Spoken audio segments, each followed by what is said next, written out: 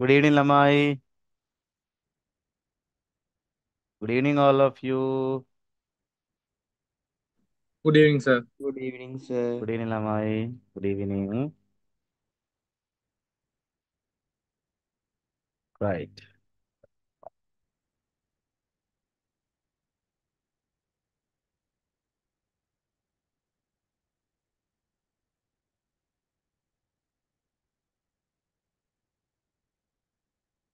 මට දාන්න බාන්න කෙනෙක් PDF එක පුළුවන් නම් paper එක send me the PDF. මට paper එක ගන්න බාන්න පුළුවන් නම් කෙනෙක්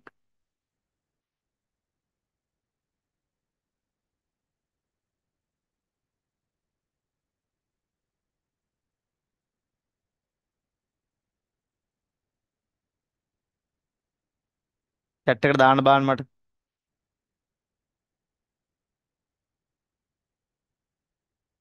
මං කිව්වා ඔයාලට paper එක ගන්න කියලා. හරි? I asked you to bring the paper. මං ඔයාලට paper එක ගන්න කියලා කිව්වා. අතුසන්න බාන්න paper එකේ තියෙන අය paper එකේ තියෙන්නව නැතුව නම් බෑ ළමයි ඈ. නැතුනම් අද පාඩම ටිකක් අමාරු වෙයි. paper එක ගන්න කියලා ළමයි මේක display එකේ දාලා කරන්න බෑ. හරි?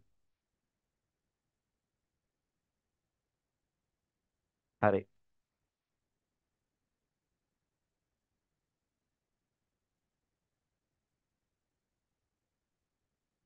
right.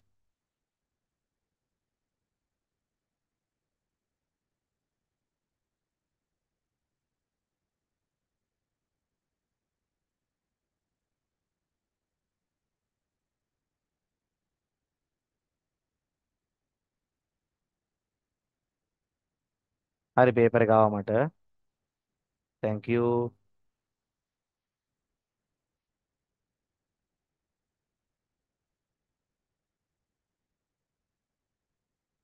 හරි. වැඩේ පටන් ගමු එහෙනම්. වැඩි කතා ඕනේ නෑ. ඔයාලා දන්නවා O level exam එක ළඟයි.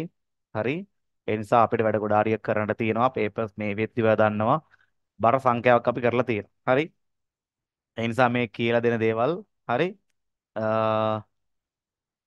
ඕකේ රන්දීප අද මට ඇත්තටම වැඩත් එක්ක දාන්න කියන්න බැරි වුණා. මොකද පේපර් එකක් හොයන්න බැරි වුණා ළමයි. මේක අපි දැන් පේපර්ස් කරලා ඉවරයි ගොඩ හරියක්. මේක අපේ දරුවන්ගේ ටර්ම් ටෙස්ට් පේපර් එකක් තමයි එව්වේ. ඉතින් පේපර් එක එවන චුට්ටක් පරක් වුණා. නමුත් අපි කලින්ම මම 12 විතර මම එව්වා මේකෙන් රයිට්. හරි. ඕකේ රයිට්. එහෙනම් අපි බලමු අපේ පේපර් එකේ වැඩ ටික. අලුතෙන් ආව දරුවෝ ඉන්නවා නම් YouTube එකේ බලන් ඉන්න මගේ දරුවෝ ඉන්නවා නම් අලුතෙන් ක්ලාස් එකට ජොයින් වෙන්න බලන් ඉන්න නම් මෙන්න මේ නම්බර්ස් දෙකෙන් එකකට කෝල් කරලා හෝ මැසේජ් කරලා ඔයා ඇඩ් වෙන්න ඕන. අපි කතා කරන්නේ පේපර් එකේ සරල දේ ඉඳලා අමාරු දේ වෙනකන් තමයි කතා කරන්නේ. පැහැදිලිද? කවදාකවත් ලේසි දේවල් ටික විතරක් කතා කරලා අමාරු ටික පැත්තකින් තියන්නේ නැහැ. හරි.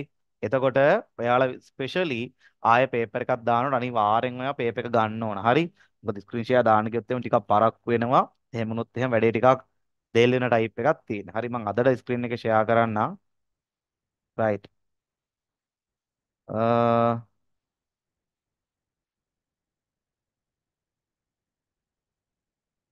බලමු පේපර් එක රයිට් පේපර් එක තියෙනවා. වැඩේ පටන් ගමු අපි එහෙනම්. හරි ළමයි. වැඩි කතා නැහැ එහෙනම්. යමු කෙලිම පේපර් එකට හැමදාම කියන කතා ටිකමයි කරන්න තියෙන වැඩ ටික කරන්න කියලා.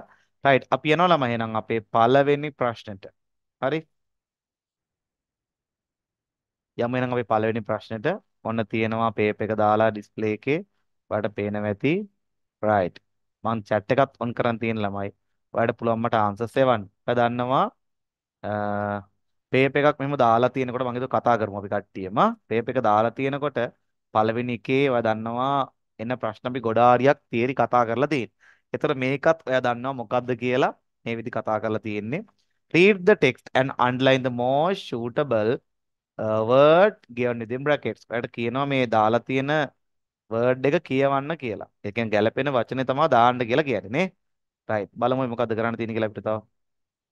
right just as the bride reached her groom, a strange breeze blew through the chapel. The weather seemed to be changed. වෙනස් වුණේ මොකක්ද? වෙනස් වුණේ මොකක්ද? ඔයා දන්නවා weather කිව්වහම කාලගුණය. ඒතර weather කිව්වම මෙතන මොන weatherද? WHETHER වෙදද WEATHR වෙදද? How can we find it? අපි කොහොමද මේක හොයාගන්නේ? කියන්න බෑ. හරි ලේසි ක්‍රමයක් තියෙනවා. මම report speech වලත් වැඩ කියලා දීලා තියෙනවා. WH තියෙනකොට අපි දන්නා එක මොන වේදයකද ළමයි? එනවද නැද්ද? නැත්තම් දෙකකින් එකක්. දේවල් දෙකින් එකක්. සොලියුෂන් එකකින් එකක් කියන අපි ගන්නා යන වග කියන්නේ මෙන්න මේ WH එක. ඔයා WH question word එකක් කියලා හිතා ගන්නකො. එහෙනම් අනිත් එක තමයි මොකද්ද ළමයි? අපි කාල ගුණය කියලා ගන්න. එහෙනම් වෙනස් වෙන්නේ කාල ගුණය. එහෙනම් answer is 2. කොහොමද උසන් බාන හරියයි? Second one is the answer. දෙවැනි එක තමයි ළමයි උත්තරේ වෙන්නේ. Right? Weather seemed to change immediately and strange mist settled among the audience. The audience. It suddenly seemed as dark as night. Dark as කවදා වගේද? මොනවා වගේද? What's the word? Night. මොකක්ද උත්තරේ? One the tooth. One the tooth. මොකක්ද ළමයි? Answer one the tooth. කතා කරන්න. Answer two. කතා කරන්න. Next. The bride and groom turn nervously towards the main pradana entrance. PV Suma. What's that? One or two? One. Answer is one. At first, the they could see nothing. Later, they could make a scan එකක් ඉඳ පේන්නේ නැහැ ළමයි. Later, they could hear. දැන් verb එකක් නෙන්න ඕනේ අයියේ. model එකක් තියෙන. එහෙනම් verb එක මොකද්ද මෙතන තියෙන? Hear the. Press on the second one. Second. An usual rumbling sound it grew louder and louder. They saw a vehicle. වාහනයක්. So. What's the word? One the two. One. ඔන්න තමයි answers එන්න ඕන.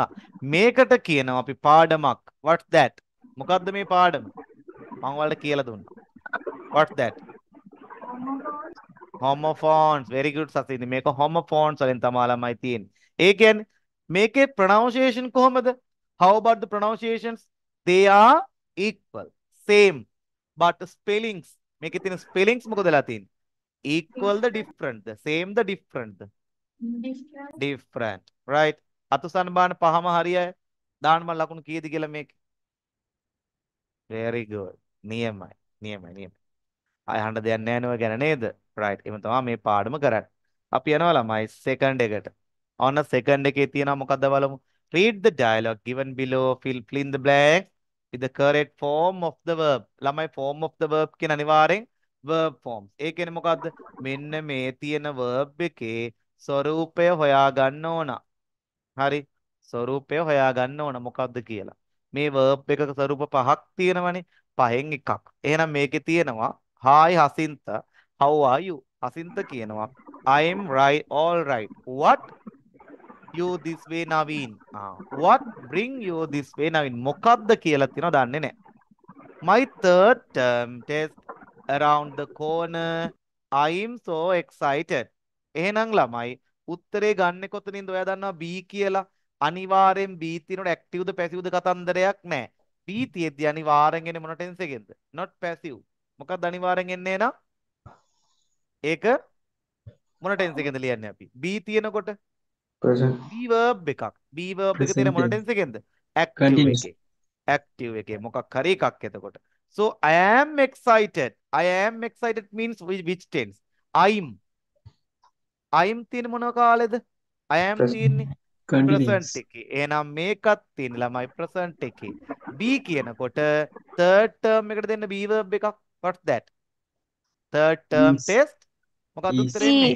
Is. Very good. අතොස්සන හරියයි. Answer is ළමයි third term test is තමයි උත්තරේ. යනවා ඊළඟ එකට. Why is that? ඇයි ඒ? If you study hard, you will face the test well. මෙතන තියෙන result එක මොකද්ද ළමයි? Will face. මේ if condition එකේ කොටසක්. හොයාගන්නේ කොහොමද? You will face. You will කියනකොට simple future. එහෙනම් if condition එක තියන්න ඕන කොහොමද? Simple present. එහෙනම් you තියනකොට study එක present තියන කොහොමද ළමයි? verb එක වෙනස් කරනවද නැද්ද? වෙනස් කරන්නේ නැහැ. නෑ එහෙනම් ආන්සර් එක මොකද්ද? study study. අපි if condition ඉස්සරහට කතා කරන තියෙන පාඩමක්. If you study hard you will face the test well. අතුසරණ එක හරි අය. study තමා උත්තරේ. හේතුව මෙතන will face තියෙන නිසා. very good. යන් ඊළඟට of course I'm go through my note these days. මේ දවස්වල කියන එකෙන් ගන්න පුළුවන්. නැත්තම් I'm තියනකොට ඔයා දන්නවා කවුද මේක කරන්නේ? මේ go කියන verb එක කවුද කරන්නේ? I. I මම active ද passive ද එහෙනම්? active active. active am තියෙන හින්දා අනිවාර්යෙන් go එක මොනව කරන්න ඕනද? Continuous. ing. ing අනිත් එක these days these කියන්නේ මේ days දවස්වල මේ දවස්වල අනිවාර්යෙන් tense එක මොකද්ද? present continuous continuous continuous. එහෙනම් උත්තරේ මොකක්ද දෙන්න ළමයි? I'm තියෙනවනේ. එහෙනම් verb එක going තියෙන්නේ කොහමද? I am going. going. I am going going. ඔයාලට මේ I'm එක නැතත් M එක නැතත් මේ these days කියන එක දිහා බලලා ආන්සර් එක ගන්න තිබ්බා. fifth one. if you stayed in the class අන්න දැන් අරකේ අනිත් පැත්තක් ඇවිල්ලා. දැන් අරකේ උනේ මොකද්ද? third one එකේ you will කියනකොට future simple. ඒ හින්දා present simple තිබ්බා. මෙතන if condition තියෙන which tense? past stayed. tense මොන කාලෙද ළමයි? Past tense. past එකෙන්. past past again එකෙන් තියෙනවා නම් result එක එන්නත් ඕන future මොකෙන්ද? future future past කියලා ගන්න නෑනේ. Future perfect සාමාන්‍යයෙන් අපි ලියද්දි කොහොමද ලියන්නේ? not miss කියනකොට කොහොමද එන්නේ? අපි simple future ලියනවා නම් will not මොකක්ද දෙන්නේ? will not miss නේ. දැන් වැඩේ කියන්නේ will දාන්න බෑ. ඇයි ඒ? මෙතන stayed කියන එක තියෙන which tense? stayed කියන එක past තියෙන tense past එකේ. past එහෙනම් again will not miss කියන එකේ වෙනස් කරන්නේ will එකද miss එකද? will will will එක. will එකේ past එක මොකද්ද? would would. එහෙනම් ආන්සර් එක මොකක්ද දෙන්නේ ළමයි? would would not not miss miss. මොකක්ද දෙන්නේ? would not miss. එහෙමයි future එක past එන්නේ. will එක would එනවනේ. මතක ඇති ඔයාට මොකේද report speech වල නේද? will would උනා. wouldn't කියලා දාන්න පුළුවන්. දැන් අර දෙවෙනි එකේ උත්තරේ මොකක්ද එහෙනම්? what around what you this way. ඔයා මෙතෙන්ට ආවේ කොහොමද? ආවේද එනවද? කෙනෙක්ගෙන් අහන්නේ what bring you this way. ඒ කියන්නේ මේ bring කියන ක්‍රියාව ඇත්තටම කරලා තියෙන කෙනෙක් නෑ. හැබැයි මෙතන what කියන එක තියෙනවානේ. what කියන එක අපිට කන්සිඩර් කරන්න නම් මොකක් විදියටද කියන්න බලන්න ළමයි. සබ්ජෙක්ට් එකක් විදිහටනේ කවුද ගෙනාවේ. එහෙනම් මේ bring කියන එක ගෙනලා තියෙන කරලා තියෙන කවුද මෙතන එහෙනම්? මේ bring කියන එක කරලා තියෙන කවුද එහෙනම්? ප්‍රශ්නේ අහන්නේ. what එකේ. now what ඉන්නේ කවුරු විදියටද? as what කවුරු විදිහට මේ වාක්‍ය ඇතුළේ ඉන්නේ? Subject. මොකක්ද ගෙනාවේ? සබ්ජෙක්ට් එකක් විදිහට. දැන් ගෙනපු කෙනා ඉන්න එපෙයි. හිටියනම් එයා දාන්න තිබ්බ කොතෙන්ද? හිටියනම් එයා කවුද කොතෙන්ද දාන්න තිබ්බද? උත්තරේ ආවොත් එයා කොතෙන්ද දාන්න තිබ්බද? what එක ගාවට දාන්න තිබ්බා නේද? දැන් බලන්න what you bring කවුද එයා මෙතෙන්ද ගෙනාවේ? එතන සහන් කියලා. එහෙනම් සහන් කියන එක දාන්නේ කොතෙන්ද? සහන් ඔයා ගෙනාව කියලා හිතන්නකෝ. සහන් කියන එක මේ what තියෙනවා bring you this way Naveen කියලා තියෙනවනේ. උත්තරයක් ආවොත් හිතන්නකෝ දහම් කියලා. දහම් කියන එක කොතෙන්ද දාන්නේ? දහම් මාව ගෙනාවේ මෙතෙන්ද කියලා. කොතෙන්ද දහම් දාන්නේ එහෙනම්? කරපු කෙනා ඉන්නවනේ. කොතෙන්ද දාන්නේ? මයික් එක ඔන් කරලා කියන්නලකො ළමයි. ඉස්සරහට මෙච්චර අහන එක ඔයාලට. ආ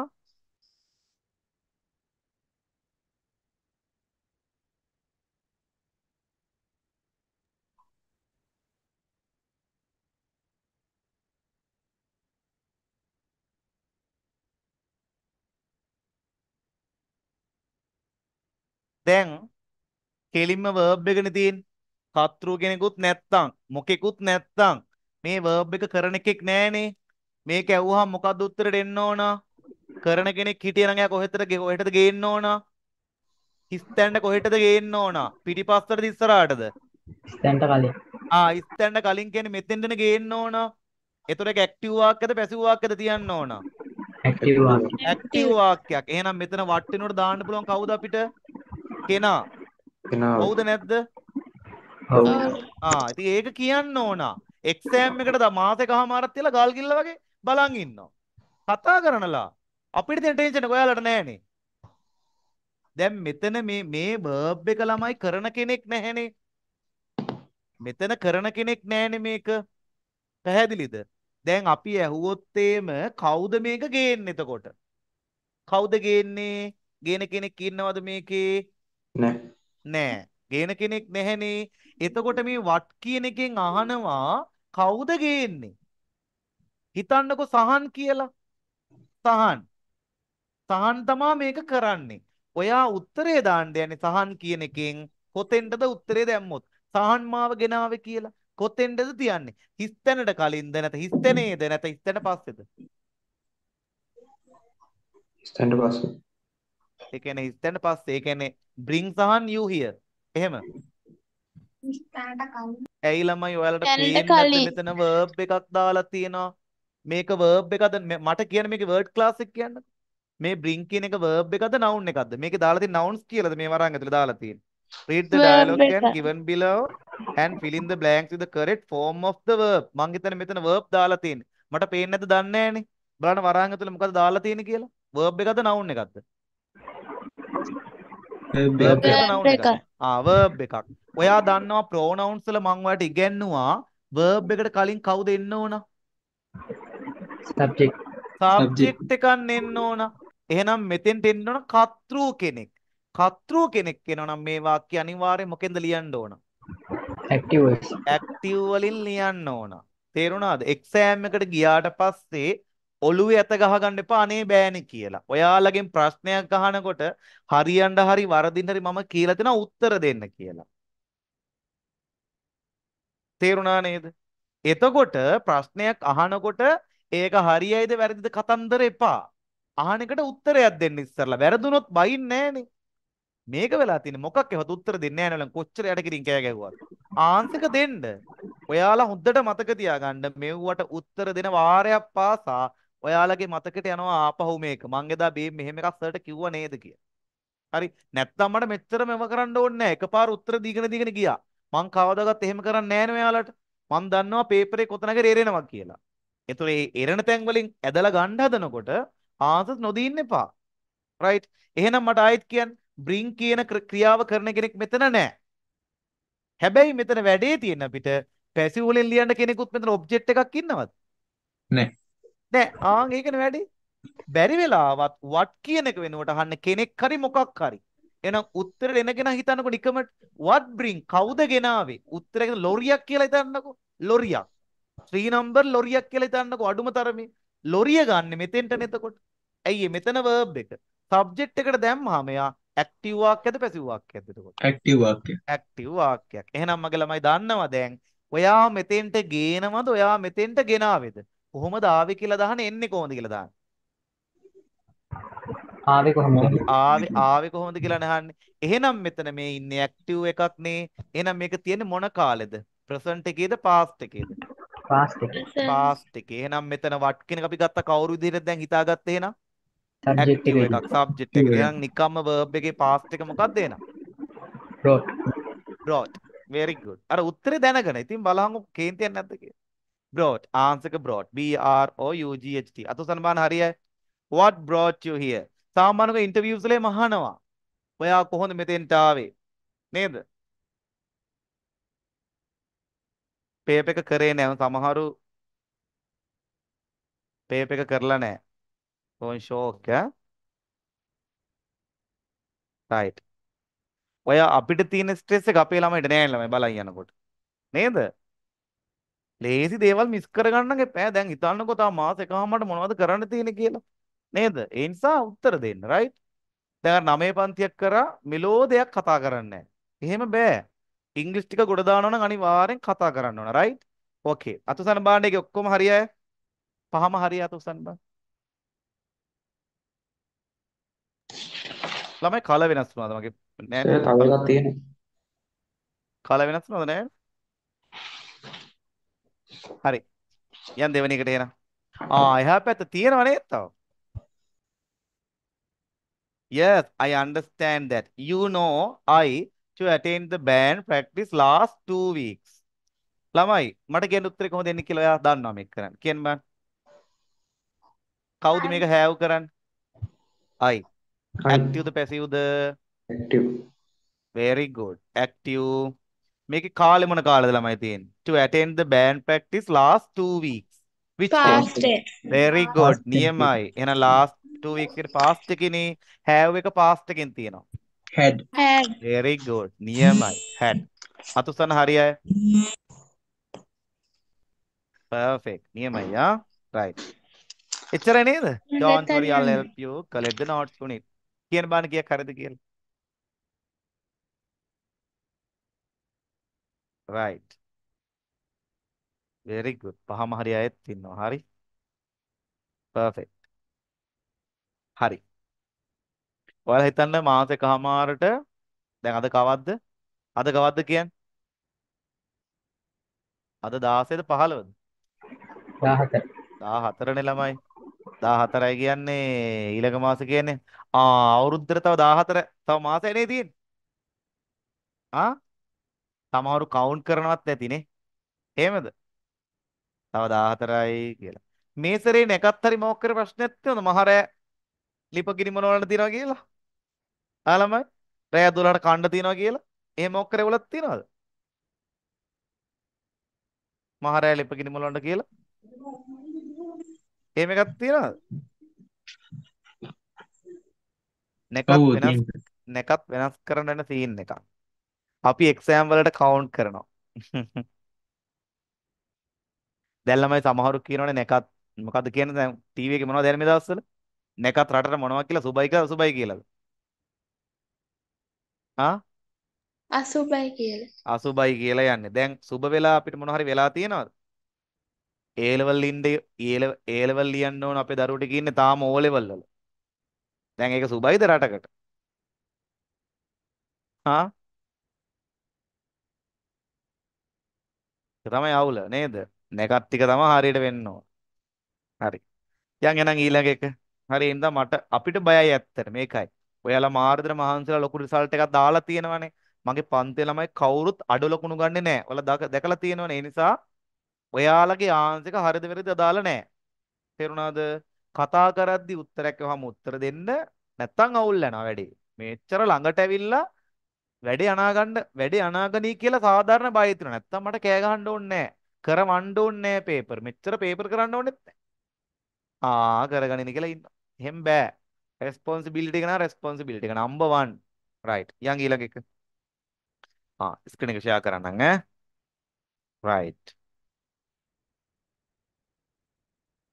හරි මගේ ළමයි කියමු බලන්න අපි එනවා fill in the blanks with the words given in the box කියවන බාන්න amount with alternative process for of have system and of to following watering purposes බලමු කොහොමද දෙන්නේ කියලා most urban household in our country are supplied pipe borne water කියවගෙන යනවා අතුසන බාන්න මේකේ hidden tricks හොයාගත්ත කට්ටිය පැලෙන්ඩ හිටන් ට්‍රික්ස් තියෙනවා මේකේ අතුසන් බාන් මැසේජ් එකක් දාන්න බාන් මේකේ හිඩන් ට්‍රික්ස් හොයාගත්ත කට්ටිය ඕන තරම් තියෙනවා හරි water board spends a large of money in the cleaning of pipe borne water කියලා තියෙනවා මට කියන්න ප්‍රශ්න එකට උත්තරේ කොතනද තියෙන්නේ බලමු කවුද හොයාගත්තේ කියලා තුන්වෙනි එකට පස්සේ හරියටම හරි මෙන්න තියෙනවා pipe borne water තියෙනවා මෙතන pipe borne water තියෙනවා උත්තරේ මොකක්ද දෙන්නේ ළමයි what's the missing word of. very good off අතුස්ථාන හරි අය ඔන්න off ආවා පැහැදිලිනේ ඔන්න පේපර් එකෙන් ගත්තේ හරි ඊළඟට මේ දෙවෙනි එකෙත් උත්තරේ වලට කියම යද්දි මගේ ළමයි එනවා බලන්නකො the water board spends a large of money සල්ලි large Amount. මොනවද amount very good large amount ප්‍රමාණයක් ඒක හරි අතුස්ථාන බලන්න මගේ ළමයි නියමයි very good perfect in the cleaning of pipe borne water cleaning මොකක්ද ළමයි මේ clean කරන ක්‍රියාවලිය මොකක්ද ඒක කියන්න බං ක්‍රියාවලිය ද කියලානේ තියෙන්නේ noun එකක් එන්නත් ඕන දන්නේ නැහැ කියලා යන් most this water ඔයා දන්නවා මේකට most කිව්ව ගමන් දන්නවා මොකක්ද most Of. very good. Most of බහුතරයක් වැඩියෙන් this water is used for like cleaning toilets, washing cars, plants, etc. මොනවද එහෙනම් මේ බලන්නකො ළමයි cleaning, washing cars, ing එකක් තවත් plants. What's that? and මොකක්ද දෙන්නේ? මොකක්ද Watering. උත්තරේ? Watering. ආ? Watering. Watering. Watering plants. අතොස්තන හරි අය. very good නියම එතකොට පස්වෙනි එකේ මොකද්ද? Water is used for like මොනවද මේ? Cleaning Purpose. toilets, washing Purposes. cars. ඒ මොනවද? වතුර වලින් ගන්න මොනවද ළමයි? Purposes. ප්‍රයෝජන Purposes. Very good. Purposes. Right. ඊළඟට it is quite useful use clean water. අනිත් එක To. තමයි පස්වෙනි කී උත්තරේ තව තැනක තියෙනවා. කොහෙද තියෙන්නේ? පස්වෙනි කී උත්තරේ තව තැනක ගන්න පුළුවන් මම කියලා දෙන්න. Water for these 14 tasks. වෙනි එකේ. හරියටම හරි. Very good girl. and 8 ඒක නම් උත්තරේ අහක බලන් ලියන්න තියෙන්නේ. අහක බලන් ලියමු අපි. මොකක්ද දෙන්නේ ආන්සර් එක? alternative තවත් එකක්. අතුසන් ඒක හරියයි. ඒක නම් අහන්න ඕනේ නැහැ. ඒක වෙලාව අපේ දරුවෝ හරියනවා. alternative. Good. Solution for this wastage clean water. මොකක්ද දෙන්නේ ළමයි? wastage clean water. මොකක්ද? Oh. මට තාම එකක් හිතෙන්නේ නැහනේ. තියලා යන්ද ඒක? is to rain water. මේ බලන්නකො. water is to rain water disturbance. ළමයි 2 දාලා තියෙනවනේ. 2 තියේදී මොකක්ද දෙන්න ඕන? verb base එකක base බේස් form එකක්. ෆෝමින් ඉතුරු වෙලා තියෙන වගෙන් verb වල base form මොනවද තියෙන්නේ? Process. මොකක්ද තියෙන්නේ? Process. process process තියෙන්නේ. එතකොට සිස්ටම් process කියන එක verb එකක්ද? සිස්ටම් system කියන එක verb එකක්ද? have මොකක්ද ගන්න? එකම verb එක මොකක්ද? ෆෝලින් rain water disturbance. මොකද තියෙන්නේ? with and system to falling process have කියලා තියෙනවා. for තියෙනවා. මොකද්ද ෆෝලින් උත්තරේ? have ෆෝලින් ඔව්. අපි දාමු දැනට to have කියලා. water is to have rain water distribution in every home. distribution මොකක්ද? rain water distribution in every home. මොකක්ද තියෙන්නේ වතුර බෙදා හැරීමේ? මොකක්ද System. තියෙන්නේ ළමයි? ආ සිස්ටම් එක System. සිස්ටම් එකක්ද? එහෙනම් සිස්ටම් දාලා බලමු මෙතෙන්ට අපි. සිස්ටම් මම ඔයාලා කිව්වේ ඈ ඊළඟට. rain water on rooftops. ළමයි වැහි ජලය කොහින්දලා දෙන්නේ? rooftops කියන්නේ කොහෙද ළමයි? rooftops. වහලේ වහලවල් උඩ දිගේ ඇද දිගේ හැලෙනවා. ෆෝලින් මොකක්ද උත්තරේ? answer falling Falling. falling falling. very good. falling. අතුසන් හරියයි. falling rooftops කියන එකෙන් ගන්න පුළුවන්. can be collected stored. ළමයි දෙකක්. ටු එක වගේ And. verb formations දෙකක්. what's the verb? And. and. And. And very good. and බලන්න කොච්චර ලේසිද කියලා. in a tank the purposes. දැන් උත්තරේ පේනවා ඔයාට. කොතනද තියෙන්නේ? බලමු කවුද දැක්කේ කියලා. පස්වෙනි එක කොතනද තියෙන්නේ? ආ පස්වෙනි එක ඔව් දැන් මෙතන තියෙනවා අ අපි පහට දැම්මේ උත්තරේ මොකද්ද? purpose පහටද දැම්මේ? නෝ තුනට නේද? නෑ. පහට දැම්ම මොකද්ද? Purposes. පහට purpose දැම්ම the purposes කියලා. ඊළඟ එකට the purposes නේ මෙතන මේ use for purposes නේ ගත්තේ. ඒතර මෙතන purposes කියලා තියෙදි මෙතන the purposes තියෙනවා. එතකොට පහේ ඊට කලින් මොකද්ද තියෙන්නේ මේ වචනේ? දැක්කද ඔයා? For what's that? for For. for. For. එහෙනම් අපි 14ට දානවා මොකක්ද එන? for the purposes. අත උසන්න එක දාපු කට්ටිය. for the purposes. කොහෙන් හරි කියලා එතන උත්තර හරි කට්ටිය උසන්න බෑ. for the purposes. very good. ඉතුරුනේ මොකද්ද? 3ටනේ 3ටයි 7ටයිද 9ටයි 3 එකට මොකක්ද දෙන්නේ? cleaning මොකක්ද? process the for the to the 2 ගත්තද අපි නෑනේ 2 ගත්තද? නෑ නෑ. Sir. තමයි 3ට මොකක්ද දෙන්නේ? cleaning කරන එකක්. cleaning මොකක්ද දෙන්නේ? Process cleaning process. very Process. good. ඊළඟට තව මොකක් හරි අපි ගත්තා ළමයි. 9 එකට මොකද්ද? solution for this wastage clean water. මොකක්ද දෙන්නේ? wastage මොකක්ද දෙන්නේ? have එකක් ගත්තානේ. 2 එක ගත්තේ නැද්ද? Answer. ඉතින් ලේසිනේ 7 වෙනි එක verb එකක base එකක් නේ. මොකක්ද උත්තර එන්න ඕන? Who. 2. very good. 2. එහෙනම් ඉතුරු වෙන්නේ මොකද්ද 9 එකට? With. with With. with clean water නේද? with clean water. අතුසන් බාන්න නැත්නම් මැසේජ් එකක් දාන්න බාන්න. කීයක් හරිද කියලා. සර් 6 වෙනි එකට මොකද්ද? ඉන්න බලමු. 6th one එකට මොකද ළමයි දැම්මේ අපි? what's the 6th one? watering නේද? watering plants. watering plants. 12 watering නේ right. දෙකට බෙදලා දාන්න ඕන ළමයි. දෙකට බෙදලා දාන්න. කීයද බලමු. raise hand කරන්න බලන්න ඕල්ලා කරෙක් ඔක්කොම හරි අය. බලමු කවුද ඔක්කොම හරි වැඩෝ ඉන්නේ කියලා ඉන්නවා. නියමයි. 6 and half. 6 හමාර. 6 very good. 5 or more than 5. පහ හෝ පහට වඩා වැඩි. කෝ බලන්න තුසන් බා. very good. දැන් ඔයාලා හිතන්න ක්ලාස් එකට එද්දී ඕකේ කීයද තිබ්බේ එන්න කලින්. හරි. ක්ලාස් එකට ජොයින් වෙන කලින් ඔය වගේ ප්‍රශ්න කළාද? ඔයා කල්පනා කරන්න දැන්. ඊට පස්සේ මෙච්චර දවස් ගාණක් අපි ප්‍රැක්ටිස් කරලා ඔයාව අරන් ආවා. නේද? ආ දෙකක් තුනක් හරි ගියේ. දැන් හරි. ඔයා හිතන්න බැරි වෙලාවත් ඔයාලා මේ දවස් ටිකේ ඔක ඇතෑරලා දැම්මොත් ආයෙත් එතෙන්ටමනේ යන්නේ. අපරාධෙනේ. නේද? පළවෙනි එකක්වත් නැති මන් දැන් ගැම්මෙන් කරන්නේ මේක. very good. හරි. ඔය තියෙන ළමයින්ගේ කමෙන්ට්ස් දැන් ඔයාලා හිතන්න පොඩ්ඩක් හරි මිස් වෙනකොට මට දැනෙනවා ඒක මාර විදිහට. හරි. ඔයාලට දේවල් දීලා එකපාරම නැතෑරනවා වගේ දේනකොට මට අවුලක් වෙනවා. අයියේ මෙච්චර මහන්සිලා කරලා මොකක් හරි මිස්ටේක් එකක් වුණොත් අපරාධනේ එක්සෑම් එකේ. ඔයාලගේ රිසල්ට් එක. අනික මම එක්සෑම් ලියන්නෙත් නැහැ. ඔයාලගේ රිසල්ට් එකට මේ ගේම් එක දෙන්නේ මං තනියෙන්. ඒකට බකප් එකට ඉන්නේ ඔයාලා. ඔයාලා පස්ස ගැහුවොත් බැරි වෙලාවත් මේක ඉවරයි. හරි. ඒ නිසා ඔයා උත්තර දානකොට කියලා දුන්නේවා ඒ විදිහටම ෆලෝ කරන්න. කවදාවත් වෙනස් වෙන්නේ නැහැ ඒක. right very good. නියමයි ආ. හරි. ඒක ඔක්කොම හරි එතකොට.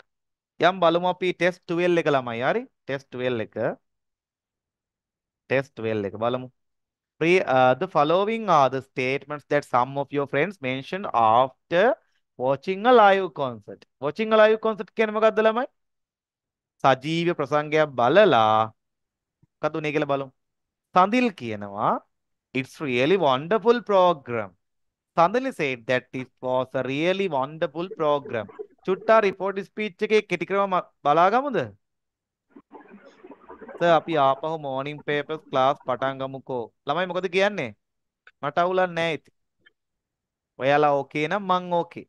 මොකද කියන්නේ? උදේ පටන් ගමුද පන්ති ටික? පෑ වගේ. මොකද කියන්නේ? Tangam. ආ? ඔයාලා ඕකේද? Okay, sir. right. සාමාන්‍යයෙන් කීයටද පටන් ගන්න ඕන? 2ට 3ට කීයටද? තුන කීයටද හොඳයි. ස්ටාර්ට් කරන්න ඕන? ඔයාලා ටයිම් එකක් කියන්න. 3ට හොඳයි, sir. 2ට තුනට. මට උලන්නේ නැහැ මට කොහොම 3 හැබැයි හොඳයි නේ. 3 හොඳයි. අපිට ෆුල් පේපර් එකක් කතාන තිබ්බනම් මරුනේ. නේද? මෙහෙම කරමු. මට දෙන්න තව දවස් 3ක්. මොකටද? 3 days දෙන්න මට තව. දැන් මේක view කරන්න බෑ ළමයි. ඒ හින්දා මම මොකද කරන්නේ? ඔයාලට අලුත් විදිහට මම වැඩේ කරලා දෙන්නම්. එහෙම හොඳයි නේද? ලස්සනට. ආ? සෞන්ද පටන් ගමුද? Shall we start on Monday? සෞන්ද පාන්දර ඉඳන් පටන් ගමුද වැඩේ අපි දිගට? ආස. කැමතිද sir. කට්ටිය? හරි. මම මෙහෙම කරන්නම්. හරි? මෙහෙම කරන්නම් මම. ඔයාලට මම මෙහෙම කරන්නම්. Monday to Friday. හරි. සඳ ඉඳලා සිකුරාදා වෙනකල් මම මෙහෙම කරන්නම්. කරන papers ටික schedule කරලා මම ඔයාලට PDF එකක් දාන්නම්. මේ කවදා එකද? රෑ එකද උදේ එකද? දෙක. උදේ එක. එක PDF එකක් මම දාන්නම්. එතකොට ඔයාලට මම එක ගොඩේ දැම්මහම ඔයාලට ඔක්කොම ටික කරලා තියාගන්න පුළුවන් හිතෙන වෙලාවට හොඳට කලින්. සවුන්ඩ් එක කොහොමත් කරනවානේ. ඊට පස්සේ කරන්න කීවෙන එකද? අඟහරුවා දෙක. එහෙම දැම්මොත් වඩා ලේසි නේද මේක? සැරෙන් සැරේ ගන්න යනවට වඩා ඒ වෙලාවත් ඉතුරුයි නේද? ඔව් සර්. ඔව් සර්. මම දැන් අපේ ග්‍රේඩ් 10 දරුවන්ට දැන් දාන්න ඉන්නේ එහෙම. ඒතර මං ආපහු ඒ සතිය දාන්න ඕනේ නෑනේ පේපර් එක. ඒ නිසා මං එකපාර දාන්නම්. දාලි වෙරලා ඔයාලා මොකද කරගන්න ඕනේ හැබැයි? ඔයාලගේ රෙස්පොන්සිබිලිටි එකක් තියෙනවා. මොකක්ද? මේ පේපර් එක ඩිස්කස් කරන කලින් දවසට කලින් මොකද කරගන්න ඕන? දන්නවා. ඔව් කරලා තියාගන්න ඕන. පුළුවන් දෙයක කරන්න පුළුවන්ද? පුළුවන්. හරි. එහෙනම් අපි පටන් ගමු කවද්ද එන සවුන්දා. වැඩේ පටන් ගමු. සවුන්දා කියන්නේ 18 නේද? ඔව් 18ද? සර්. 18. 18 නේ රයිට් 18 පටන් ගමු අපි රයිට්. මම දාන්නම් පේපර්ස් ටිකක්. ඕන් ඔයාලා කිව් හින්දා මම උදේ දාන්නේ ආ. නැත්තම් සෙකන්ඩ් මම පේපර් සර්. සෙකන්ඩ් මොනවද ඕන ඔයාලට? සෙකන්ඩ් පේපර්ස් ෆස්ට් පේපර්ස් ඕන එකක්. මට ඕන එකක් කොට්ටුයි. ඔයාලට මොකද කියන්නේ? ඔයාලට පුළුවන් නම් ඔයාලගේ ටර්ම් ටෙස්ට් ඉවරනේ. මම දන්නවා මේ දවස්වල කලාපෙන් වලට ලියවනද ළමයි පේපර්ස්? කලාපෙන් තාම නෑ සර්. Second paper කරමුද? ෆස්ට් ඒවා කලවමේ දාලා हाँ सर මොකද කියන්නේ? එහෙම කරමු සෙකන්ඩ් සර්. එක ඉවර කරලම දාමුද අර මේ එසේ කෙනකම්ම हाँ सर නේද? එතකොට සෙකන්ඩ් පේපර් එකක් ඉවර නේද? පේපර්ස් මන් ටිකක් දාන්න. රයිට්. පාස් පේපර්ස් ඕනේද? දැන් පාස් පේපර් කරානේ අපි තියෙනකම්. ආයෙත් පාස් පේපර්ස් ඕනේද? ඕන්නම් කරමු. ඕන්නම් 2015 ටිකෙන් ආයෙ පටන් ගමු ඕන්න. බලව ඕකේ නා. ආ සර්. හ්ම්. එහෙනම් මෙහෙම කරමු අපි. සවුන්දුදා කීයද පටන් ගන්න අපි? 2015. 10න් පටන් ගමුද නැත්නම්? 10න් පටන් ගමු 10න්. හොඳයි නේ. 2010. ඊළඟට අඟහරුවාද 2011. බදාද 2012. 13 14 1 2 3 5. සෙනසුරාදා ඉරිදා ඕනේ නෑ නේද? සෙනසුරාදා මම පන්ති ඕනේ යන්න සර්. පෙළමයි. එදාට ටිකක් අමාරුයි රයිට්? ඔව්. අපි මේක අලුත් විදිහට පටන් ගන්නෙ මම කොහොමද කියලා මම ඔයාලට කියන්නේ අලුත් විදිහට පටන් ගන්නවා සඳුදා පාන්දර මොකද්ද කියලා බලන්න එදාට රයිට්? කොහොම තමයි යන්නේ එතකොට. තේරුණානේ? රයිට්. හරි. රිපෝට් ස්පීච් දඩබඩ ගාලා කරමු.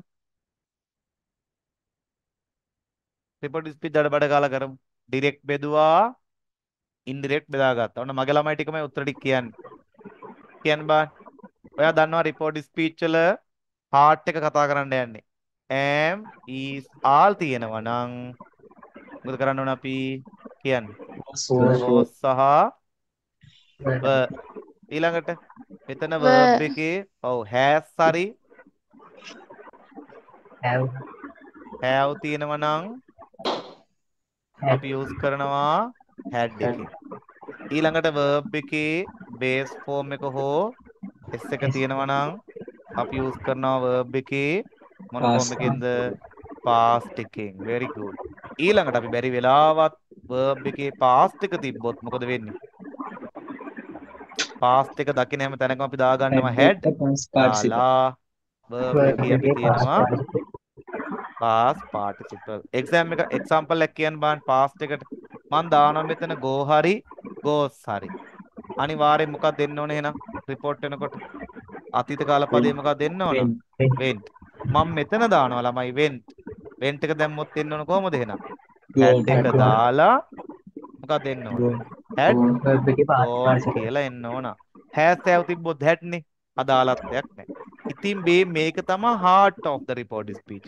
report speech ඔයා කොහෙන් ඉගෙන ගත්තත් මේ ටික විතරයි ඉගෙන ගන්න. ඒක ඇතුළේ තියෙන පොඩි මිරිස් කැලි දාලා කොත්තු දාලා හැදුවට අපිට කරන්න දෙයක් නැහැ. බලමු.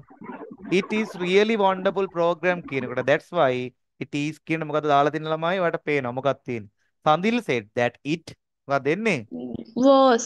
it was එන්නේ අන්න ඒක. අනුහස් කියන්න බං. අනුහස් said I enjoyed the concert very much. කොහොමද දෙන්නේ එහෙනම්? අනුහස් said Anuha that said that he he had enjoyed enjoyed තියෙන ළමයි. enjoyed කියන්නේ past එකේනේ. එතන දානවා මොකද්ද අපි? had එක past දාලා participle. enjoy past part. මොකද උත්තරේ?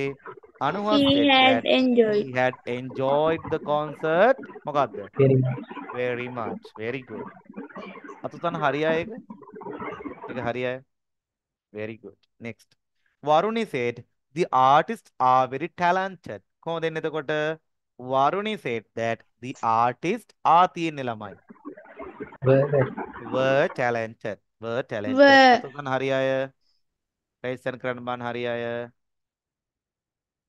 Good. සර් පළවෙනි එකේ උත්තරේ පොඩ්ඩක් ආපහු කියන්නකෝ. ලක්මී ඔයාට මේ ටික බැලුවද මේකේ රෙකෝඩින්ග්ස්? ඔව් සර් මම රිපෝට් ස්පීච් එක කරගත්තා. මට ඒක ඒක ෂුගර් තියෙනවා. මේ ආ පළවෙනි එක මට පොඩ්ඩක් කන්ෆියුස් වුණා. පළවෙනි එක කන්ෆියුස් වුණාගේ ෆස්ට් වන් එකද? ද ඔව් සර් සෙකන්ඩ් වන් එකද? පළවෙනි එක. ඒ කියන්නේ අනුහස් කියන එකද නැත්නම් සඳිල් කියන එකද? නෑ අනුහස් කියන. අනුහස් එකේ තියෙන්නේ I enjoyed කියලානේ නේද? ඔව්. enjoyed කියන එක තියෙන්නේ මෙතන. එතකොට had ඔව්. enjoyed. එතකොට එන්නේ මෙතන verb එකේ past එකනේ. past එකනේ දාලා ඔව්. තියෙන්නේ enjoyed කියන එක. ඔව්. එතකොට අපි past එක දැක්ක ගමන් අපි ගේනවා වචනයක් මොකද්ද? had. ඔව්. තේරුණාද? had එක ඔව්. දාලා verb එක නිකම්ම තියන්නේ නැහැ. verb එක මොන form එකෙන්ද තියන්න ඕන? past participle එකෙන් තමයි තියන්නේ. තේරුණාද එතකොට? මම ඒක බේස් ෆෝම් එකෙන් තියලා තියෙන්නේ had enjoy කියලා. ඒ කියන්නේ මෙහෙමයි. had එක දාලා verb එක තියන්න පුළුවන් එකම එක ස්වරූපේ විතරයි තියෙන්නේ. මොකද්ද? past participle එක. තේරුණාද? හරි දැන් හරි මෙතන thank you. දෙවණි එකේ මේක මේ විදිහට වෙනස් වෙන්නේ නැත්තේ දන්නවද? මේ රක්මිනි. ළමයි මේ verb එක මොන verb එකක්ද? කොහොම අපි දන්නවා. මේක went මේක gone. go went gone. මේක මොන verb එකක්ද? අපි මේවා කන්සිඩර් කරන්නේ මොන verbs කියලාද? බලමු කාටද මතක කියලා. මල පයින් නැද්ද මන්ට? Action මොන verbs. verbs මේවට කියන්නේ? දැන් කල්පනා කරනවා. ආයෙත් බැනුම් අහන්න ඉද්දා. action verb තියෙනවා question වල. උච්චේ තා මාසෙකමාර එක්සෑම් එකට. very good. මොන verbs ද? දැන් ඔයාලම කියන්න. දැන් ඔය මං මේ කියනකොට මම regular verbs irregular verbs උගන්ලා නැද්ද? නැත්තම් නෑ කියන්න. මං regular verbs irregular verbs උගන්ලා නැද්ද? දැන් බයට උත්තර දෙන්නේ නැහැ. regular verbs උගන්ලා තියෙනවද නැද්ද?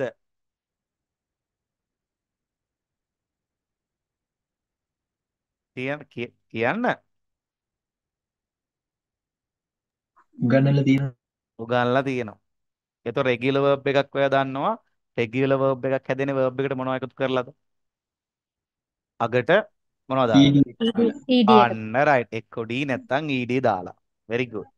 irregular verb එකක් නිර්මාණය වෙන්නේ කොහොමද? irregular verb එකක් නිර්මාණය වෙනකොට ළමයි ඒකේ process එකක් තියෙනවද නැද්ද? නෑ. ඒකේ process එකක් නැහැ.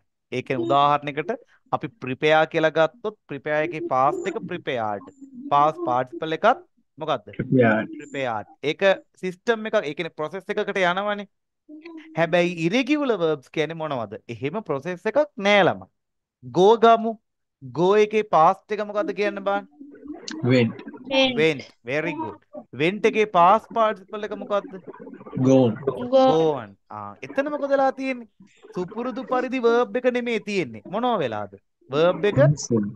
වෙනස් past එක වෙලා වෙනස් වෙලා. අන්න right. දැන් ඕවට මම example දාලා කියලා දුන්නේ නැද්ද? example දාලා කියලා දුන්නේ නැද්ද? මේවා regular verbs, මේවා irregular verbs කියලා කරේ නැද්ද අපි past එකේ? කරාද නැද්ද? කියන්න. එතකොට අපි පාඩම් වලින් ඕක කරලාම නැහැ.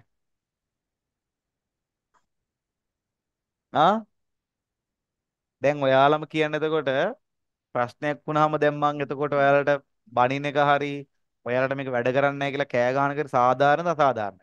කියන්න ඔයාලම. සාධාරණයි. සාධාරණයි නේද? දැන් ඔයාලම හිතයි ඉතින් ඇත්තට සර් කෑ ගහන්න ඕනෙත් නැහැ. සර් එක්සෑම් ලියන්නේ නැහනේ කියලා. එහෙම බෑනේ. නේද? එහෙම ඕනේ නැහැ. ඔයාලා ඕන එකක් කරගනී කියලා මට මේක කරන් යන්න තිබ්බා. එහෙම බෑනේ ළමයි. හිතන්නකෝ මමත් ඉගෙන ගත්තේ හරිය අමාරු. ඔයාලත් ඉගෙන ගන්නේ හරිය අමාරුයි. මහන්සි වෙලා. උදේ දවල් නෑ ඔයාලා. සමහර දරුවෝ ඉන්නවම දන්නවා රෙකෝඩින්ග්ස් කියන්නේ බලනවා පැලෙන රෙකෝඩින්ග්ස් බලනවා. එක දෙකට මැසේජ් කරනවා. හරිද? ඒ තරම් කැපකිරීමක් දෙන ඔයාලා චුට්ටක් හරි වෙනස් වුණොත් මේක අවුල් වෙනවා කියලා මම දන්නවනේ. ඒකයි මේක හදාගන්න try කරන්නේ. හරිද? ඒ නිසා උත්තරයක් දෙනකොට හරි ප්‍රශ්නයක් හොයනකොට ඒකේ මුලැමැදාග හොයන්න ඕන. හරි? ඒකයි. හැමදාම හුරතල් කරන්නේ නෑ මං ඒකයි කිව්වේ. හරි? හුරතල් කරපු ඉඳන් තමයි අමතක වෙලා තියෙන්නේ. රයිට් එහෙනම් පොඩ්ඩක් බලා ගන්න එක. very good. එහෙනම් ආයෙත් කියමු බලන්න. regular verbs කියන්නේ මොනවද එහෙනම්? verb එකේ past එකයි past participle එකයි මොනව වෙනවද? d ed මොනවද? ied එක්ක වෙනස් වෙනවා. IED අන්න right. very good. තොත්ත බබල් චුට්ටට ගන්නලා දෙලා මට. irregular verbs කියන්නේ මොනවද? එහෙම verbs වෙනස් වෙන්නේ නෑ DED IED එකතු වෙලා නෙවි නෙවෙයි. යන්න right. මොනවා වෙලාද? ඒ verb එකට කැමැති කැමැති විදිහට වෙනස් වෙනවා. එතකොට ලක්මල් වැඩ පේනවද? go එක එක ස්වරූපයක්, went එක එක ස්වරූපයක්, had gone කියන එක එක ස්වරූපයක්. ඇයි මේවා regular verbs නෙමෙයි ළමයි. මොනවද මේ? කියන්න බණ්ඩ හෙන්නේ නම් irregular හැමෝම. verbs irregular Irregular. verbs. අන්න right. එතකොට මෙතන තියෙනවනේ දැන් පළවෙනි එකේ enjoyed කියලා. enjoyed කියන එක regular verb එකක්ද irregular verb එකක්ද? regular verb අන්න right. regular verbs වල කොහොමත් past එකයි past participle එකයි දෙකම equal ද නැද්ද? equal සමානයිද equal. නැද්ද? සමානයි. අන්න ඒකයි ලක්මාලි. ඔයාට මේක second form එක කියලා හිතෙන්න ඇත්තේ. දැන් තේරුණාද? තේරුණා sir. thank you. right. okay. හරි. ළමයි වරුණ එක පිළික් කරාද? did we write Varunis? වරුණ එක කරාද අපි? ළමයි. right. හතරවෙනි එක කියමු අපි. Dimuth said, I will ask my brother to watch the video of it tomorrow. ඔන්න මගේ ළමයි ටික කියනවා. Dimuth said that I නම් He. he He. will එක would Would. would wouldn't ask එක change වෙනවද? නෑ Nෑ. no. would ask my brother. මේ බලන්නකෝ. His. I my නම් very good. He His. his brother to watch. එතන වෙනස් වෙන to watch එක වෙනස් Nෑ. වෙන්නේ ඈ the video of it tomorrow එක following the next day Following day. following day the day the after day ago very good. අතුසන හරි අය උත්තරේ එන්න ඕන ළමයි. Dimuth said that he would ask his brother to watch the video of it tomorrow. හරි. cut කියන verb එක regular එකක්ද irregular එකක්ද? අපි ළමයින්ගෙන් අහමු. ළමයි cut කියන එක verb එක regularද irregularද? regular cut. Regular. Is it regular or irregular? regular Irregular. regularද? දැන් regular verb වෙන්නේ කොහොමද? regular verb එකක් form වෙන්නේ කොහොමද අපි කතා Regular. කරමු. regular verbs හැදෙන්නේ කොහොමද කියලා කතා කරමු. Verb එකකට verb එකකට ED. ඔව් එක්ක d නැත්තම් ed නැත්තම් මොනවද එකතු වෙන්න ඕන? ied එකතු වෙන්න ඕන. අන්න right. දැන් එතකොට cut කියන එක අගට d ed ied එකතු වෙනවද? කියන්න බෑ. නෑ. නෑ. මේ බලන්න. cut. තව කියන්න බලන්න මේ වගේ ඒවා. put. එතකොට මේකේ verb එකේ ස්වරූප තුනම මොකද වෙලා තියෙන ළමයි? all the forms Equal. equal වෙලා. එතකොට මේවා අපි present එකේද past එකේද කියලා හොයාගන්නේ කොහොමද? කියන්න බෑ. ඒවා හොයාගන්න තමා ළමයි අපි මොනවා කරන්නේද? ඔයාට මතක ඇති මම කිව්වා මොනවා use කරනවා කියලාද? වාක්‍යයක් ඇතුලේ මොනවා තියෙනවා කියලාද? Frequency adverb. අන්න right. frequency adverb තියෙනවා කියලා. මේ බලන්න.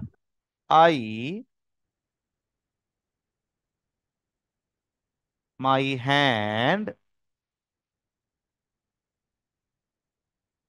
yesterday. කොහමද එන්නේ? කට් කරන්නේ කවුද? මම. active. උත්තරේ ගන්නෙ මම. කොහමද ළමයි? yesterday නේ. yesterday කියනවා which tense? මොන කාලෙද Past. එතකොට? past Past එකේ. Past එහෙනම් tense. cut එකේ past form Past එක tense. cutedද cutද? කට්ම තම. cutම Madam. තමයිනේ. Cut. මේකට උත්තරේ කියන්න බෑ මේ වාක්‍ය හරිද වැරදිද කියන්න මට එනවා.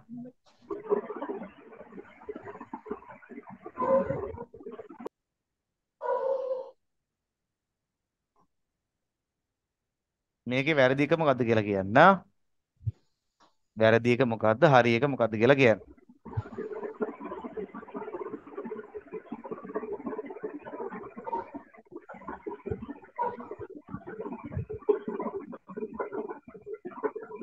හරි. හරි එක කියන්නේ මොකද්ද කියලා. දෙක හරි අටේ හරි. She put දෙවැනි her එක shoes හරි. on the rack. She puts her shoes on the rack. දෙවෙනි එක හරි. දෙවැනි මොකද්ද එක. හරි එක? මොකද්ද හරි එක? දෙවැනි එක. දෙවෙනි එකද? පළවෙනි එක පළවෙනි එක වැරදි. පළවෙනි එක හරි සර්. ඔව්. පළවෙනි එක හරි. හරි. පළවෙනි එක පළවෙනි එක හරි. කට්පුට් ලක්මාලි ලක්මාලිට මේ ප්‍රශ්නේ ආවේ. ලක්මාලි කියන්නේ මම මොකද්ද මේකේ හරි එක? පළවෙනි එක හරි කියලා හිතනවාස ඒකට ඒක වෙනස් වෙන්නේ නැහැ කියලා කිව්ව නිසා. දෙවෙනි එක හැබැයි ඒත් හිතනවා මේ ඒක ෂී කියලා ආපු නිසා S එක ආවද කියලාත් හිතෙනවා. පළවෙනි එකටද දෙවෙනි එකටද? S එක ආවේ.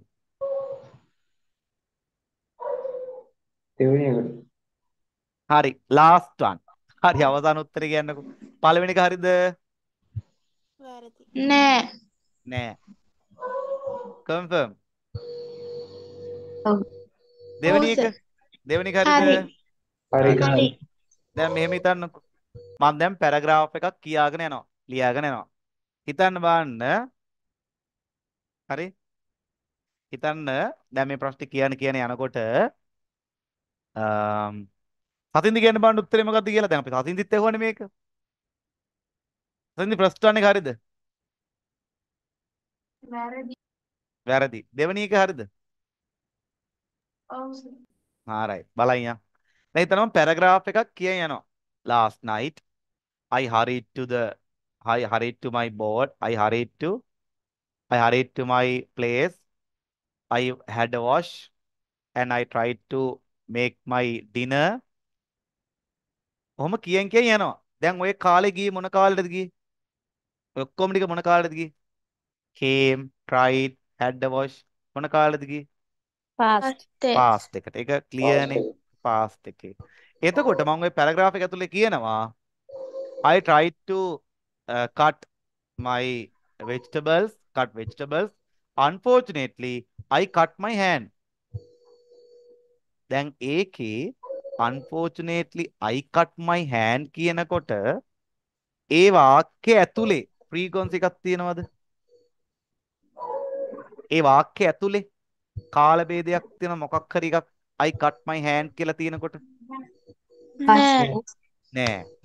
හැබැයි ඔයාලා දන්නවා එතන බැරි වෙලාවත් verb formation එකක් දාන්න තිබ්බොත් ඔයා මොන verb එකද දාන්නේ? cutද cutද? Cut. cut. Past. හේතුව මොකද්ද? මේ දක්වා ඒ paragraph එක ගිහින් තියෙන මොන කාලෙද? ප්‍රසන්ට්. පාස්ට් එක. present එකේ past එකට. එකේ past එකේ ඇවිල්ලා තියෙන්නේ. එහෙනම් අපි frequency එකක් තිබුණා හෝ නැත මේ වාක්‍ය බැරි වෙලාවත් නිකන් දාලා තිබ්බොත් ඒ කියන්නේ just නිකන් ලියලා තිබ්බොත් මේ වාක්‍ය එක්තරා වාක්‍යයක් විදියට it means certain sentence එක වාක්‍යයක් විදියට දාලා තිබ්බොත් frequency නැතුව අපි හිතන්න පුළුවන් මේක මොන කාලේ කියලාද එහෙනම් එක්ක වැරදි නැත්තම් මොන කාලේ කියලාද මොන වර්තමාන. කාලේ කියලාද Present එක. Present tense. present එකේ කියලා පාස්ට් එකෙන් කියන්නේ. past එකේ කියලා හරිද වැරදිද මං කිව්වා හරි සර්. හරිද වැරදිද ගර්ල්ස්ලා හරිද වැරදිද මං කිව්ව එක ඒ කියන්නේ මෙතන yesterday තිබ්බනම් ඔය අනිවාර්යෙන් දාන්නේ මොකද්ද මේකට උත්තරේ yesterday තිබ්බනම් Past ආය tense. අහන්න දෙයක් නැහැ නේ ඉතින් ආය මොනවද put පුට් ඔව් put cut නම් cut නැත්තම් put නම් put හරි. දැන් මම ෆ්‍රීකවන්සි එකක් දාලා නැහනේ. දැම්ම ගමන් ඔයා හිතුවා මේක මොන කාලේ කියලාද? මේක ප්‍රසන්ට් එකේ කියලා. ප්‍රසන්ට් එකේ. හැබැයි මම මේ ලියලා තියෙන වාක්‍ය නිකන් ජස්ට් සෙන්ටෙන්ස් එකක්නේ. එක්තරා වූ වාක්‍යයක් විතරයිනේ.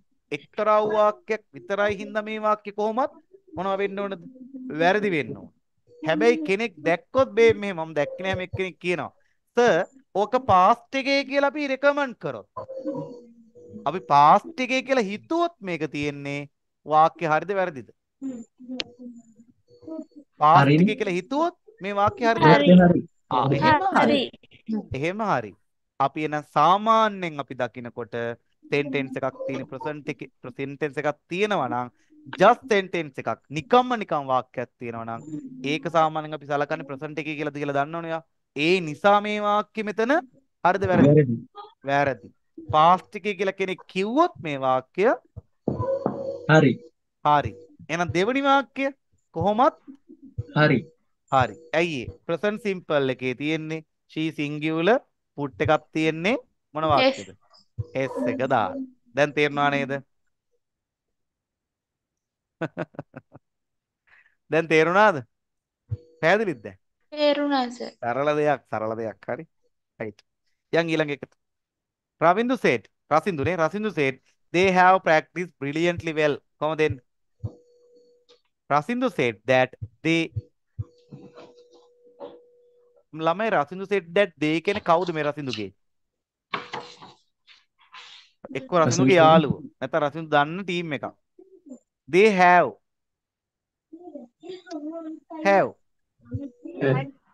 had practiced brilliantly well. වෙනස් වෙනවද මොනවා හරි? practiced. වෙනස් වෙනවද? වෙනස් වෙන්නේ. has have priority. එහෙනම් has have එක මොනවා වෙනවද? has have එක මොකක් වෙනවද? Heading. had වෙනවා. very good. වෙනවා. Vinuli said I am so interested. කොහොමද දෙන්න ළමයි එහෙනම්? Vinuli said that Vinuli said that she was so interested in the way they perform. ඔයාලට මතකද මම දවසක් කිව්වා report speech උගන්වනකොට අගට යනකම් කියවන් යන්න කියලා. They perform. They perform එක මොනව වෙන්න ඕනද එහෙනම්? They performed. Very good. They performed. හරි. දාන්න මම ලකුණු කීයද කියලා report speech එකට. මේ report speech ලේසි දමාවුද මේ ටික නම්? ලේසි දමාවුද? ඔය ටික ලේසි. ඔය ටික ලේසි. මේ මං චුට්ටක් කළා අමාරු දාන්න යන්නේ. අපි question එකක් කරමුද? කරමු සර්. කරමු බාන්. බලමු කාටද හරියන්නේ කියලා. සමහරට මයික් ඔන් කරලා කතා කරන්නත් වෙයි සමහරට ඈ. මේ බාන්. දාන්න බාන්න උත්තරේ මේකට chat එකට. She asked me on bonus tips ඈ.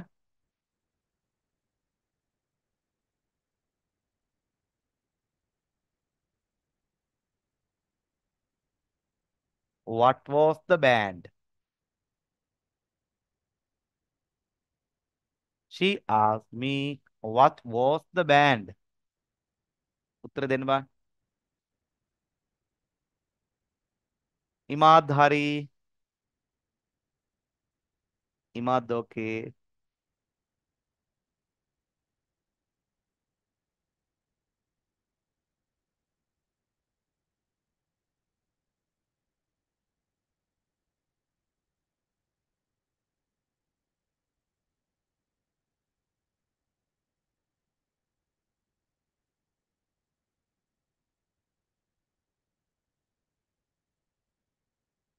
සසින්දී okay.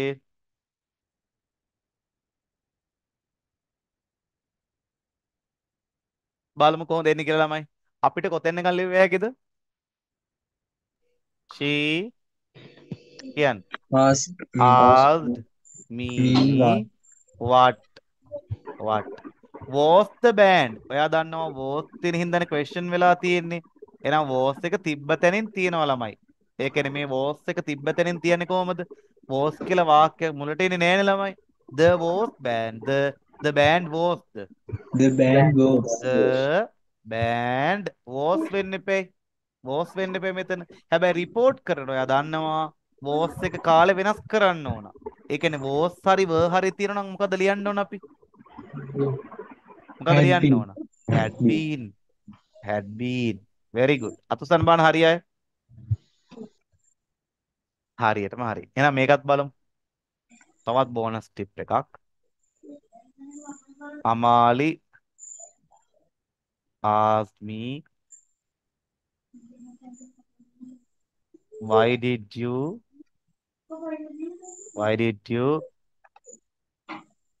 buy this? මගේ ළමයි මයික් එක ඔෆ් කරගමු. why did you buy this? එවන්න බා.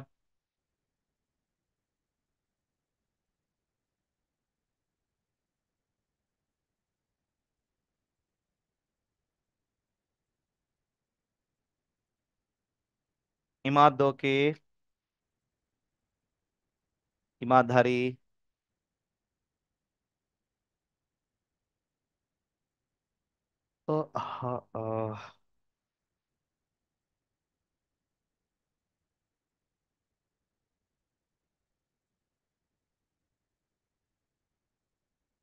නවෝදයා හරි. නවෝදයා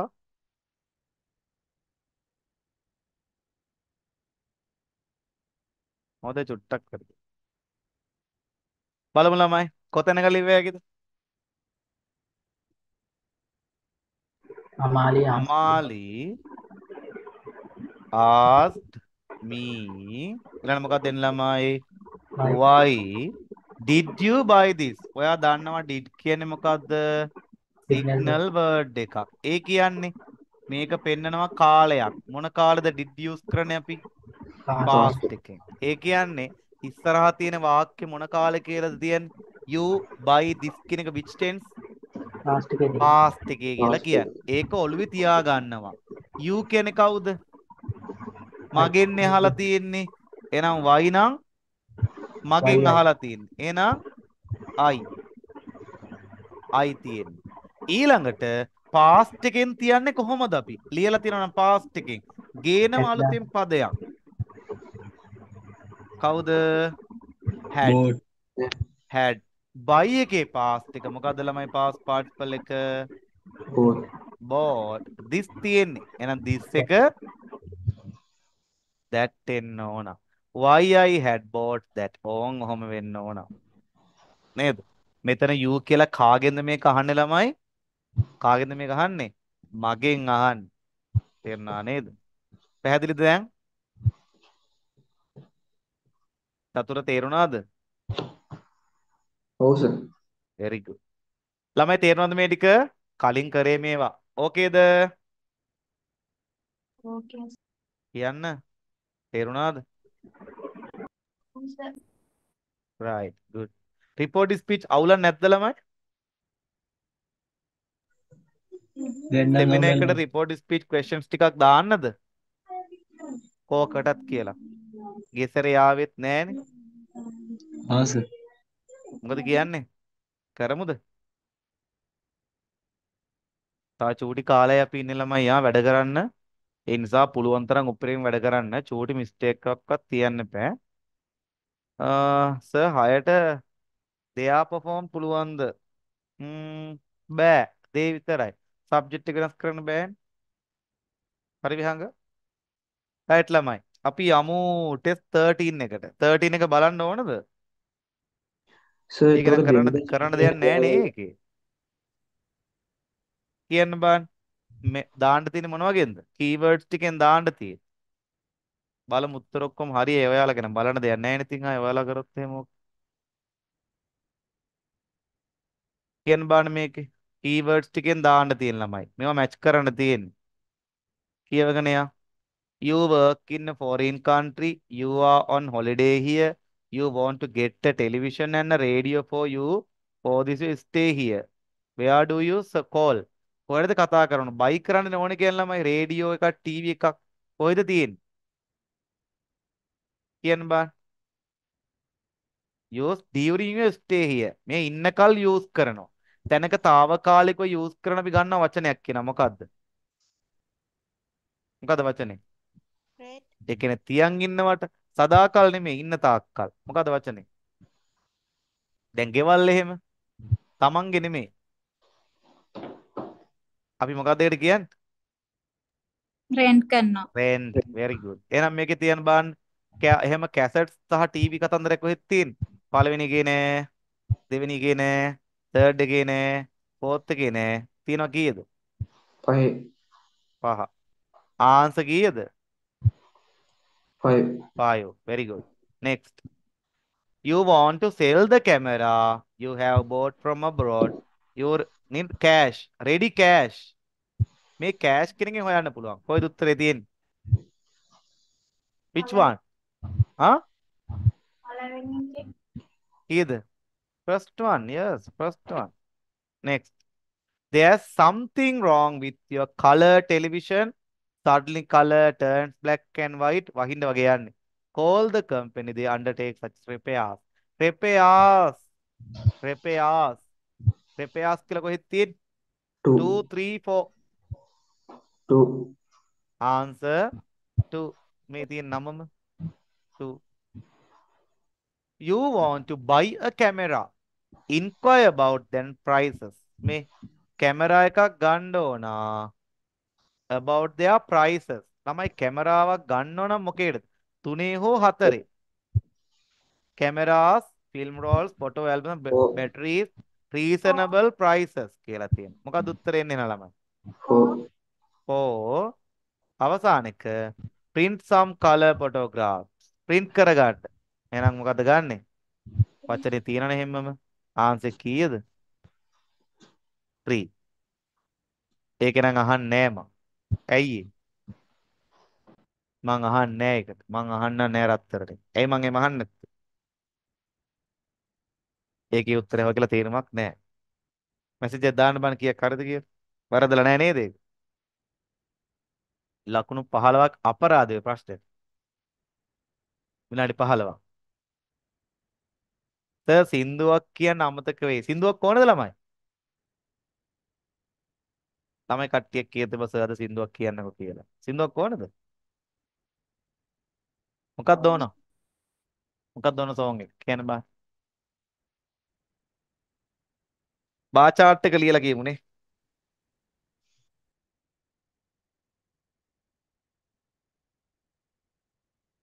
right ලක්මාලි. right. කියන්න බලන්න නිකමට ඔයාලගේ මේ වෙද්දි papers කන්දක් ගත්තොත්, ඒ කියන්නේ වැඩ කරන එකක් ගත්තොත් දැනට වැඩිම වැඩ කරලා තියෙන 1 2 3 දාන්න බලන්න කොහොමද තියෙන කියලා සබ්ජෙක්ට්ස් තුනට. 1 2 දිස්නි ඕකේ කියන්නම් ඕකේ 1 2 3 දාන්න බලන්න. ඔයාලට වැඩ කරලා තියෙන විදිහට ඔයාලාගෙන ක්ලාසස් වලින් 1 2 3 කොහොමද වැඩ කරලා තියෙන කියන්න බලන්න. ෆිසිකල් හරි ඔන්ලයින් හරි මොනවා හරි කමක් නැහැ. English maths commerce. තව තව මොනවද තියෙන්නේ? බලමු අපේ ළමයි කොහොමද වැඩ කරලා තියෙන්නේ කියලා. English maths science. ඔයාලා නෙමෙයි ඔයාලට වැඩ කරන්න දීලා තියෙනවා. ඔයාලත් එක්කලා වැඩ කරන්න දීලා තියෙනවා. English maths science. තව English science maths. English science Sinhala.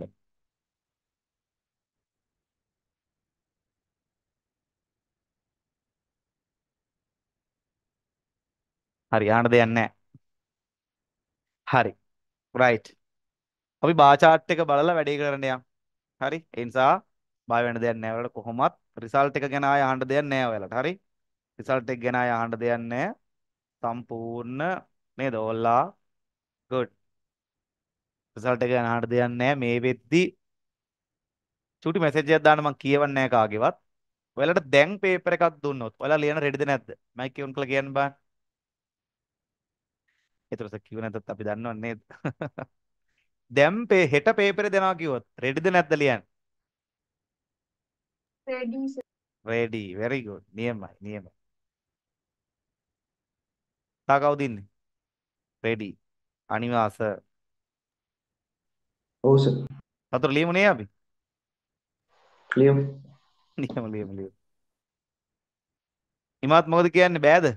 අතහැරලා දාමුද? මොකද්ද සර්? ඇහෙන්නේ නැහැ. මොකද්ද කිව්වේ සර්? අහන්නේ. අතහැරලා දාමුද ලියන්න බෑ වගේ නේ එක්සෑම්. ප්ලෑන් කරන් ඉන්නේ ඊට පස්සේ මාසේ හින්දා දැම්ම බෑනේ. එහෙම එකක්. පුළුවන් සර් ඉතින්. টොප් ලෙවල් ඉස්සර බෑ. නම් බයයි. දැන් නම් මාරු ඕන වෙලාවක කොට්ටු ඉලියනවා. very good. ඒක keep තව going. මාස එකමාරකින් ෆස්ට් ටර්ම් එක දිනවද? මාස එකහමාරකින් ෆස්ට් ටර්ම් නෙමෙයි තව මාස එකහමාරකින් තියෙන්නේ මොනවද? කෙලින්ම. ආයෙ මොකද ටර්ම් ටෙස්ට් තීතිය ඉන්නේ. කෙලින්ම මොකද්ද ලියන්නේ තව මාස එකහමාරකින්. ඔයාලා මේ අලුත් 11 කට්ටියද නෑනේ? චතුර්ල අලුත් අලුත් එක 11 නෙමෙයි.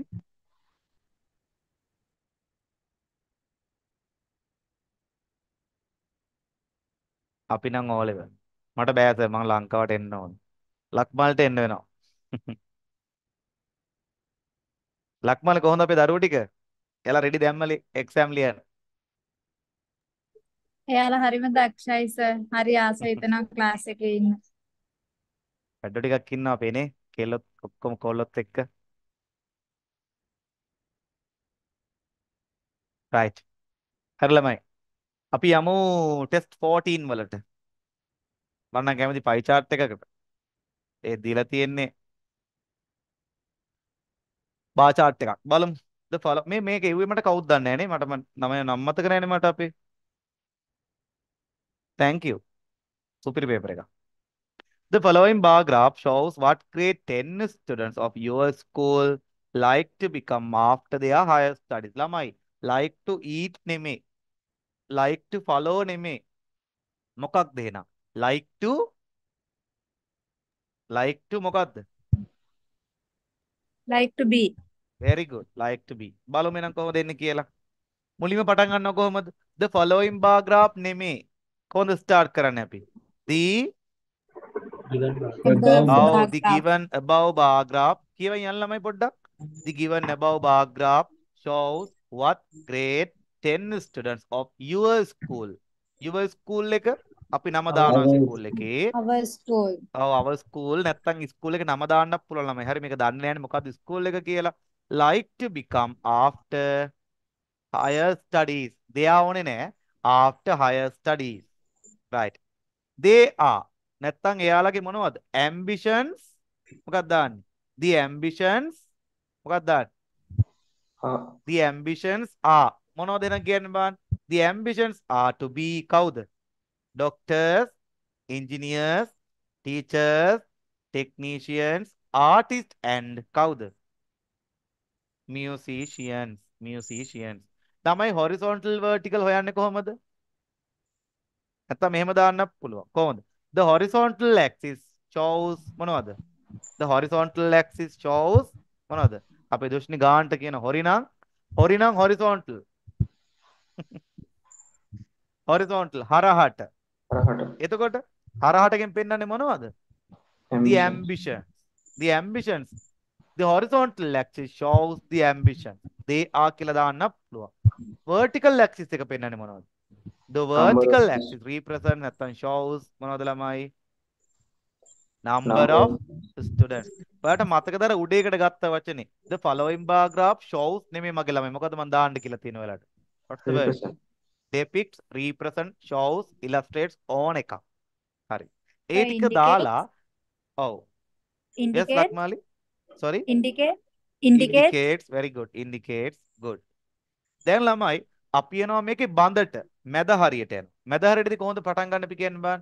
how we can start regarding the chart නැත්නම් including නැත්නම් අපි කියනවා considering the chart. ඒ කියන්නේ මේ chart එක බැලීමේදී considering the chart නැත්නම් අර සාම්ප්‍රදායික method එක මොකද්ද කියන්න බලන්න. හැමදාම අපි ලියන්නේ. According. ඔව් පොත වගේ හැමදාම දාන පොත වගේ හැමදාම එකම නරයන් යන්නේ. අර මරදාර සමිතියේ පොත වගේ. considering the මොකද්ද? chart.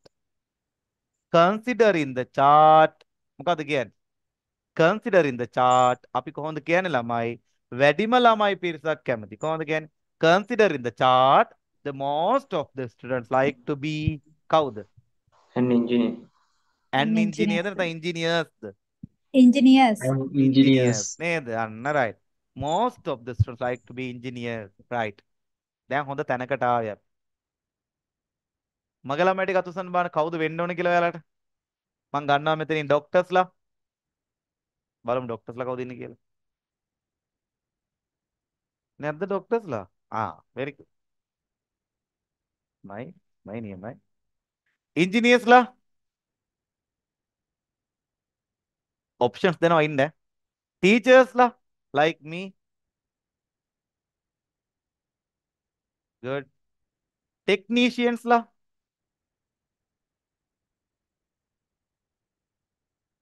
ඉන්නවනේ. ඊළඟට ආටිස්ට්ලා ආටිස්ට් කෙනෙක් ගායකයෙක් නිලියක් නළුවෙක් ඉන්නද කවුරු හරි ඉන්නවා very good musician කෙනෙක් සංගීතඥයෙක් optional දෙනවා optional managers bank managers කවුද bank managers වෙන කැමති bank managers මේ බැංකුවේ මැනේජර් මම wow නියමයිනේ ඔයාලා pilots එහෙම ඉන්නවා very good තව මෙහෙම කස්ටම් එකේ වැඩ කරන ඔෆිසර් කෙනෙක් කස්ටම් ඔෆිසර් කෙනෙක් රේගු නිලධාරියෙක්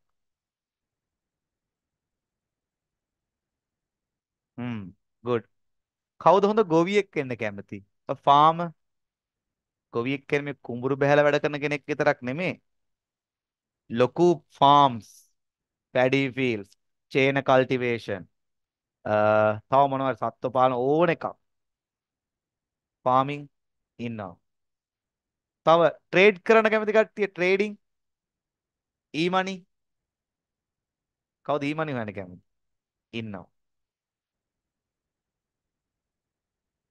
තව කවුරුත් ඉන්නවද ජොබ් කරන්නේ සර් ජොබ් කරන්නේ අපේ වත්ත බලානවම ඉන්නවා එහෙම නේද කවුරු හරි ඉන්න පුළුවන් අය නැත්ද good ඔයාලා දන්නවද සාමාන්‍යයෙන් කස්ටම් ඔෆිසර් කෙනෙක් ඒ කියන්නේ රේගු නිලධාරියෙක්ට සාමාන්‍ය කීයක් හම්බ වෙනවද කියලා කියන්න බෑ සාමාන්‍ය කීයක් හම්බ වෙනවද ආලමයි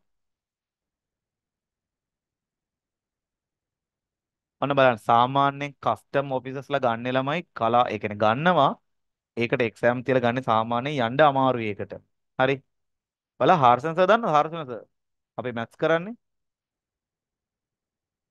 හර්ෂන් සර් දන්නව නේද හර්ෂන් සර්ගේ මාමා කෙනෙක් ඉන්න ළමයි කස්ටම් එකේ හරි අපි සාමාන්‍යයෙන් හිතන්නකෝ කස්ටම් එකේ ඉන්න සාමාන්‍ය ලංකාවට බඩු ගේන්නේ ඒ කියන්නේ පිටරට ගෙන බඩු එන්නේ ඒ එනකොට හිතන්න සාමාන්‍යයෙන් මෙතන ගේට් එකකින් චෙක් කරනවනේ ළමයි ඉස්සර මෙතනින් හොර කරලා බාණ්ඩ ගන්න පුළුවන් එළියට.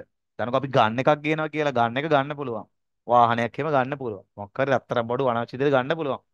හැබැයි දැන් නීතිය සාමාන්‍යයෙන් හිතන්නකෝ කස්ටම් ඔෆිස් කියලා හිතන්නකෝ කස්ටම් ඔෆිසර් කෙනෙක් සාමාන්‍යයෙන් හොඳ ඔෆිසර් කෙනෙක් සාමාන්‍යයෙන් එකමාරකට දෙකකට වැඩි. හරි. එකමාරකට දෙකකට වැඩි සාමාන්‍ය පඩියක්. සාමාන්‍ය කස්ටම් එකක. හරි. සාමාන්‍ය නෝමල් අපි ඒ කියන්නේ ඔෆිසර් කෙනෙක්ගේ අලුත් හිතන්නකෝ 200 ලක්ෂ 2යි හරි දැන් හිතන්න ඉස්සර සාමාන්‍යයෙන් පගාවක් දෙන්න ඕන නැත්තම් සාමාන්‍යයෙන් ගේන කෙනා සතුටට හරි මොකක් හරි දෙන්න ඕන නැත්තම් මොකක් හරි දෙනවා කියලා හිතන්නකෝ ඒ කියන්නේ ගේනවට භාණ්ඩයක් ගෙනවට මොකක් හරි කීයක් හරි දෙනවා දීලා මොකක් හරි මෙතන මොකක් හරි කරලා මෙහෙම පඩු පන්න ගන්නවා කියලා හිතන්නකෝ දැන් කරන්න බෑ එහෙම දැන් ඒක නියාමනයක් තියෙනවා අපි දන්නේ නැහැ මොකක්ද දෙන්නේ කියලා නමුත් දැන් සාමාන්‍ය වටිනාකමෙන් 100ට ගාණක් කාටද දෙන්නේ? ඒ අල්ලගත්ත ඔෆිසරට දෙනවා ළම. ඉස්සර සාමාන්‍යයෙන් අතින් සල්ලි දීලානේ මේවා කරේ. දැන් එහෙම ඕනේ නැහැ. දැන් මේ ප්‍රොසෙස් එක නැහැ. ගොඩ කල් එතකොට. දැන් එහෙම නෑ ළම. දැන් එහෙම වෙන්නේ නැහැ. වෙනව ඇති දන්නේ නැහැ අපි ඒවා කියන දන්නේ නැහැ ළමයි. අපිට විශ්සරත් වුණා දැන් එහෙම වෙන්නේ නැහැ කියලා. දන්නේ නැහැනේ අපි.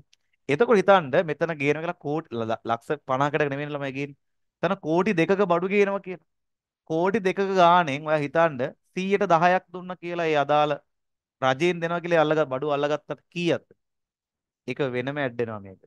හරි. එතකොට එයාට ඒකත් ඇඩ් වෙනවා පඩියට. එකපාරකට හරි. ඊළඟට මෙයාලට නිවාඩු තියනවා ළමයි. මෙයාලට දෙනවා වෙනම ටැක්ස් ෆ්‍රී නැත්නම් ටැක්ස් නැතුව මොනවද? වැට් ෆ්‍රී මොනවද ගේන්න දෙන්නේ එයාලට? කියන්න බෑ. ඔපර්ස් තියන මොනවද? තීරුබදු රහිතව මොනවද ගේන්න දෙන්නේ? වාහන. වාහන ගේන්න දෙනවා. හරිද? ඒතර වල පිළිගැනීම ඕන තැනක ඕන බෑග්ගෙන් ඕන ලෝන් දාන්න ඕනෙත් නැහැ මෙච්චර සල්ලි තියෙද්දි. හරි. ගෙවල් දෙනවා. හිතන්න මෙහෙම තියෙන සාමාන්‍යයෙන් පඩිය කීයක් විතරද සාමාන්‍ය? මාසෙට සාමාන්‍ය ලක්ෂ කීයක්ද? අපි 6ක් කියලා. මීට වැඩි ඈ. වැඩි මිසක් අඩු නැහැ. ලක්ෂ ගාණක් කෝටි ගාණක් හම්බෙනවා. හරිද? මේ අඩුම මම දන්නේ අපි සාමාන්‍ය සැලරි එක අපි දන්නේ නැහැ නේ මේ අඩුම. තේරෙනව නේද? එතකොට මේ වගේ සැලරියක් ගන්න අර වගේ ජොබ් එකක් කරලා. අපි ડોක්ටර් කෙනෙක් බලමු. ડોක්ටර් කෙනෙක් ගත්තොත් සාමාන්‍යයෙන් ස්පෙෂලිස්ට් කෙනෙක් එයා හොස්පිටල් එකෙත් ඉන්නවා. මේ බලන්නකො ડોක්ටර් කෙනෙක්ට. මේවා කියන්න ඕන වලට නැතුව බෑ. හරි. ડોක්ටර් කෙනෙක් හිතන්න ළමයි. ડોක්ටර් කෙනෙක්ගේ සාමාන්‍ය සැලරි කීයද? ඉක්මනට කියන්න. ලංකාවේ ස්පෙෂලිස්ට් කෙනෙක්ගේ සැලරි කීය සාමාන්‍ය? කියන්න බෑ අපේ ළමයි. දන්න ඔයාලා. කීයද? අපි දාමු 150 150ක් විතර. එකමාරයි කියලා හිතමු. මෙයා අනිවාර්යෙන් මේ ડોක්ටර් දානවා මොකද්ද ළමයි? හවසට මොනවද දානවද දැකලා තින්නේ? මොනවද දාන්නේ? ඔයාලා කැස් හැදුනහම යන්නේ කොහෙද? කොහෙද යන්නේ? ඩිස්පෙන්සරියට යනවනේ. හිතන්න ඔයා නිකමට හිතන්න ඔයා දවසකට ගන්නවා කියලා මිනිස්සෙක්ගෙන් 1000ක් සාමාන්‍යයෙන් ඔයාලා යන තැනකට දවසට කී දෙනෙක් එනවද? කීයක සාමාන්‍යයෙන් ඇවරේජ් එකද කී දෙනෙක් එනවද කියන්න බලන්න. 20ක් 30ක් කියන්න 30ක් අපි 20ක් කියමු. කීයද එතකොට 20 ගානේ 10ක් 1000ක් කීයද? 20යිනේ 20000යි. හරි. ඕම දවසට දන්නේ දවසට. සමහර ડોක්ටර්ස්ලා ඉන්නවා සාමාන්‍ය ඩිස්පෙන්සරි කීයක් විතර තියෙනවා සාමාන්‍යයෙන්. එකක් නෙමෙයි ළමයි. කීයක් විතර තියෙනවා සාමාන්‍ය? අපි දාමු දෙකක් උදේට මාරු කරගෙන යනවා කියලා. එතකොට කීයද? 22යි. අපි 40යි කියලා හිතමු. ඈ බලන් ඉන්න. ඊළඟට ඔයාලා දන්නවා සාමාන්‍ය හොඳ ස්පෙෂලිස්ට් කෙනෙක් සාමාන්‍ය හොස්පිටල් එක ඇග්‍රීමන්ට් ගහලා තියෙනවා. සුවසෙත වෙන්න පුළුවන් මොකක් හරි. අපි හිතමු සාමාන්‍ය ලොකු හොස්පිටල් එකක් කියලා. සාමාන්‍යයෙන් එයාලා පැය ගානට බලන පැය ගානට ඇඩ් කරන්න. හිතන්නකෝ ඔයාට කණ එකක් කුමක් හරි මොකක් එක channel එකක් දානවා කියලා. ඒ ડોක්ටර්ද හම්බෙන්න යන්න ඕන. සාමාන්‍යයෙන් ඒ හොස්පිටල් වල ડોක්ටර් ඉන්නේ channel ගාන බලලා. ඒ කියන්නේ එයාලට දානවා වෙනම. සාමාන්‍ය channel කරන්න කීයක් වේද ළමයි? ડોක්ටර් කෙනෙක් channel කරන්න ඒ කියන්නේ බලන්න නෙමෙයි ඈ. නිකන් නම්බර් එකක් ගන්න කීයක් වේද අඩුම? රුපියල්. අද කාලේ බැලුවොත් කීයද? 3000ක් විතර තියෙනවා දැන්. ඔව්. සාමාන්‍යයෙන් අපි රුපියල් 2000ක් කියලා හිතමු. රුපියල් 2000ක්. ડોක්ටර් කෙනෙක් ඈ. රුපියල් 2000ක් කියලා හිතමු. 2000යි. හිතන්න සාමාන්‍යයෙන් මෙතන එනවා ලොකු තැනක් නෙද? හිතන 20ක් ඉන්නවා කියලා. 20 දෙක කීයද? 40යි. ඕන් ඈ. දැන් මේ 40 තියෙන ලෙඩව බලලාද? චෙක් කරලාද? නෑ. එයා ෂෙඩියුල් කරපු එකට විතරයි. එයා එනවා. ඇවිල්ලා බලනවා. එතෙන්ට සල්ලි දෙනවා වෙනම. ඒක අයින් කරමු. ලොකු හොස්පිටල් එකක ළමයි අඩුම තරමේ පේෂන්ට්ලා දෙන්නෙක්කෝ එක්කෙනෙක් අනිවාර්යෙන් බලනවා එයාලා. සාමාන්‍ය දවසකට මම දන්න විදිහට මගේ ළඟම යාළුවෙක්ගේ තාත්තගේ නතර කරලා හිටියා. එදා දවස ළමයි දවසකුත් නෙමෙයි දවස පැය 24යි පැය 36ක් විතර තියලා තිබ්බේ. රයිට්? පැය 36ක් විතර තියලා තිබ්බේ හොස්පිටල් එකේ ප්‍රයිවට් හොස්පිටල් එකක AC රූම් එකක් දාලා AC කියන්නේ මහා දඩ AC නෙමෙයි සාමාන්‍ය AC දාලා හොඳ කම්ප්ලීට් හැම වෙලේම චෙක් කරලා ලේ චෙක් කරනවා බ්ලඩ් මොනවද මේ ප්‍රෙෂර් බලනවා ඔක්කොම බලනවා සුපිරි ළමයි මේ කීයක් තියෙනද බිල් එක 80ක් තිබ්බ බිල් එක 80න් වැඩි හරියක් කාටද ගිහින් තිබ්බේ නිකමට හිතන්න කාටද ගිහින් තිබ්බේ බාගෙට වඩා වැඩියෙන් ගිහින් තිබ්බ කාටද ડોක්ටර්ට ස්පෙෂලිස්ට් කෙනෙක් ඉඳලා සාමාන්‍යයෙන් එතන තියෙන 30ක් එහෙමත් තියෙනවා දැන් මේ ටික එකතු කරන්න බලන්න 30යි 40යි 70යි 70යි 40යි කීයද 1යි 10යි මේ මිනිමම් එකක් එක දවසකට සාමාන්‍යයෙන් එක දවසකට මේ ෂෙඩියුල් එක ගියොත් හරි ඒකට සාමාන්‍යයෙන් හිතන්න මාසෙට ළමයි මේ මොකක් ඇරද මම මේ කිව්වේ මේ සැලරි ඇර එයා ගන්න මන්ත්ලි සැලරි කරලා කිව්වේ මේ ඔක්කොම හම්බෙන්නේ කාටද නිකන් හිටියොත්ද ડોක්ටර් කෙනෙක් වුණොත්ද කියන්න බෑ ඩොක්ටර් කෙනෙක් වුණොත් නේ. ડોක්ටර් කෙනෙක් වුණොත් තේරෙනවනේ වැලියු එක. මීට වඩා අඩුද වැඩිද? වැඩි. හරියට තමන්ගේ වැඩේ දැන් ප්ලෑන් කරලා හරියට ටාගට් එකට වැඩ කරොත් කිසිම මිස්ටේක් එකක් නැතුව අනිවාර්යෙන් ගේම ගහන්න පුළුවන්. ඊට වඩා හොඳට පිටරට ගිහින් සර්ජරි එක කරොත් ගෙවන්නේ ඒ රටේ මුදල්වලු. හරි. ඒතර මේ ඊට වඩා සැලරිය වැඩි. ටැක්ස් ෆ්‍රී වාහන ගෙන්නන්න පුළුවන්. ඩොක්ටර් පර්මිට් හම්බ වෙනවා. anything පිළිගැනීම ඩොක්ටර් කෙනෙක් ඇද පිළිගැනීම කොහොමද? එහෙම තියෙනවා. බැංක් මැනේජර් කෙනෙක් කීයක් හම්බ කරන සාමාන්‍ය? බැංක් මැනේජර් කෙනෙක් හම්බ කරන සාමාන්‍ය ලක්ෂ කීයක 3ක් 4ක් විතර හම්බ කරන සාමාන්‍ය. පයිලට් කෙනෙක් ටීචර් කෙනෙක් කීයක් හම්බ කරනවා? සාමාන්‍ය ටීචර් කෙනෙක්. අනවශ්‍ය ප්‍රශ්නයක් නේද? නේ හතරංග අනවශ්‍ය තොරතුරක් නේද? අනවශ්‍ය තොරතුරක් ඒ සිතාද සර් කීයක් හම්බ කරලාද කියලා. මං හම්බ කරන්නේ නැහැ ළමයි. අපිට හම්බ කළ කරන්න බෑ. සාමාන්‍ය ටීචර් කෙනෙක්ට සාමාන්‍ය ළමයි ප්‍රයිමරි ටීචර්ස්ලා සාමාන්‍යයෙන් ටිකක් අවුරුදු ගාන වැඩිලා සාමාන්‍යයෙන් 80ක් 90ක් විතර හම්බ වෙනවා. ප්‍රයිමරි ටීචර් කෙනෙක්ට සාමාන්‍යයෙන්. හරි. අර අලුත් අප්ඩේට් එකත් එක්ක. නැත්නම් සාමාන්‍ය ටීචර් කෙනෙක්ට හම්බෙන්නේ සාමාන්‍යයෙන් 60ක් 70ක් විතර හම්බ වෙනවා ළමයි සාමාන්‍යයෙන්. ඕගොල්ලෝ අට දෙක ජොබ් එකනේ.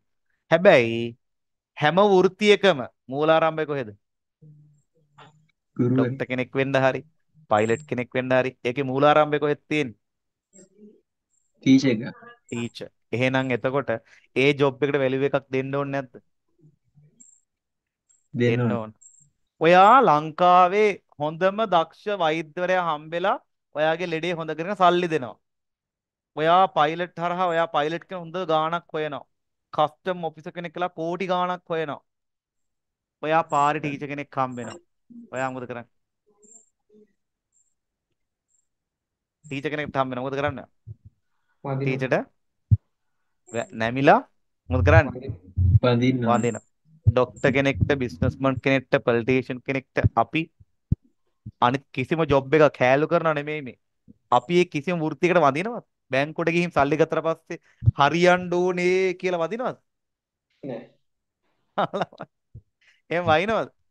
වඳිනවද එහෙම ගිහිල්ලා? ලොකු මුදලාලි කෙනෙක් හම්බුන හොඳ ප්‍රාඩ් එකකින් බහැලා එද්දි අපි රෙදි ටික අරන් ගිහලා වඳිනවද? අනේ අම්මේ ඉතින් තව බඩ තඩි වෙන්න ඕනේ කියලා වඳිනවද? නෑ. හැබැයි අපිට දෙයක් කියලා දුන්න ගුරුවරයෙක් කියලා මොකද අපි කරන්නේ? ඒ වෘත්තියට, ගුරු වෘත්තියට වඳිනවා. ඒක තමයි ස්පෙෂලිටි එක. මේ හැම වෘත්තියක්ම ළමයි රැඳෙන්නේ ටීචින් එක මත. ඒ වගේම හැම වෘත්තියක්ම ළමයි ගෞරවත්වයක් තියෙන හැම එකටම. හැම වෘත්තියකටම මේ වගේ. තේරෙනවද? ඒ නිසා හැමදේම වටිනවා. ඔයාලට වෙන්න ඕනේ මෙහෙමයි. හිතනවා ටීචර් කෙනෙක් කියලා හිතන්නකෝ. ඔයා ටීචර් කෙනෙක් වෙනවා නම් ඒ ටීචින් එකෙන් කොහෙද යන්න ඕන? උපරිමේටම යන්න ඕන. ඔයා ડોක්ටර් කෙනෙක් වෙනවා නම් ඒ ડોක්ටර් එකෙන් වෙන්න පුළුවන් උපරිම එකට යන්න ඕන. ආයේ මග නතර විලි බෑ. සිංගර් කෙනෙක් වෙනවා නම් වර්ල්ඩ් ෆේමස් කෙනෙක් වෙන්න ඕන. මියුසිෂියන් කෙනෙක් නම් එහෙම වෙන්න ඕන. ඒ තමයි උපරිමාර්ථය. ඒ නිසා කලා කරනවද, බයෝ කරනවද, මැත්ස් කරනවද කියලා දාලා නැහැ. ඔයා තෝරගන්න ස්ට්‍රීම් එකේ ඉහළටම යන්න එදාට තමයි ඔයා දිනන්නේ. ඒතර ඉවරයි. හරි. ඔයාට අඩුපාඩු කියන කවුරුත් නැහැ එතකොට. ටීචර් කෙනෙක් කියලා චූටිවට පන්තියක් කරන් චූටිවට එහෙම නෙමෙයි. ඒ සමහරු කියනවා පොඩිවට හඳාල්ලන්න ඕනේ නැහැ කියලා. නෑවනේ මේ යන්න ඕනේ එහෙම. මිනිසුන් ඩ්‍රීම්ස් තියන අචීව් කරගන්න ඕන. නැතුව බෑ. ગેප් එකක් හිටිනවා. තේරෙනව නේද? එහෙම හිතන්න ඕන. එහෙම කරන්න ඕන. තව මිනිස්සෙක් කම්ප්ලීට් වෙන්න එතකොට. රෙස්පොන්සිබිලිටිස් වැඩි වෙන්න එතකොට. දැනෙන්න එතකොට. එහෙම කරා. රයිට්. හරියන් ඊළඟට. Most of the students like to be කවුද ළමයි? engineers. It is කීයද? It is වැඩිම ගාන කීයද ළමයි? It is කීයද? 70. 70. Very good. යන් ඊළඟ එකට. අපි යනවා least එකට. The least number of කීයද? The least number of කීයද ළමයි? අඩුම ගාන කීයද? The least number of 10 students 10 like to be students. කවුද? Like to be කවුද? Artist. ආටිස්ට්. ඇයි ආටිස්ට්ලා Artist. වෙන කැමති නැද්ද කවුරුත්? කැමති. හැබැයි ආටිස්ට්ලා වුණාට ආටිස්ට් කෙනෙක් වුණාම එයාගේ ප්‍රොෆෙෂන් එක මොකද කරගන්න ඕන? ඔයාලා දන්නවා. එතන ගායකයෙක් වුණා කියලා ගායකයා මොනවා වෙන්න ඕනද ඇත්තටම? අප්ඩේට් වෙන්න ඕන. අදාළ කාලේ සින්දු කියන්න ඕන. දැන් මම ඔයාලට කිව්වොත් එහෙම ශිහාන් මිහිරංග කියලා. ශිහාන් මිහිරංග දන්නවද ඔයාලා? දන්නවද ඔයාලා ශිහාන් මිහිරංග? චර ප්‍රසිද්ධ නෑනේ. ප්‍රසිද්ධ නෑ. ශිහාන් මිහිරංග දන්නවද ඔයාලා? සඳුම් පෙරේරා දන්නවද ඔයාලා? සඳුම් Perera. The man with an ice cream hair. ice cream එක එහෙම දාලා තියෙන්නේ. දන්නවා සර්. හ්ම්. හරි. එතකොට ශිහාන් මිහිරංග. එතකොට සඳුම් පෙරේරා. එතකොට සුනිල් තමයි සුනිල් ආරියත් නේ සුනිල් නෑ කවුද අපේ සුනිල් එදිරිසිංහ. සුනිල් එදිරිසිංහ දන්නවද? ඔව් සර්. හ්ම්. ඔය දෙන්න ගත්තොත් එහෙම සාමාන්‍ය ජෙනරේෂන්ස් කීයද? දෙකක්. දෙකක්. ජෙනරේෂන් දෙකක් වුණාට ඔයාලා දන්නවා වෙන්න පුළුවන්. අපි ඔයාලට කියලා හරි සින්දුවක් අහන්න දීලා හරි. ගොඩක් කට්ටිය දන්නේ නැහැ. නේද? සමහර කට්ටිය දැකලා රෙඩ් මයික් කර කියලා ප්‍රෝග්‍රෑම් එකට කියලා මයික් එක අල්ලනවා. මාටින් වික්‍රමසිංහ කියන්නේ කවුද කියලා. දන්නවද කවුරු? දන්නේ නැහැ. සමහර ගායකයෝ ඉන්නවා ගෙදර ඉඳන් සින්දු කියනවා කවුද? ස්ටේජ් එකේ නගින සින්දු දෙකක් විතර කියලා ඉවර වෙලා. කවුද? එහෙම ගායකයෝ ලංකාවේ ඉන්නවා. ආ යාළුවනේ මං තාම ගෙදර ඒ කියන්නේ එන්න ඕනේ නැහැ බෑන්ඩ් එක ප්ලේ කරනවා ගෙදරට මයික් එක ගමන් සින්දු දෙකක් තුනක් කියලා කැන්ටින් එකෙන් එහෙම කාලා ආතල්ල ගෙන්නේ. එහෙම තමයි කියන්නේ. කවුද? එහෙම ගායකයෝ ඉන්නවා අපි කවුද කියලා කියන්න ඕනේ නැහැ. එහෙම ගායකයෝ ඉන්නවා. සමහර ගායකයෝ ළමයි කෑ ගහන්නේ නැහැ. කෝට් එක දාලා ඒ කියන්නේ බ්ලේසර් එක දාලා ලස්සනට සින්දු කියනවා. කවුද ලක්මාලි? ලක්මාලි දන්නවා. ටෝන් එක චාමරවීර ඒ එක්කෙනෙක්. තව චන්දන් ලියලාරච්චි. එයාලා ඇත්තට හැලෙන්නේ නැහැ. ගාන්ට ලෙවල් එකට යනවා. බෆල්ලුඩ නැගලා ස්ටේජ් හොල්ලලා මයික් කුඩු කරලා බෆල් ඉවර කරලා කවුද එහෙම ගායකයොත් ඉන්න. ආටිස්ට් කෙනෙක් වුණා මෙයාගේ ක්වොලිටිය තියෙන්න ඕන. නැත්තම් ඉන්න බෑලම. රයිට්. ඊළඟට අපි දානවා ඊක්වල් එකක්. මොනවද ඊක්වල් කියන්න බෑ? කවුද ඊක්වල්? ඩොක්ටර්ස්ලා ඇන් ටෙක්නීෂියන්ස්ලා. අපි කොහොමද කියන්නේ? සමාන ළමයි ගණනක් කැමති ටෙක්නීෂියන්ස්ලා සහ ඩොක්ටර්ස්ලා වෙන්න කියලා කොහොමද කියන්නේ? an equal number of කියන්න බෑ. an equal number of කවුද? students like to be කවුරුද ළමයි? doctors and කවුද? doctors and technician technicians. It is කීයද ළමයි? It is 44 කීයද? It is 44 40 ඒක තමයි. It is 44 each. කොහොමද කියන්නේ ලක්මන්? මේ it is 44 මේ 4 it is 44 මොකක්ද දාන්නේ යකට? each 44 කේද ලක්මල්ටි 44 44 කියලා නේ නේද? මං හිතේ 44 right ඊළඟට it's okay අපි යමු ළමයි more than එකට. ඔයා දන්නවා more than එක කියනකොට අපි තෝරගන්නවා items දෙකක් ළමයි. මොනවද කියන්න බාන දන්නවනම් එකක් වැඩි එකක් අනිත් එක ඊට වඩා අඩු එක. අඩු එකක්. දැන් මෙහෙම හිතන්නකෝ මේකේ වැඩිම එක ඉන්ජිනියර්ස්ලානේ. අපි එතකොට ඉන්ජිනියර්ස්ලා අරගෙන කම්පෙයාර් කරන එක හරිද? එහෙම නෑනේ. ගත්තා කියලා වැරදිද? වැරද්දක් නෑ. වැරද්දක් නෑ. හැබැයි අපි දන්නවා ඕවරෝල් මේ පැරග්‍රාෆ් මේ දීලා තියෙන ඩේටා මොකද කරන්න ඕන ළමයි? අපි මේ ඩේටා සම්පූර්ණයෙන් මොකද කරන්න ඕන? ඩිස්කස් කරන්න ඕනනේ. එතකොට කවර් වෙන්න නම් වැඩිම එකට යන්නේ නැහැ. මං යනවා කම්පෙයාර් කරන්න දෙකක්. ඔයාලා හිතනවා මොකක් ගනී කියලාද?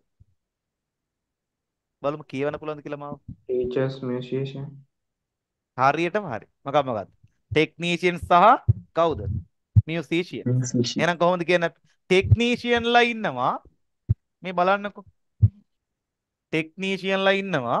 මියුසිෂියන්ලා ඉන්නවා. ටෙක්නීෂියන්ලා කීයද? 40. මියුසිෂියන්ලා 20. ඊතලයේ තියෙන මෙහෙට. මොකද්ද අපි කියන්න ඕනේ එහෙනම්? මෙයාලට වඩා මෙයාලට කැමැත්ත අඩුද වැඩිද? වැඩි.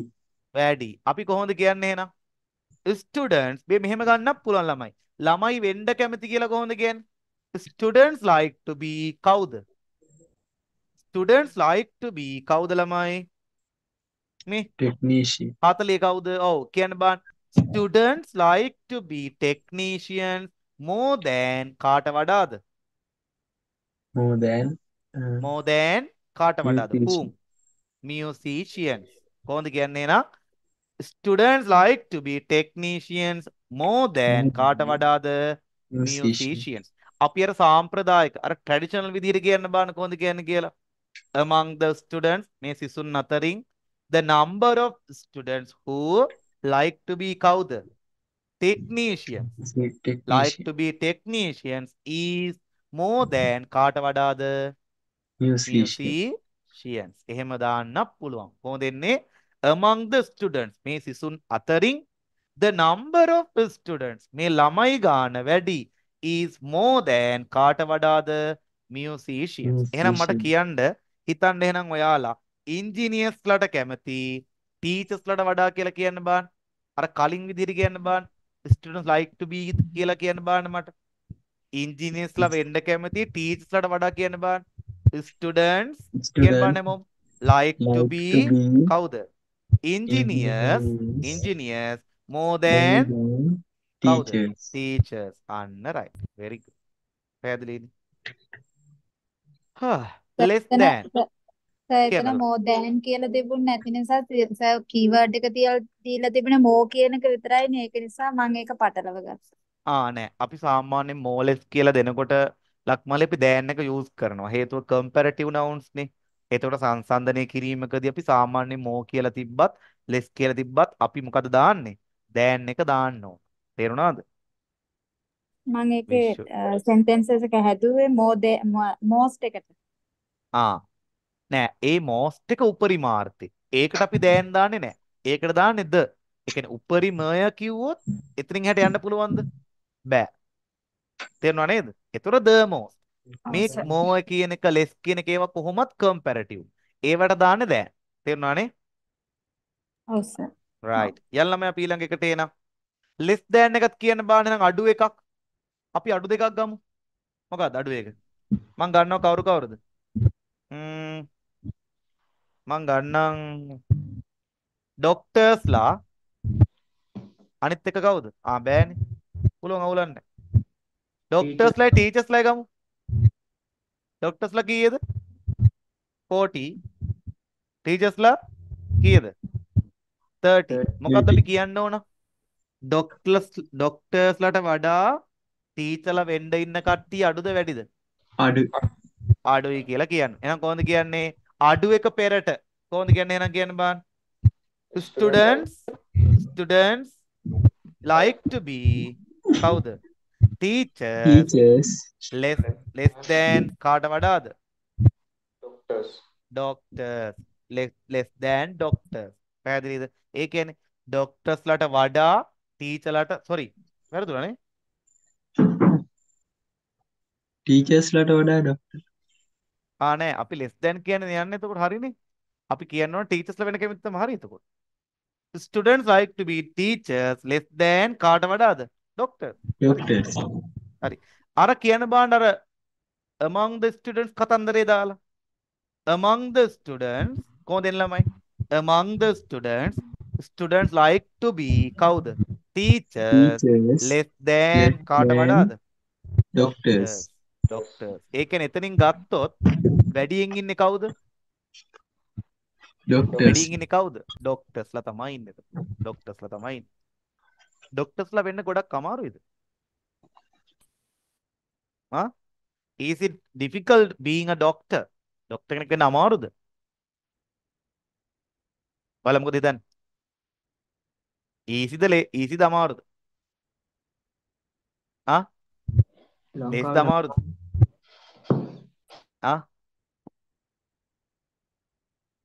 ඒක මෙහෙමයි. ඔයාගේ ඩෙඩිකේෂන් එක මත තමයි රඳා පවතින ළමයි. ඔයාට තියෙනවා නම් hard determination එකක්. It means endless determination එකක්. කවදා හරි වෙනවමයි කියලා. අන්න right දෝෂ්නි. අනිවාර්යෙන් වෙනවද නැද්ද යා? වෙනවා. හේතුව මම මේ කතාව කියන්නේ මම 2019 ක්ලාස් එකක් කරනකොට A level ක්ලාස් එකක් කරා මම. කරනකොට ළමයි මම එහෙම දන්නේ නැහැ. මේ O level එකක් කරනකොට මම දන්නේ නැහැ මේ ගෙදර මං කවුද කියලා කියන්නේ ගෙදර එයාගේ අප්පච්චිගේ ෆොටෝ එකක් දාලා තිබ්බ අප්පච්චි නෑ අම්මයි අයියලා දෙන්නයි ඒ පුතයි ඉන්නේ පුතාට තමයි ඉගැන්නුවේ එක අයියා කෙනෙක් මගේ වයසේ මගේ අපි ඉස්කෝලේම ගිහින් තිබ්බේ එතකොට මේ ඉතින් මම එච්චර අහන්න යන්නේ නැහැ ඉතින් ගෙදර පන්ති කරා මම ආවා පස්සට පස්සේ අවුරුද්දක් විතර පන්ති කරලා මම ඒ ලෙවල් කරන්නත් මට එන්න කිව්වා මම ඊට පස්සෙත් ගියාට පස්සේ දැන් අපි සාමාන්‍යයෙන් ඒ කොල්ල ටිකක් හිටියේ සාමාන්‍යයෙන් මේ ඒ ගෙදරින් ලොකු අයියා කෙනෙක් ඉන්නවා. හරිද? ලොකු අයියා කෙනෙක් ඉන්නවා. එයා මෙඩිසින් ඉන්නේ. ඉතින් දෙවනියා මොකුත් නෑ සිවිල් ඉංජිනේර කෙනෙක්. එයා නෝමල් කෝසස් කර කර ඉන්නවා. අරයා කැම්පස් එකේ එයා එනවා ක්ලාස් කරද්දි ඉතින් යනවා කෑම කන්න එහෙම එනවා. කතා කරනවා. හිනා වෙනවා. එච්චර කතා බතා නෑ. දැන් ඊට මම දවසක් සෙල්ලම් කරද්දී අපි කට්ටිය අපේ ළමයි එක්ක මං ඇහුවා ඈ බං කියලා මේ අපේ අහවල් නම කියලා දාලා මේ තාත්තා කොහොමද නැතුනේ කියලා මං ඇහුවා. ඔයාලා දන්නවද අපි ඉස්කෝලේ අපි ගියපු ඉස්කෝලේ එතකන් එයා සර් කෙනෙක්. එයා ඉංග්ලිෂ් ලිටරචර් සර් කෙනෙක්. හරි. ඉංග්ලිෂ් ලිටරචර් සර් කෙනෙක් එයා. එතකොට එයා නැතිලා දින කොහොමද දන්නවද?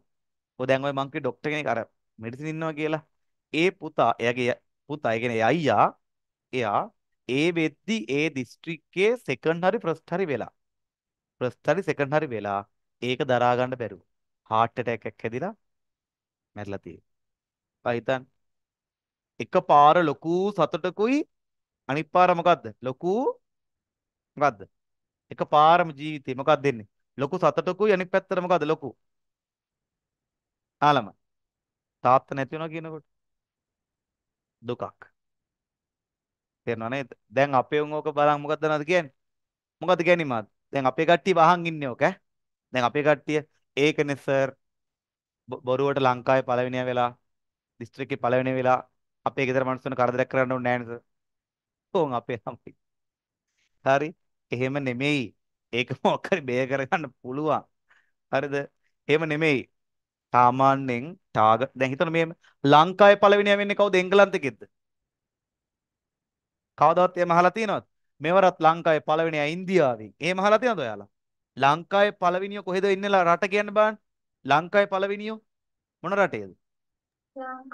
ලංකාවේදී වෙන කොහෙවත් නෙමෙයිනේ. නේද? ලංකාවේ පළවෙනියා වෙන්න බෑද කාටවත්? ඔයාලා අතුරින් කෙනෙක් වෙන්න බෑද? පුළුවන්. පුළුවන්. දිස්ත්‍රික්කේ ප්‍රශ්න වෙන්න බෑද? පුළුවන්. පුළුවන්. ඒකට මොකක්ද ඕන? විෂන් එකක් ඕන. දැක්මක් ඕන. හරි දැක්මක් ඕන. ඔයාලා අතර එක්කෙනෙක් තමයි ඔය කැම්පස් වලට යන්න ඕන. දැන් ඔයාලා දකින්න ඇති වනිදු හතරංග i7 එකක් කරන BMW. දැන් මේ වාහන හදන්නේ කාටද? සත්තුන්ට බදින්නද? ඔයාලා කවදාකවත් දැකලා තියෙනවද? ලොකු Prado, Land Cruiser, Jeep, Rolls Royce වාහන සාරුපය පෙදයි යනවා, හාවෝ පෙදයි යනවා දැකලා තියෙනවද ඔයාලා? කවුද ඒවා පදින්නේ? හතරංග. කවුද ඒවා පදින්නේ? මේ මිනිස්සු. රටේම මිනිස්සු.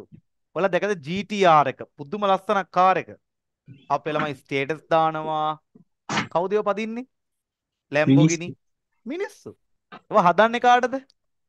මිනිස්සුන්ට. මිනිස්සුන්ට. කවුද හදන්නේ? මිනිස්සු. මිනිස්සු. කවුද මිලදී ගන්න ඒවා? මිනිස්සු. මිනිස්සු. අපිට සත්තුද එතකොට? අපි කවුද? මිනිස්සු. අපි මිනිස්සු. ඒතර අපි තමයි ඒවා ගන්න ඕන නේද? එහෙම ටාගට් තියෙන්න ඕන. මේක මොකවත් නැහැ. කාර් ගන්න හොයියෝ. මේ නේද? එයි බං එකක් ගන්න try කරන්න ඕන. ඌල්ලන්න නෙමෙයි හැමදම වැඩේ කරන්න බෑනේ. ගන්න ඕන. දැන් ඔයාලා දැකලා ඇති කොල්ලෙක් සාමාන්‍යයෙන් කාර් එකෙන් බැහැලා එනකොට ෆෝන් එක අතට අරන් එනකොට ගැම්මක් තියෙනවානේ. ලොකු ගැම්මක් තියෙනවා BMW එකේ වෙන ගැම්මක් තියෙනවා. ගෑල් ළමෙක් ඒ වගේ කාර් එකක බැහැලා ෆෝන් එක කරද්දී ගැම්මක් තියෙනවද නැද්ද? කියන්න බෑ. තියෙනවද නැද්ද? BMW එකක් ඕනේ නෑ. සාමාන්‍යයෙන් හිතන්නකෝ මොකක් හරි BMW ඕනෙත් නෑ. හිතන්නකෝ කාර් එක මොකක් හරි කාර් එකක් එද්දි ගැම්මක් තියෙනවද නැද්ද? අපි කොල්ලෝ කියන්නේ නෑ ඌවා. අරගේ කතා කර දැන් කියන්නේ නෑ ඌ. තියෙනවද නැද්ද? අපි බොයිස්ලා කියන්න බෑනේ. තියෙනවා. අනේ අපි කොල්ලොට ගෙම නෑ. තියෙනවා. ඒ ක්වොලිටිස් දෙකක් ළමයි. ඒක එහෙම තමයි. දැන් ඔයාලා ගෑල් ළම එහෙම දැකලා මොකද කරන්නේ? වැඩි ඕනේ පාර ගෑනු කෙනෙක් වාහනේ පැදන් යද්දි හැරිලා බලන්නේ නැද්ද ඔයාලා? අවංකව කියන්නේ. ඒක වෙන දෙයක් නෙමෙයි. එයා බලනවා. එනදී කියන්නේ සාමාන්‍යයෙන් දැන් දකින්න නැද්ද ඔයාලා ආය පාරක් ලේඩි කෙනෙක් පැදන් ගිය කාර් එක කියන්නේ නැද්ද එහෙම? මම කියලා නම් කියලා තියෙනවා. අපි ඉස්කෝලේ අර ගෑනු කෙනෙක් කාර් එක පැදන් ගියේ. හරි පුදුමයක්. එහෙම තියෙන. එහෙම අවස්ථා ලංකාවේ තියෙනවා ළම. ඒ නිසා අපි කියනවා වාහනයක් එහෙම නෙමෙයි. එහෙම ක්වොලිටිස් තියෙනවා මිනිස්සුන්ගේ හදා ගන්න ඕනේ. ඒවා හදා ගන්න ඕන. එහෙම ඕන. එන වාහන හදන්නේ මිනිස්සුන්ට. GTR ඔය ලංකාවේ ලෝකෙ තියෙන සුපිරි වාහන හදන්නේ එහෙම. මිනිස්සුන්ට පදින්න. ඒකක් ඔයාලට ගෙන්නගෙන පදින්න අවුලක් නැහැ. iPhone 15 Pro Max එක ලංකාවේ මුදලින් කීයද? ලක්ෂ කීයක් විතර? හතරක් ලක්මාලිලගේ සල්ලි වලින් කීයක් විතර ලක්මාලි සාම ලක්ෂ 10ක් විතර? 14 එක මේ 15 එකද? 15 Pro Max එක ඔව්. ඔය වැඩි. මෙහි මෙහි 6ක් විතර වෙනවා. 6ක් කියලා කියන්නේ ලංකාවේ සල්ලි වලින් නෑ සර් 5යි ගාණක් වගේ වෙනවා. පහයි ගන්න. 256 එක. 256 එක 512 1 TB නෙමෙයි නේ. නෑ. right.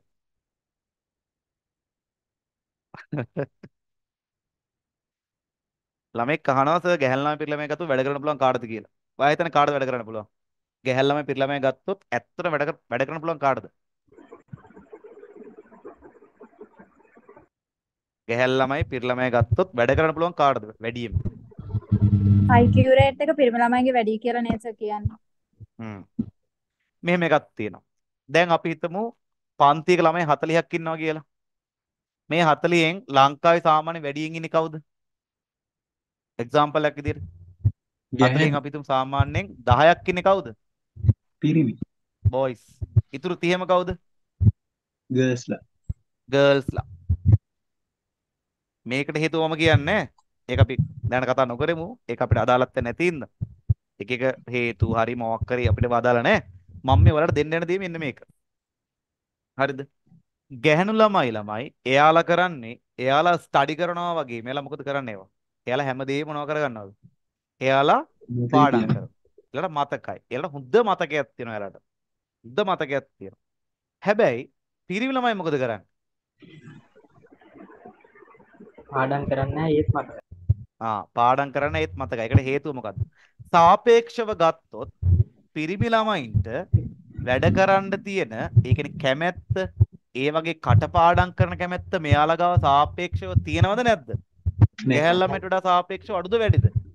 අඩුයි. අඩුයි අඩුයි. හැබැයි එයාලට ආගියු කරලා එයාලට දෙයක් මේ එක්ස්පීරියන්ස් කරලා ස්ටඩි කරලා ඉගෙන ගන්න පුළුවන් තියෙන හැකියාව ගර්ල්ස්ලට වඩා වැඩි වැඩි. හැබැයි කලාතුරකින් මෙහෙම වෙනවා. සමහර ගැහැල් ළමයි ඉන්නවා පාඩම් කරන්නේ කිව්වොත් කිව්වමයි ඕන දෙයක් කියලාට මොකද වෙන්නේ? මතකයි. එහෙම අසාමාන්‍ය හැකියාවන් තියෙන ළමයි ඕන තරම් හම්බෙලක් තියෙනවා මට ඕන තරම් තින්නවා. හරිද? හැබැයි මෙහෙම එකක් තියෙනවා. ගැහැල් ළමයි කොහොමත් වැඩ කරනවා කියලා මතයක් තියෙනවනේ. එයාලා කොහොමත් අනිවාර්යෙන් ලකුණු වරන් හොඳ ලකුණු ගන්නවා. සාමාන්‍ය කියන්නේ කොල්ල වැඩ කරන්නේ කරනවා කියලාද නැහැ කියලාද? සාමාන්‍යයෙන් කියලාද සමාජේ කොල්ල වැඩ කරන්නේ නැහැ කියලාද කරනවා කියලාද? වැඩ කරන්නේ නැහැ කියලා. එයාලා දන්නවද? කොල්ල වැඩ කරන්න ගත්තොත් මොකද වෙන්නේ? අපේ කොල්ලෝ ටික වැඩ කරන්න ගත්තොත් මොකද වෙන්නේ? ගෑලම කොහොමද වැඩ කරනවනේ කවුලක් නැහැනේ. හැබැයි කොල්ලෝ ටික හිතලා වැඩ කරන්න ගත්තොත් කොහෙන් කොහෙද කෙලවර වෙන්නේ කියලා දන්නේ නැහැ. ඒ තරම් වැඩ කරන්න පුළුවන්. හරිද? වැඩෝ ඉන්නවා. හැබැයි අද ලංකාවේ වෙලා තියෙන එක නෙමෙයි ළමයි. ඊටාම සීමිතයි එහෙම වැඩ කරන ළමයි. වැඩ කරන්න බැරුවද? බැරුවද වැඩ කරන්න? නෑ. වැඩ කරන්න පුළුවන්. ගැහැල් ළමයට වඩා පිරි ළමයට වැඩ කරන්න පුළුවන්. හැබැයි මොකද කරන්නේ? වැඩ කරන්න වැඩ කරන්නේ නැහැ. එහෙමත් කලාතුරකින් තමයි වැඩ කරන්නේ. ඒ නිසා මං හිතන අපේ පන්තියේ ඉන්නේ කවුද? ගැහැල් ළමයි පිරි ළමයි දෙගොල්ලම මොනව කරන කට්ටියද? එකම ට්‍රැක් එකේ වැඩ කරන අය. ඒක 100ට ලක්ෂයක් ෂුවර්. කියන්නේ මට දෙන වද හැටියට මම දන්නවා මුන් වැඩ කරනවා. සුපිරි. ඒ ගැන අහන්න දෙයක් නැහැ අය. හරි. ඒ නිසා ඒ වගේ සෙට් එකක් තමයි ඉස්සරහට ඕන. හරි. ඔයාලා මෙතනින් යන දවසක ඔයාලා සමාජයට දෙන්න ඕනේ ඒ දේ. දවසක ඔයාලගෙන් බිහිවෙන પરම්පරාවකුත් හදපල්ලා එහෙම. නැත්තම් මේක ගොඩ ගන්න අමාරුයි. දැන් පේනවනේ නේ. අමුතුවෙන් කියන්න ඕනේ රටේ තත්ත්ව. නේද? රටේ එක ප්‍රශ්නයක් පැත්තකින් තියන් නැකත් ගන්න දුවනවා. අහන්න දෙන්නේ නැහැ නේ තියෙන ගොංකම් එතකොට. හරි. දැන් යන් එතකොට අපි මෝ කතා කරා, equal කතා කරා, least කතා කරා, most කතා කරා, less එකත් කතා කරා. a few තියනවා ළමයි. කොහොමද a few එක කියන්නේ බලන්න. a few කොහොමද කියන්නේ? a few of කොහොමද කියන්නේ? a few of students like to be කවුද? a few. ආයෙත් අපිට කියන්න පුළුවන් මොකද්ද? a few කියලා මේ ඉතාම අල්පයක්. අල්පයක් කියන අතේ ඇඟිලි ගන්නට වඩා අඩුද වැඩිද? අඩුයි. ඒ කියන්නේ අඩුයි. චූට්ටක්. එහෙනම් කිය කොහොමද දෙන්නේ අපිට? A few of students like to be artists. අර conclusion එක දාන්නේ කොහොමද? conclusion එක අපිට උනම් most එක ඉතුරු කරන් දාන්න තිබ්බා කොහොමද? It is clear that. අවසාන එක කොහොමද ගන්න? It is clear that ගන්න පුළුවන්. ඊළඟට we can conclude that ගන්න පුළුවන්. It is crystal clear that ගන්න පුළුවන්. අපි කොහොමද කියන්නේ එහෙනම්? It is evident that ගන්න පුළුවන්. අවසාන conclusion එක මොක වුණත් අපි කියනවා මොකද්ද ළමයි? කියන්න බෑ. The most of the students like to be කවුද? engineers කියලා උනම් ගන්න Engineers. තිබ්බා. ඔව්. like to be නැත්නම් like to become කවුද? engineers කියලා ගන්න පුළුවන්. Engineers. ඉතින් මේ පාඩම මම ඔයාලත් එක්ක පොඩ්ඩක් චුයින්ගම් කරලා ගත්තේ ඇයි ඒ? මං හිතනවා මේ චූටි ප්‍රශ්න ටිකෙන් ලොකු දේවල් ටිකක් ඔයා ගන්න ඇති කියලා. එහෙමද? මේ පාඩමට වඩා අපි කතා කරා ප්‍රොෆෙෂන්ස් ගැන කතා කරා. ඔයාලා වැඩ කරන්න කොහොමද කියලා කතා කරා. එහෙම තියෙන. රයිට් ලා. හා ඊළඟ එක කරනවද අපි? මාසි නැද්ද?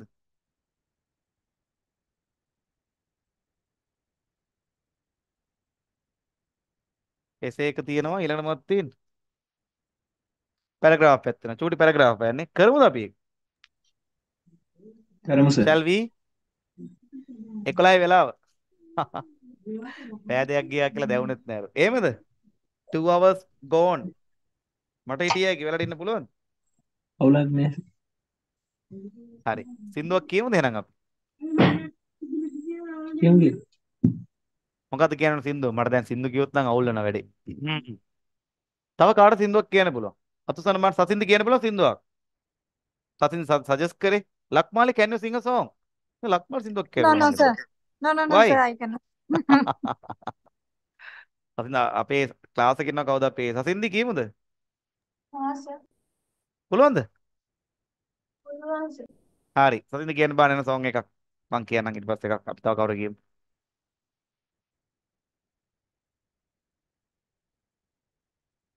මම ෆෝන් එක අරන් එන්නම් ඈ සින්දුවක් බලාගෙන. කියන සසින්දි.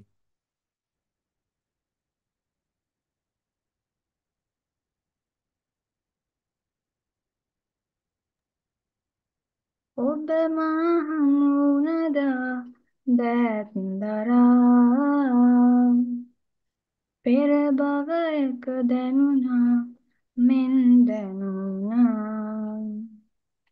ස්තවනට රහසින් කීවා මට ආදරෙයි කියා මට ආදරෙයි කියා ඔබ ස්පිය නොහෙලා බැලුවා ඔබ ස්පිය නොහෙලා බැලුවා ඔබ ස්පිය නොහෙලා බැලුවා මගේ දැස් දිහා මා ස්පිය නොහෙලා බැලුවා මා ස්පිය නොහෙලා බැලුවා මා ස්පිය නොහෙලා බැලුවා ඔබේ දැස් දිහා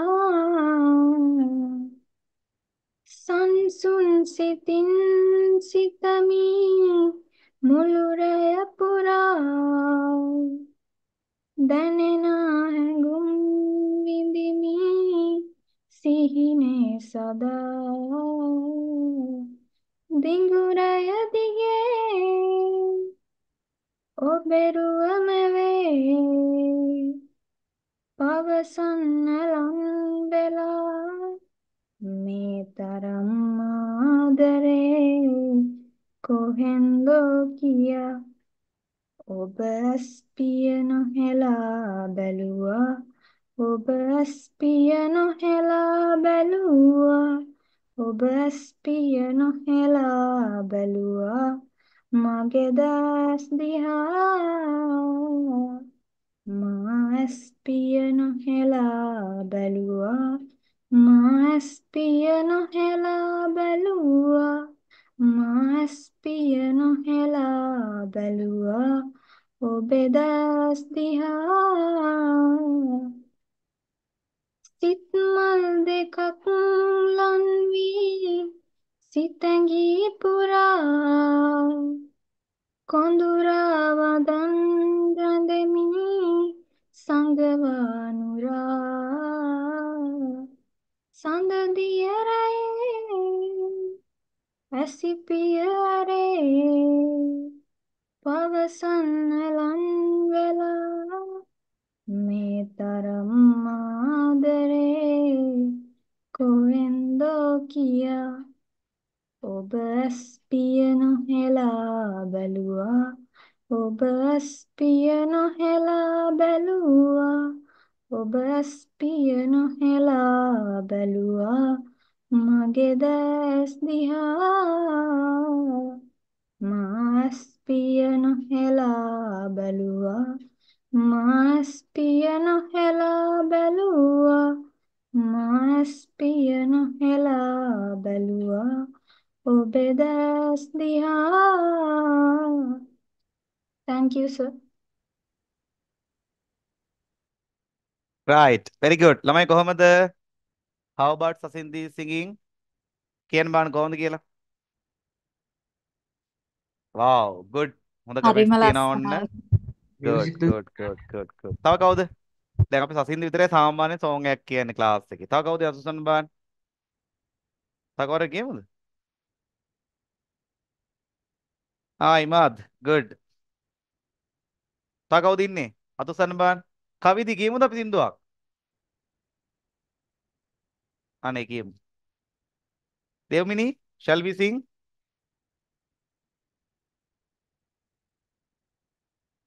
දෙව්මිනි අපි කියමු song එකක්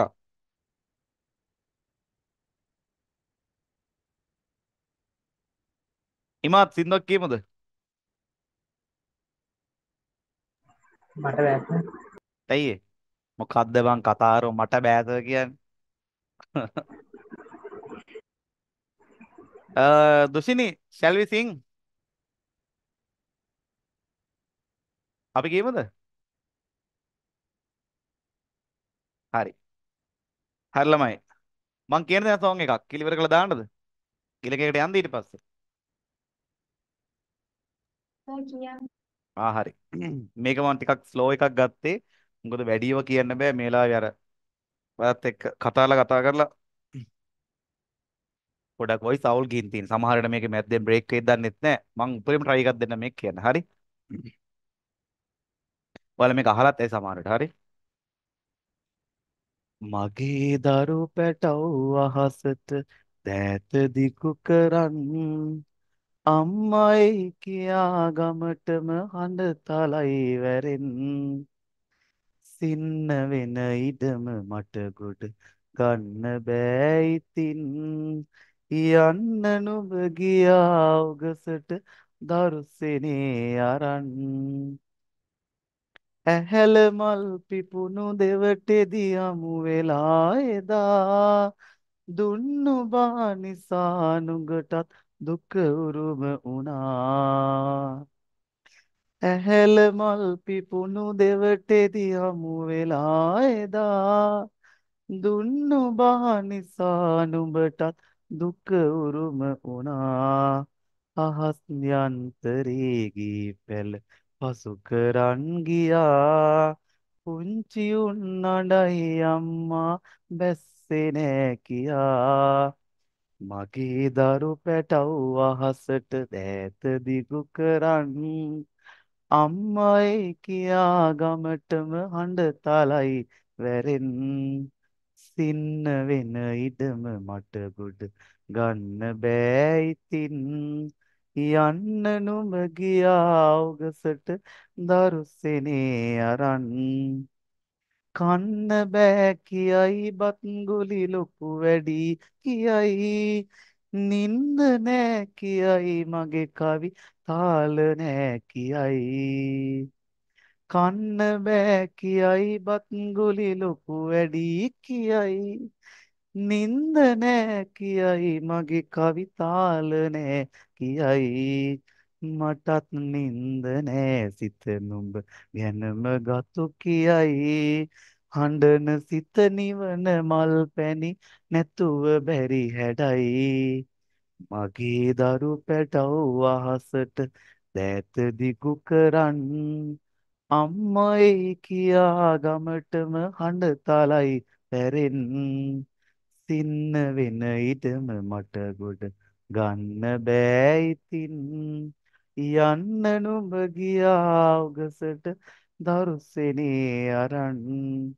good thank you right ඇති නේද ගොඩක් ලස්සන. හා හරි අමාරුවෙන් අල්ලන්න කිව්වේ හරි ලස්සනයි sir. thank you. thank you thank you Lakmali right ඔයාලට ඔන්න අහන්න මම ඕක රෙකෝඩ් කරගත්තා right right දැන් අපි යන් ඊළඟ එකට ඔයාලා දන්නේ නැතුව ඒ ගායකයා කවුද ඒ සින්දුව කියන්නේ කියන බණ දන්නවනේ who's the singer ආ අසංග ප්‍රේමන් පීරිස් මහත්තයා තමයි කියන්නේ ඒක. එයා ඉස්සර හොඳට සිං කරා දැන් නෙවෙයි පොඩ්ඩක් ඇදලා කරලා ගිහිල්ලා පොඩ්ඩක් නේද?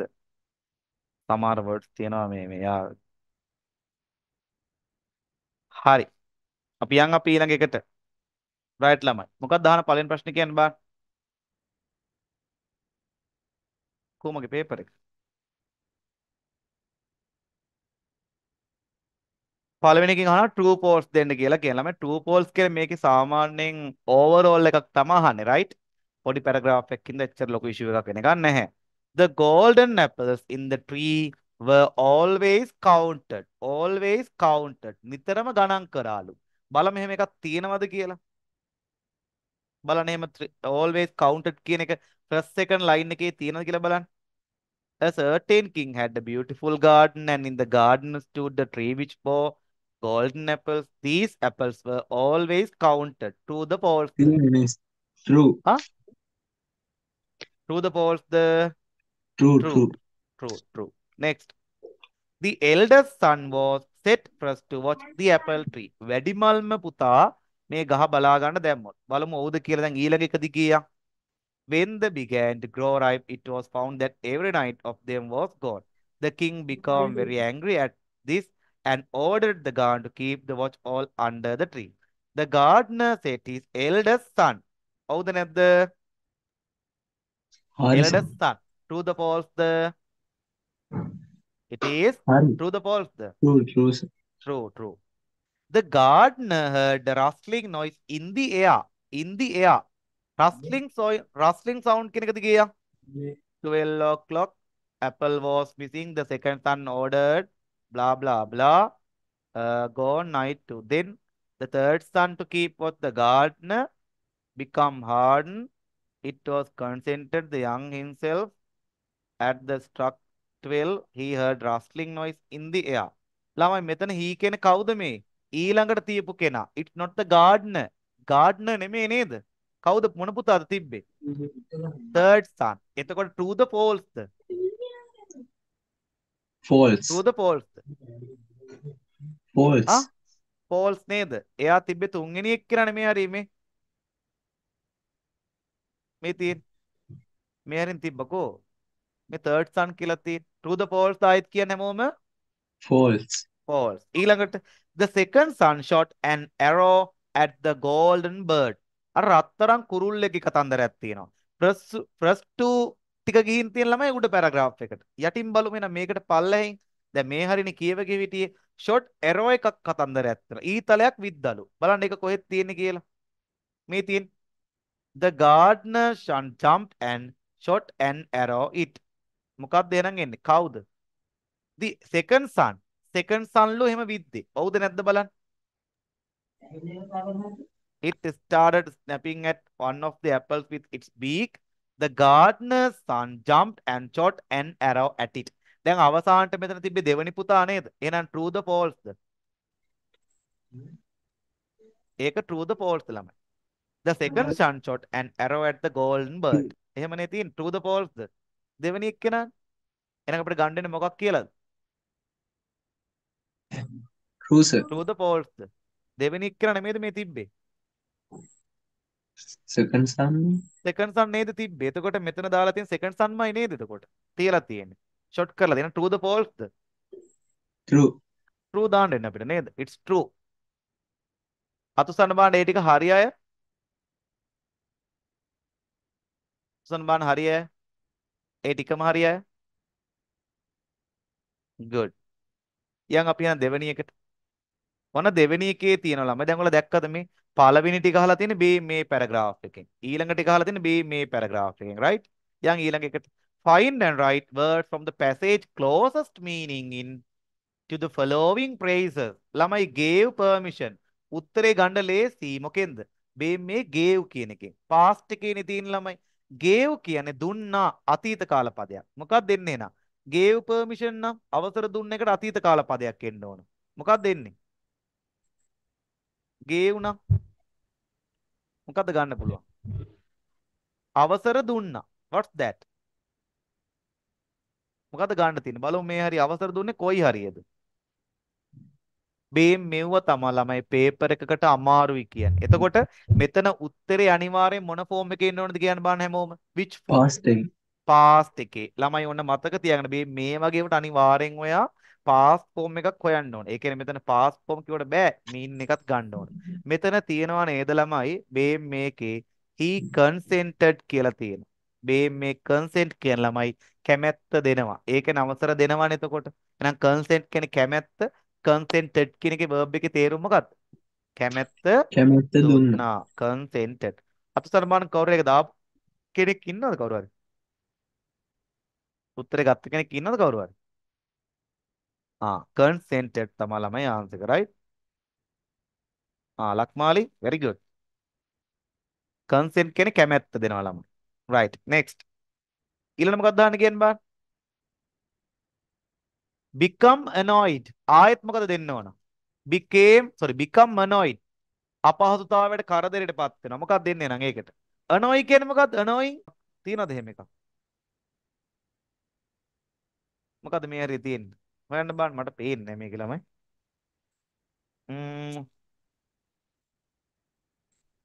දැන් කරදරයක් උනේ මෙයාට මැද හරිය වගේ නේද? අර සතෙක් කියලා කරදර කරා. මොකද්ද ඒ? annoyed. මොකද්ද වැඩේ? කියන්න මම මොකද්ද verb එක කියලා? past එකකින් හරි මොකක් කර දෙනවද හිතන්න බෑ.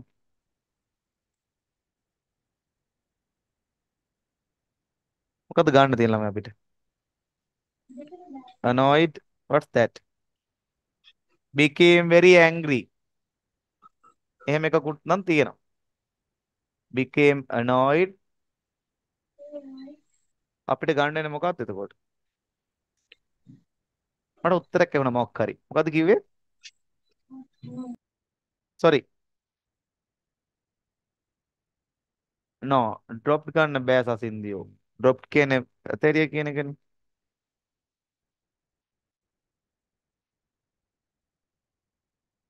අපිට ගන්න වෙන ළමයි became very angry නේද?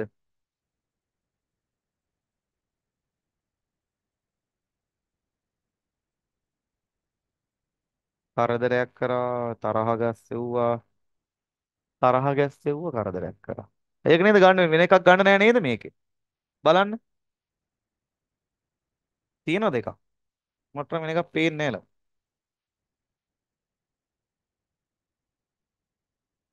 very angry තමයි ගන්න වෙන අපිට. ගත්ත කට්ට ඉන්නවද කවුරු උත්තරයක් ඒකට? became very angry තමයි දාන්න වෙන අපිට. වෙන එකක් නෑ මේ. became very angry. මහත් කරදරයකට පත් වුණ තරහක් ගත්ත කියන තේර. අතුසන බාන වෙන කවුරු දාපු එකක් උත්තරේ? Lakmali what did you choose? මොකද ගත්තේ? දැම්මේ නැද්ද ඒකට? නෑ සර් මට ඒක හොයාගන්න බැරි වුණා. ඒක දාන්න ළමයි. ඔව්. become very angry. ඒක නම් එතනින් became කියන එකෙන් ගන්න තිබ්බා නේද? right. annoyed කියන past එකේ ඒතර became කියන එක මෙතනින් හදා ගන්න පුළුවන්. දැක්කනේ? became annoyed කියන past එකේ ඒතර become කියන එකේ past එක මොකද්ද මෙතන? became. එහෙම උත්තර ගන්න පුළුවන් ඒක right? යන් එහෙනම් ඊළඟ එකට. write the sentence which says that the feather ළමයි father නෙමෙයි feather. what's the meaning of feather? මගේ ළමයි feather කියන්නේ මොකද්ද? feather. Yeah. wings කියන්නේ තටු. feathers කියන්නේ පිහාටු. පිහාටු ළමයි මාරු දෙනක පිහාටු. පටල ගන්නවනේ. Write the sentence which says that the feather was found by the boy was so valuable. ඒ හොයාගත්ත පිහාටුව ගොඩක් වටිනවා කියන ප්‍රේස් එක හොයන්නලු. කොහෙද තියෙන්නේ බලමු. කොහෙද තියෙන්නේ? feather කියන එක දිගේ යමු. feather. කොතනද තියෙන්නේ? which line? බලන්න යන් අපි.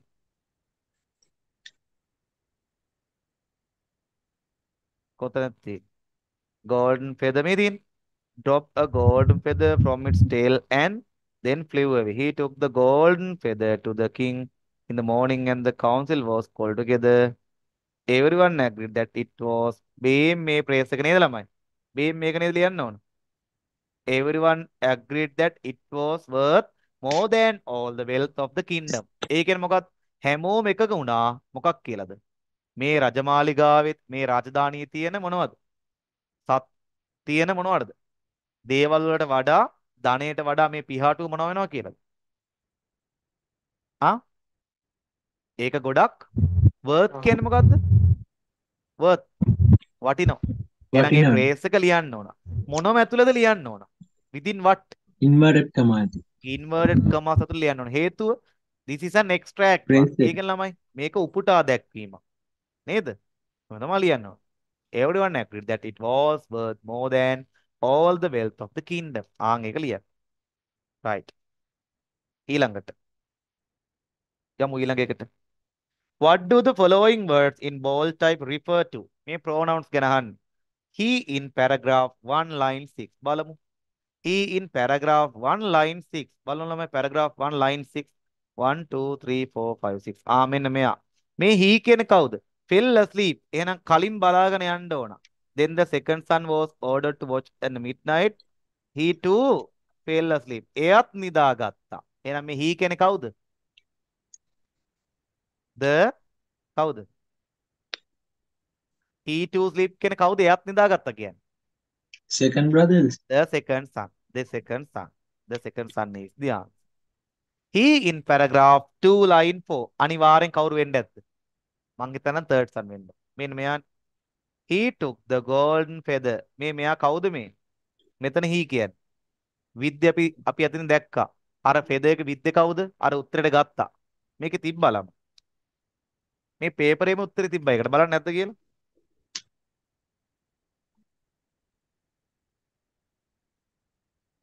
පළවෙනි එකේ එල්ඩර් සන් නෙවෙයි නේද? sorry. එල්ඩර් සන් නෙවෙයි. පළවෙනියට eldest son තමයි. අපි මොකක්ද දැම්මේ? third son දැම්මේ නෑනේ. පළවෙනි මොකක්ද? ඒකට මොකද්ද දැම්මේ? second son ද කිව්වේ නෑනේ. හෝ. Second son is a කිව්වේ. Second son නේද? The second son was ordered to watch at midnight. He too fell asleep. එයත් නිදාගත්තා. එයත් නිදාගත්තේ කවුද මේ එතකොට මේ නිදාගත්තේ එතකොට? Then the second son was ordered. දෙවනි පුතාටත් එන්න කිව්වා. ඔහුත් නිදාගත්තා. එතකොට ඒකේ උත්තරේ මොකක්ද දෙන්නේ එතකොට? Second son. Second son හරි නේද? ගාඩ්නර් නේද? ගාඩ්නර් Sorry? නේද? Sorry? No. ගාඩ්නර් නේද? No, මෙතන තියෙන්නේ මේ අහන්නකෝ. The gardener set his eldest son to watch about 12 o'clock asleep. And in the morning, another apple was missing. Then the second son was ordered to watch at midnight. He too fell asleep. එයා මුලින්ම කරේ මොකද gardener? eldest son ට එන්න කිව්වා. About 12 o'clock asleep. 12 o'clock he fell asleep. එයා නිදාගත්තා. Then the second was ordered. දෙවෙනි පුතාටත් එන්න කිව්වා. මේ was ordered කියන්නේ පැසිව්නේ. To watch at midnight. He too fell asleep. එයත් මොකද කරගත්තේ? He too fell asleep කියන්නේ ඔහුත් මොකද කරගත්තේ? නිදාගත්තා. එයත් නිදාගත්තා. එහෙනම් මෙතනත් he කියන්නේ කවුද මේ? දෙවෙනි පාරට ඕඩර් කරේ කවුද? එන්න කිව්වේ. The second son. හරිද? ඉමාත් ලක්මාලි තේරුණාද ඒක? තේරුණා සර් දැන් ඒක Pronoun- මම කියලා තන ගියාට pronoun පස්සේ එක pronoun gardener එකට ඔව් කියන ලක්මාලි. ගාඩ්නර් කියලා මම දාලා තියෙනවා සර්. right.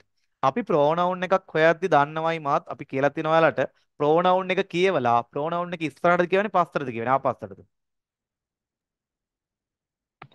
මතක ඇති. චතුර මොකද්ද මං කියලා තියෙන්නේ? pronoun එක කොහෙද යන්න ඕන? pronoun එක ආපස්සට. දිගේ ආපස්සට යන්න ඕන right. මෙතන he කියන්නේ කවුද එනම් මේ? මේ he කවුද? He took the golden feather. ඒ කවුද? කවුද ගත්ත? The gardener's කවුද? gardener's son. එතන gardener's son. ඒක first second දන්නේ නැහැ. The garden son තමයි දාන්න වෙන්නේ. ඒක හරිනේ. Right. At 12 o'clock the heard a rustling noise in the air. Rustling noise කියන එක දිගේ යමු. මේකට තියෙන උත්තරේ කොහෙද? ආන්සර් එක තියෙන. කොතනද තියෙන්නේ? අර true false දාන්න තිබ්බ තැන බලන්න තියනවද කියලා? තියෙනවද? තියෙනවා. true false දාන්න තිබ්බ එකේ තුන්වෙනි එක මොකක්ද තියෙන උත්තරේ? The gardener heard a rustling noise in the air. අපි එකට මොකද දාගත්තේ? true the false the? true දැම්මේ නේද? උඩට false. තුනට false දැම්මේ. එහෙනම් ඒකට මෙහෙනම් කවුද එන්නේ එහෙනම්? මොකද බලමු උත්තරේ එහෙනම්. rustling sound කියන එක දිගේ යන්න බලන්න. ඒක දාලා තිබ්බනම් උත්තරේ ගන්න තිබ්බලා. මොකක්ද දෙන්නේ? rustling sound. At 12 o'clock the rustling noise he heard. No. කවුද එහෙනම් he කියන්නේ මේ? gardener නෙමෙයි. අපි false දැම්මනේ එහෙනම් කවුද මේ? I think second son. second son the third son. second son නේ. second son. second son නේ දාන්න වෙන්නේ මෙතන. second son දාන්න වෙන්නේ.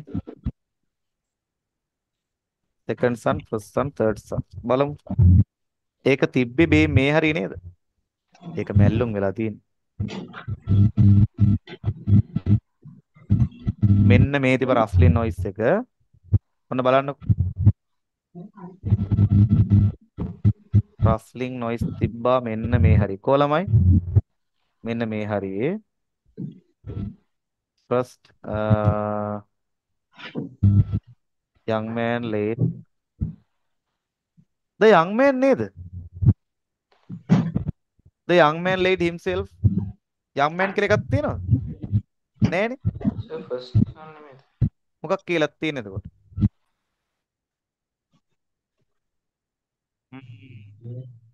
He consented that the young man himself under a tree watched as the croak. He heard a rustling noise in the air and bird was the gardener's son. මොකද උත්තරේ ගන්න වෙන ළමයි අපිට ඒකේ. young man. gardener's first son, second son, third son, gardener. කවුද ගන්න වෙන්නේ අපිට? බලමු. Then the third son offered to keep watch but the gardener would not let him for the fear for some harmful. He consented the young man him under the tree to watch. ළමයි gardener නේද ගන්න වෙන්නේ. මේ බලන්නකො. මං හිතන්නේ gardener උත්තරේ වෙන්න ඕන. එයා third son ට දෙන්න බය වුණා කියලා කියනවා නේද? මේ බලන්නකො මේ මෙතන. හොඳට බලන්න. මෙන්න මෙතන බලන්නකො. මේ the gardener at first would not let him for the first time. It consented that the young man led him under the tree to watch. As the clock 12, he heard rustling noise. එහෙනම් මේ කවුද මේ? first son, second son නෙමෙයි ළමයි. කවුද? It's not about first, gardener. second, third sons. කවුද එහෙනම් මේ? I think God නේද? Yes, now there. God තමයි ආන්සර් එක ගන්න. නේද? මෙයා තමයි he කියලා කියන්නේ අපිට ළමයි. එයාලා අර second son කියලා තිබ්බට එයාලට යන්න දුන්නද එයාලට? let කරාද එයාලට? දුන්නේ නෑනේ. එහෙම එකක් තමයි ගන්න වෙන අපිට. last one. ඔන්න mics on කරලා mics on කරලා කවුද අපේ right. යල්ලම ඊළඟ එකට. Who was the thief of the golden apples? කවුද මේ රත්තරන් apples හොරකම් කරේ? කවුද? කියන්න බා. Everyone agreed that it was worth more than කවුද අරන් ගිය ළමයි ඒවා? The bird. A bird.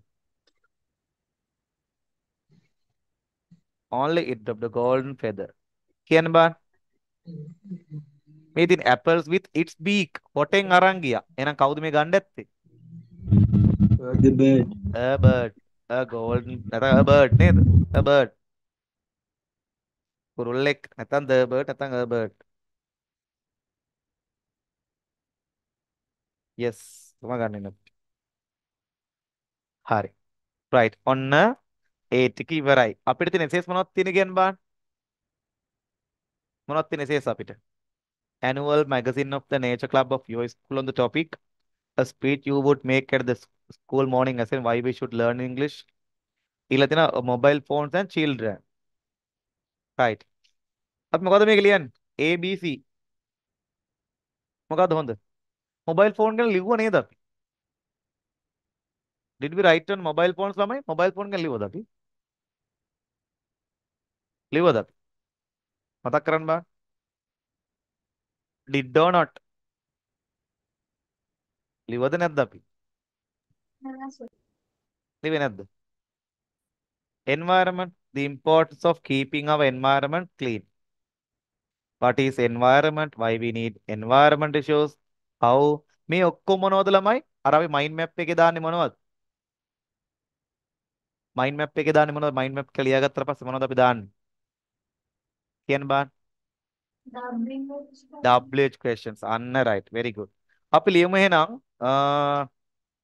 mobile phones ගැන ලියුවා නේද? අපි ටිකක් පරිසරය ගැන ලියමු. mind map එක හරි දාගමු. right.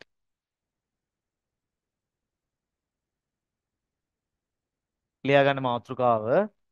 write down the topic. මොකක්ද තියෙන ළමයි? write an article, right? The importance of keeping our environment clean. The importance of keeping our environment clean. අපේ පරිසරය පිරිසිදු තබා ගමු. right. දැන් මුලින්ම මොකක්ද අපි කරන්න ඕන? what's the first step? අපි මුලින්ම පීවර මොකක්ද අපි කරගන්නේ? අපි හදා ගන්නවා මොකද්ද ළමයි? mind කියන හැමෝම mind map එකක් දා ගන්නවා. ඒ mind map එකේ මුලටම ගේන්නේ මොකද්ද බලන්න? ඔයා දාන්නවා. what's that? WH questions. So what are WH questions that we can make for this? කියන බලන්න මගේ ළමයි. WH questions මොනවද කියලා අපි දානවා මුලින්ම මොකද්ද? what තියෙනවනේ. what. ඊළඟට මොනවද තියෙන්නේ? Why? ඊළඟට why. මේකේ තියෙනවම දාමු අපි. තව how. තව මොනවද තියෙන්නේ? solutions වගේ දේවල් තියෙනවා අපි දානවා මොකක්ද එහෙනම්? what. What? right. එහෙනම් අපි බලමු මේ what එකෙන් මොකද්ද කියන්නේ කියලා. what එකෙන් මොකද්ද කියන්නේ? ඒක අපි ඉස්සරලාම පරිසරය ගැන දෙන්න ඕන මොකක්ද කෙනෙක්ට? we should give මොකක්ද දෙන්න ඕන? අදහසක්. very good. introduction එකක් දෙන්න ඕන. ඔය තියෙන අපූර්වට introduction එකක්. why? ඇයි? it means reasons. ඒ කියන්නේ අපි ඇයි මේ පරිසරය රකින්න ඕන? ඒවා දෙන්න ඕන. how? කොහොමද? ඒ කියන්නේ methods. පරිසරය ආරක්ෂා කරන්න ඕනේ. අන්න right. methods of preventing. නේද? methods of preventing. නැත්තම් protecting. ආරක්ෂා කරන හරි මොනවා හරි තේ solutions දෙන්න ඕන. what කියන්නේ මොනවද ළමයි? යෝජනා. ඒවට මොනවද කියන්නේ එහෙනම්? Suggestion. suggestions කියන්න පුළුවන්. suggestions. තව කියන්න පුළුවන් මොනවද ඕන? suggestions. තව දෙන්න පුළුවන් steps. steps means what?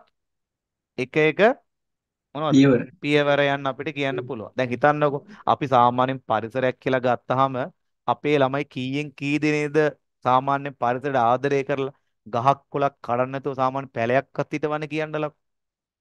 දැන් අපේ ඉස්කෝලේ තිබ්බා ඉස්සර ළමයි මේ ඖෂධ මොකක්ද ඒකට කියන්නේ? ඖෂධ උයනද මොකක්ද කියලා එකක් තිබ්බා. ඔයාලගේ ඉස්කෝලේ තියෙනවද එහෙම එකක්?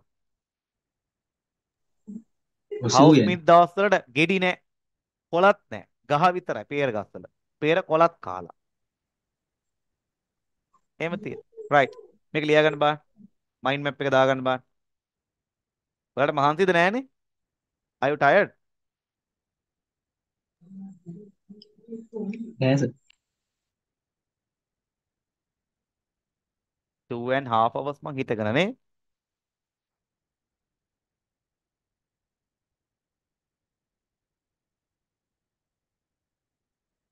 දැන් ළමයි රටපන්තියක් තියෙනවා 12ට.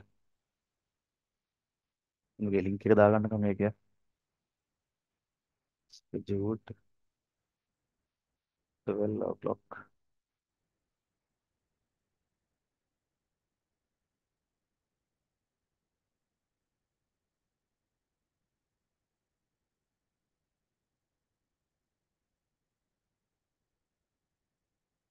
ළමයි 12 කියලා දැම්මම හෙට කියලා වැටෙන්නේ නේ. හරිනේ ඉතින් 12 කියන ඊළඟ දවසේ.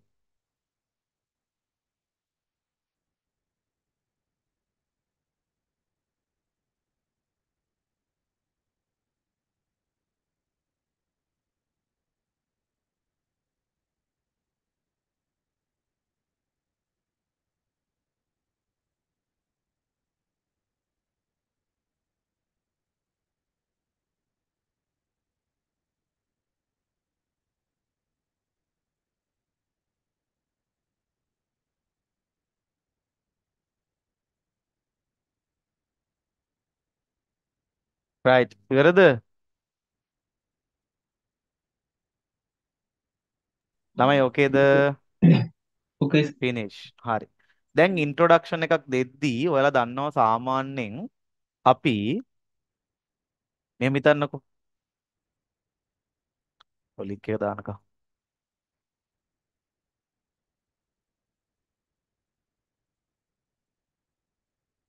මෙහෙම හිතන්නකෝ. සාමාන්‍යයෙන් අපි ඕනම දෙයකදී ඔයා දන්නවා අර ලස්සන්ට පොඩි ඉන්ට්‍රොඩක්ෂන් එකක් හදා ගන්නවානේ. අර වටේට මොකද්ද කියන්නේ? අපි ජීවත් වෙමින් ඉන්නේ මොකද්ද? නූතන ලෝකයක. ඒ නිසා මිනිස්සු කාර්ය බහුල වෙනවා. නමුත් අපි පරිසරයට තියෙන ආදරය, ඒ ගෞරවය නැත්තම් අපි කියනවා ඒ ආරක්ෂාව. එතකොට අපි කියනවා ඒ අපි කියන සාමාන්‍යයෙන් ඒ අපි කරන රෙස්පොන්සිබිලිටීස් අනිවාර්යෙන් ඒ පරිසර වෙනුවෙන් කරන්න ඕනද නැද්ද? do or not කරන්න ඕනද නැද්ද? මොනවා වුණත් ලෝකේ පෙරළුණත් මොනවා වුණත් ඒ පරිසරය කියන එකට අපි ආරක්ෂා පළමු තැන දෙන්න ඕනද නැද්ද ළමයි? අපි ඒක මොකක් හරි කරලා හාම් කරොත් ඒකේ හාම් එක එකට කීය ගන්න දෙන්න අපිට ඩබල් වෙලයි. ඒ නිසා we have to control we cannot control the environment because environment is controlling us. එයා තමයි අපිව පාලනය කරන්නේ. right කියන්න බලන්න මුලින්ම අපි ස්ටාර්ට් කරනවා කොහොමද? අපි ජීවත් වෙමින් ඉන්නේ නූතන ලෝකයක. කවුද ජීවත් වෙමින් ඉන්නේ? අපි ඊට කලින් මම ඔයාලට කියන්න ඕන අපි වාක්‍යයක් ලියනකොට ඔයා දන්නවා මුලින්ම කවුද හොයාගන්නේ අපි? ඒ වාක්‍යයට අදාළ කියන්න බෑ. මුල් පුරුක. කවුද යට කියන්නේ? සබ්ජෙක්ට් සබ්ජෙක්ට් එක හොයා ගන්නවා. ඊළඟට අනිවාර්යෙන් මෙයාට ගේන්න ඕන කවුද ළමයි? verb එක verb එකක් ගේන්න මෙපැයි. හැබැයි මේ verb එක ගේනකොට ඔයා දන්නවා අපි එසේ follow කරනකොට මේ verb එක එක්කෝ මොන verb එකක්ද? කියන්න බෑ. එක්කෝ මේක මොන verb එකක්ද? කරලා පෙන්වන්න පුළුවන්. ඒ කියන්නේ මොන verb එකක්ද? action verb එකක්. එහෙම නැත්නම් මේක මොන verb එකක්ද? be verb be එකක්. verb ඔය එක. දෙකෙන් එකක්. ඔය දෙකෙන් එකක් ඇර කිසිම එකක් වෙන්නේ නෑ ළමයි. එහෙනම් ඊළඟට එකතු කරනවා කවුද අපි? ඕනෑම මොකද්ද? object එකතු එක. කරන්න අපි. ඕනෑම noun එකක් එකතු කරනවා අපි. noun එකක් වෙන්න පුළුවන්. ඕන එකක්. මම දාන්නකො මේක rest කියලා preposition name එකක් දානවනේ. ඔන්න rest. හරි. දැන් ඔන්න අපි අදාළ දේ ඉස්සරලාම ලියාගන්න. දැන් අපි ලියනවා අපි ජීවත් වෙමින් ඉන්නේ නූතන ලෝකයක. කොහොමද කියන්නේ අපි ජීවත් වෙමින් ඉන්නේ? කොහොමද කියන්නේ? අපි නම් we ජීවත් වෙමින් ඉන්නවා. ඉන්නවට කියන්නේ we are ජීවත් වෙමින්. What's the word? We are living තුල. We are living in a මොකේකද? නූතන ලෝකයක. නූතන modern modern ලෝකයක. ලෝකයට කියන්නේ මොකක්ද එහෙනම්? world modern world. මේ ප්‍රේස් එක අනිවාර්යෙන් දාන්න. මොකද මේකක් අනිවාර්යෙන් ඕන. මොකද අපි කාලීන මාතෘකාවනේ ලියන්නේ. We are living in a modern world. modern world. අපේ ජීවිත දවසින් දවස කාර්ය බහුල වෙනවා. ඒකත් කියමු. කොහොමද කියන්නේ? අපේ ජීවිත. our ජීවිත වලට කියන්නේ මොනවද? our lives lives වෙනවා. වෙමින් තියෙනවා. our lives are getting නේද? පත් වෙනවට කියන්නේ මොකද busy කියන එක verb එකක් නෙමෙයිනේ. එහෙනම් getting කාර්යබහුල getting busy busier getting busier. ළමයි දවසින් දවස. What's the word? දවසින් දවස. Day Day by by day. day by day. දවසින් දවස. Day by day. Day by day. Day by day. අපි ජීවත් වෙන්නේ පරිසර රාමුවක් තුල. එහෙම නැත්නම් අපි ජීවත් වෙන්නේ මේ පරිසරය තුල කියලා කොහොමද කියන්නේ? ඉතින් නම් so so අපි ජීවත් වෙන්නේ. So we live so we live හරිත ලෝකයක. කොහොමද කියන්නේ? So we live ඔකේ එකද? In a මොන ලෝකයකද ළමයි? So we live in a මොන ලෝකයකද? Green green one. green world. green world. green world. එහෙම ලිව්වා. ඒක පාලනය කරන්නේ ළමයි ඒක පාලනය කරන්න කිව්වහම ඇක්ටිව්ද පැසිව්ද? ඒක Passive. පාලනය කරන්නේ පැසිව්. එහෙනම් ඒකට කියන්නේ මොකද්ද? ඒක This. ඒකට කියන්නේ it ඒක පාලනය කරනවා. ඒකේ ඔබ්ජෙක්ට් එකනේ මේ අරන් තියෙන කරන කෙනෙක් නෑ. ඇක්ටිව්ද පැසිව්ද එහෙනම්? Passive. පැසිව්නේ. එහෙනම් B verb එක මොකද්ද? it පාලනය කරනවා. ප්‍රසන්ට් එකේනේ. එහෙනම් It it is. එක මැච් කරන B verb එක it It is. is it is control කියන්න පුළුවන් rule කියන්න පුළුවන් monitor කියන්න පුළුවන් it is controlled within it is controlled by the කවුද ළමයි මේක control කරන්නේ Environment. සබාදහම් මාතාව කොහොමද කියන්නේ by the කවුද mother Mother environment mother of සබාදහමට කියන්නේ කවුද mother nature. nature mother nature mother nature ඔන්න ළමයි චූටි ඉන්ට්‍රොඩක්ෂන් එකක් ගත්තා අපි. මොකද කියන්නේ we are living in a modern world, our lives are getting busier day by day, so we live in a green world, it is controlled by the mother nature. අපි ජීවත් වෙන්නේ හරිත ලෝකයක. ඒ ලෝකේ කන්ට්‍රෝල් කරන්න එක පාලනය කරන්න කවුද එහෙනම් සෝබාදහම් මාතාව. දැන් මේ වගේ පුංචි පුංචි වාක්‍ය මහා ලොකු ඒවා නෙමෙයිනේ සරලව හදාගත්තා. අපි දැන් කියනවා nature කියලා කියන්නේ සබාදහම නැත්නම් environment එක කියලා කියන්නේ අපේ මේ තියෙන අවට පරිසරයනේ. එහෙනම් අපි කොහොමද කියන්නේ? පරිසරය යනු කොහොමද කියන්නේ? පරිසරය එහෙනම් කොහොමද කියන්නේ අපි? the The environment. the environment the environment යනු කියන්නේ මොකක්ද දාන වචනේ? means. මොකද ළමයි? means. එතකොට මේක verb එකක්ද be verb එකක්ද? verb එකක්ද be verb එකක්ද? means කියන්නේ verb එකක්. The environment means everything. හැමදේම නම් everything everything වට වෙච්ච cover නෙමෙයි ළමයි. මොකද්ද අපි ලස්සන Around. වචනයක් කියනවා මොකද්ද? Surround. surrounded. මොකද්ද? surrounded. everything surrounded. අපි අගට මොකක්ද දාන්නේ? Us. By us. us. ඔච්චර කෙටිම දේ ඕකනේ. The environment means everything surrounded us. අපි වටා තියෙන හැමදේම තමයි පරිසරය කියලා කියන්නේ. අපවට පරිසරය. right? විශේෂයෙන්ම අපි ළමයි පරිසරය කියලා ගන්නෙ මොනවද අපි අවට කියවර? ගේ දොර වතු පිටි නෙමෙයිනේ. එහෙනම් මොනවද? අපි අවට තියෙන මොනවද ළමයි? ශාක, සත්තු ඒ වගේ දේවල්නේ. එහෙනම් විශේෂයෙන්ම කියලා කොහොමද කියන්නේ? විශේෂයෙන්ම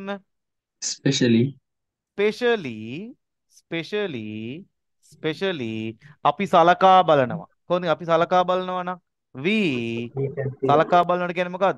we consider. අපි Consider. consider කරනවා. Especially we consider the මොනවද? කියන්න බාන්න trees ස්වභාවික ස්ථාන මොනවද කියන්නේ? natural කියන්න බාන්න natural places මූලාශ්‍ර resources and සත්තුන්ට කියන්නේ කවුද? animals Animals. animals එහි in it especially we consider the trees natural places, reasons and animals in it. ළමයි මේකේ අපි tense එක ලියාගත්තද මොකෙන්ද ලියන්නේ කියලා මට මතක නැහැ ලිව්වා වගේ. mind map එකේ උඩින් අපි present simple කියලා ලිව්වේ නැද්ද? කිව්වේ නෑ සර්. present එක ලියාගන්න ඒක අමතකුණා ඒක. present tense එක ලියාගන්න. මේක present tense එක ලියන් යන්නේ. ඒක තමයි base කරගන්න. ඊට වඩා ඒවා තියෙන්න පුළුවන් base කරගන්න එක. animals in it. ඊට පස්සේ මොකද්ද කියන්නේ? on them first paragraph එක okay. ඒ කියන්නේ මොකද්ද? පරිසරය කියන්නේ මොකක්ද? අපි ඉන්නේ කොහෙද? කියලා තමයි කියන්නේ. හරි. අපි කොහොමද කියන්නේ ළමයි? අපිත් එහි කොටසක් කියලා. අපිත් එහි කොටසක්. මිනිස්සු විදිහට අපිත් එහි කොටසක්. ලෙස විදිහට what's the word? as people. as human. as people අපිත් එහි කොටසක්. we as people අපි කොටසක් කියලා කියනකොට verb එකක් තියෙනවද නැද්ද? අපි කොටසක්. verb එකක් තියෙනවද නැද්ද? අපි කොටසක් කියනකොට වෙබ් එකක් නෙමෙයි. verb එකක් නෑ නේද? අපි කොටසක් කියලා කියන්නේ කොහොමද? අපි යාළුවෝ කියලා කියන්නේ කොහොමද? we are friends. අපි කොටසක් කියලා කියන්නේ කොහොමද? we are කොටසට කියන්නේ part of පාට part part. අන්න right. part of එහි. part of it.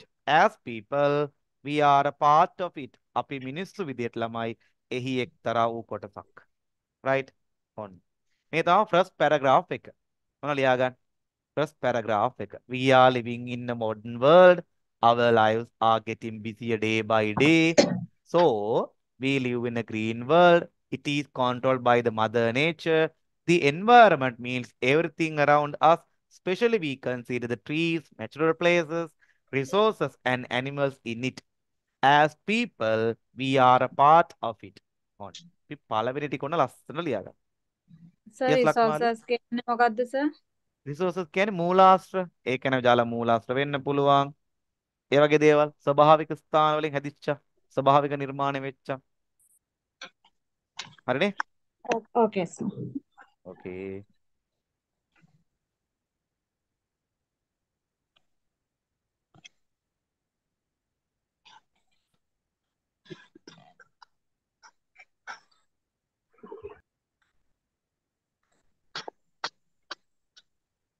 YouTube එකෙත් මගේ දරුවෝ බලන් ඉන්නවා.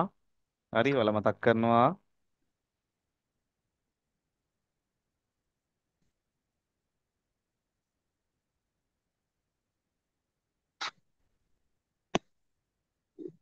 right.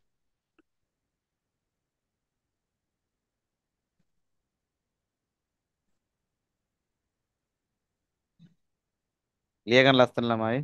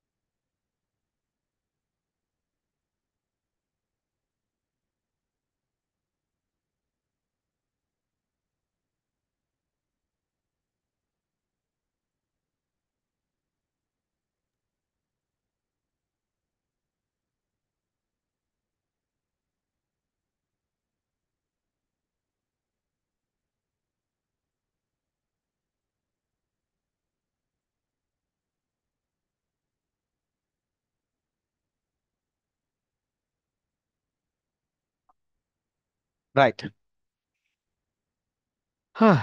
සර් රිවිෂන් එකක් මෙහෙම වෙලා නොබලා කරමු. ඉමාත් ඕකේ. කරන්න යනවා කොහොමත් ඒක. right.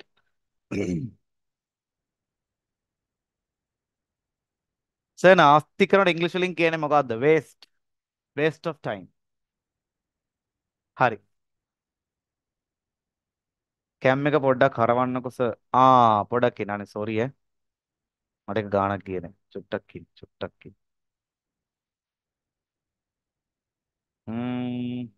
ඇද්ද?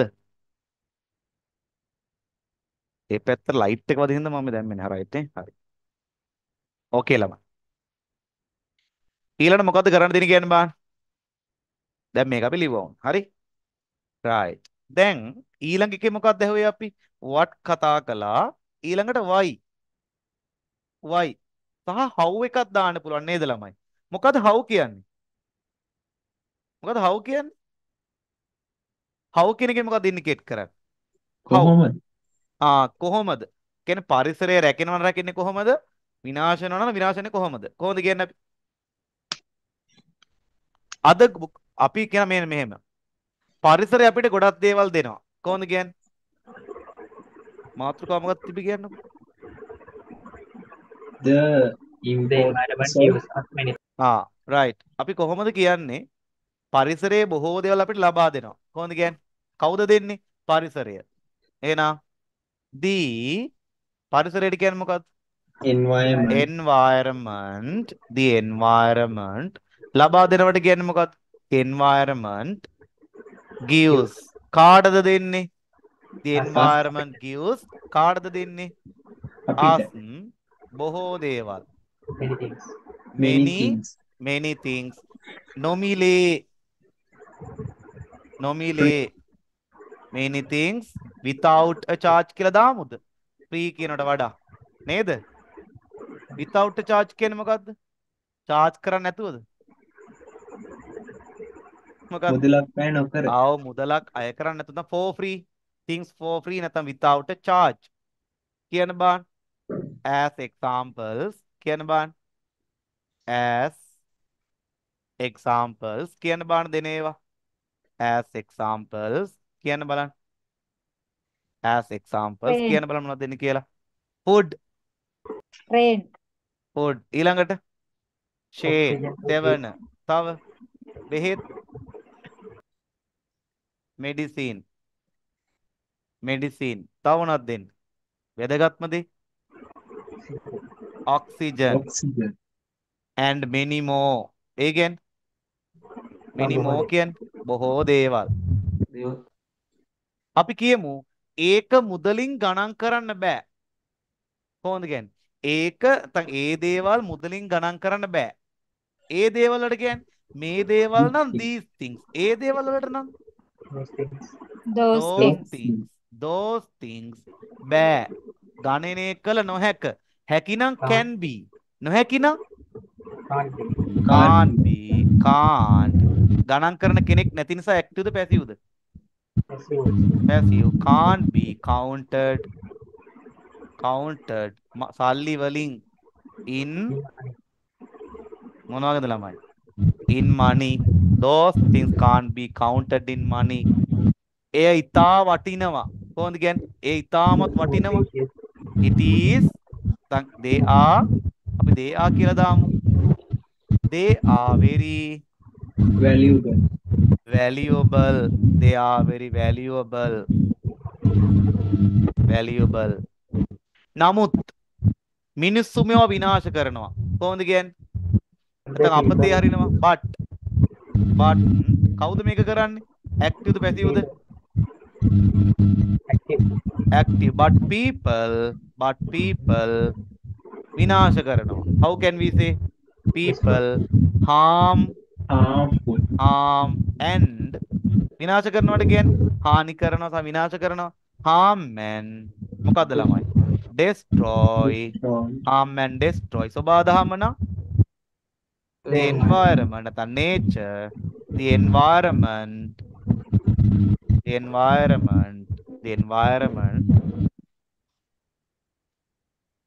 කිසිම හෙවිල්ලක් බැරිලා නැත්නම් කිසිම කෙයා එකක් නැතුව careless careless, මොකක්ද careless මොකක්ද ළමයි lee careless, carelessly carelessly අපි කියමු චුට්ටක් කොහොමද එයාලා පරිසරය විනාශ කරන්න කියලා මිනිස්සු ගස් කපනවා කොහොමද කියන්නේ people people cut the tree, අන්න right ගස් කපලා දානවට කියන්නේ people cut down what people cut cut down down trees, trees තව මොකද කරන්නේ cut down trees pollute දූෂණය කරනවා ජල මූලාශ්‍ර කොහොමද කියන්නේ pollute natural waterfall, natural water චූටි ජල පාර වලට මොනවද කියන්නේ natural water springs තව කුණු තැන් වල දානවා විසි කරනවා what's the word throw ළමයි කුණු තැන් වල දානවට throw throw the garbage everywhere, oh throw garbage everywhere everywhere everywhere තව තියෙනව නේද ඉතින් right people cut down trees pollute natural water springs throw garbage everywhere everywhere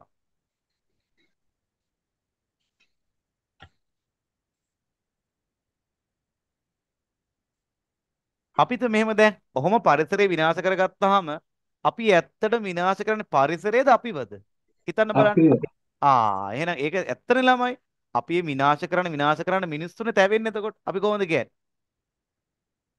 people දන්නේ නැහැ මිනිස්සු දන්නේ නැහැ කියලා කොහොමද කියන්නේ people දන්නේ නැහැ people don't know. don't know බව people don't know that ඔවුන් එක කරන්නේ නැත්නම් ඒක අපිට බලපානවා කියලා කොහොමද කියන්නේ people don't know that it නැත්නම් those activities it නැත්නම් those activities අපිට බලපානවා කියලා මේ කියලා අපිට බලපානවා affect කාටද us affect us මිනිස්සු දන්නේ නැහැ ඇත්තටම ඒව අපිට බලපානවා කියලා මිනිස්සු හරි ජොලියෙන් ඉන්නේ ලියාගන්න මිනිස්සු හරිම ජොලියෙන් ඉන්නේ ළමයි ඒ කියන්නේ පරිසරය විනාශ කරනවා ඊට පස්සේ ගස් කොළන් කපනවා වැලි ගොඩ දානවා අනවශ්‍ය විදිහට නේද වටිනා දැව අරන් යනවා මිනිස්සු හරි ජොලි වැඩක් කියලා හිතන්නේ ඒක ජොලි වැඩක් නෙමෙයි ළමයි ඒකෙන් ඇෆෙක්ට් වෙන්නේ අපිටමයි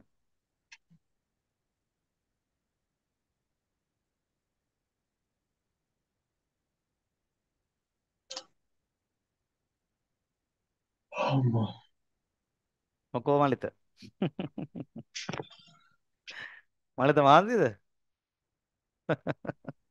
අම්මෝ කිවනේ මාන්දිද මහන්සි තමා ගොල්ලෝ මා කරන්නද කරන්න දෙයක් නැහැ කරන්න දෙයක් නැහැ නෙමේ මෙහෙමයි දැන් ඔයාලා දැන් මෙහෙම කට්ටක් කනව නැත්තම් මාර කට්ටන එක අපිත් එහෙමයි ඔයාලත් එහෙමයි ඔයා දවසක ජොබ් එකක් කරනව නේ මලිත ඔව් සර් ඔයා සාමාන්‍යයෙන් ඔයා මොකද වගේ අයිඩියා එක තියෙනවා බිස්නස් මොන් කෙනෙක් වෙන්නද මොකක් වෙන්නද පොඩියට ඩ්‍රීම් එක තියෙන අය ඉතින් ඩොක්ටර් කෙනෙක් වෙන තමයි පොඩි ඩ්‍රීම් එක පොඩි ඩ්‍රීම් එකක් ඊට වඩා ලොකු ඩ්‍රීම් එකක් තියනවද ඒක ඔව් ඉතින් ඔයා ඒ වලට කරන් දැන් ඔයා දැකලා තියෙන සමහර ඩොක්ටර්ස්ලා ගාවට ගිහපුවාම කරන දේකුත් නැහැ මාර ගණන් හ්ම් ඒ කියන්නේ ඩොක්ටර් එක කතා කරත් ගණන් ලෝයර් කෙනෙක් පුටුවේ නැගිටින්නත් ගණන් නේද ඔව් සර් ඔයාලට තේරෙනවද ඇයි ඒ ගණන් කියලා දැන් මහන්සි වෙච්ච විදිහ අන්න රයිට් very good කොල්ලා මහන්සි වෙච්චෙන්ද මහන්සි වුණාම අපිට අපේ මිල මොකද කරන්න පුළුවන් හදන්න පුළුවන් හදන්න පුළුවන් හැබැයි ඔයා වෙන කෙනෙක් යටතේ වැඩ කරන්න ගියොත් මොකද වෙන්නේ පාච්චල් වෙන්නත් වෙනවා ඔයාට වෙන්නේ ඔයා කොච්චර මහන්සි වෙනවද ඔයාට කෙනෙක් යටතේ වැඩ කරන්න වෙනවා ලෝයර් කෙනෙක් ડોක්ටර් කෙනෙක් ඒ වගේ බිස්නස් හොඳ ලොකු බිස්නස් කරන කෙනෙක් අපි ටියුෂන් කරන කෙනෙක් අපි කාටවත් යටතේ වැඩ කරනවද නෑ අපේ බිස්නස් එක අපි මේක නවත්තන්නත් ඕන අපි මේක පටන් ගන්න ඕනෙත් අපි මේක වර්ධනය කරන්න ඕනෙත් කවුද අපි රූල්ස් දාන්නේ කවුද අපිමයි නිමවුරු දෙන්නේ කවුද? අපිමයි. ඔයා මගෙන් ක්ලාස් එකක් ඇහුවොත් මං කාගෙන් අහලාද ක්ලාස් ගණන් කියන්න ඕන? කාගෙන්ද ක්ලාස් ගණන් කියන්න ඕන? ඔයා අහන සර් මට ඉන්ඩිවිජුවල් ක්ලාස් එකක් කරගන්න ඕන සර්. මට කීයක් සර් ගන්නවද? කවුද ගණන් කියන්නේ? සෑනි මං ගණන් කියන්නේ. මං කියන 20000ද 30000ද මං සාමාන්‍යයෙන් ඉන්ඩිවිජුවල් එකකට ලොකු ගණනක් ගන්නවා. එතකොට මං සාමාන්‍යයෙන් ඒ ගාන මේ කියන්නේ මං. ඒක මේ කාගෙවත් අහලා ඒක මේ අහලා එහෙම මුත් කරගන්න ඕනේ නැහැ. හරි. කවුද මේ මහරෑමට හැපි බර්ත්ඩේ කියන්නේ?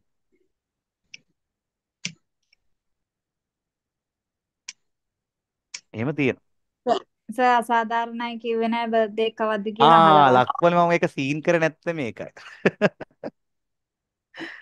මගේ බර්ත් එක තියෙන්නේ මෙතන චුට්ටක් ඉඳ බලන්නේ. ඉතින් මෙහෙමනේ ඔයාලා වද වෙනානේ එතකොට මැසේජ් දාගන්න එහෙම කෝල් කරන්න පවුනේ ඉතින් ඔයාලා. ඒකයි මං කිව්වේ නැත්තේ. බර්ත් එක කවද තියෙන්නේ? මම අද නෙමෙයි. කවද්ද? 17 බර්ත් එක තියෙන්නේ. අනිත් අප්‍රේල් කට්ටිය එහෙම මං හොයාගන්න මේ කියලා දා කියනවා. දැන් ඉතින් ඉන්නෙම ඕන කට්ටියනේ ක්ලාස් එකේ.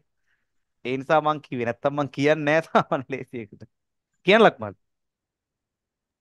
මේ එන 17ද අප්‍රේල් 17ද සර්? මේ එන 17. it means අනිද්දා.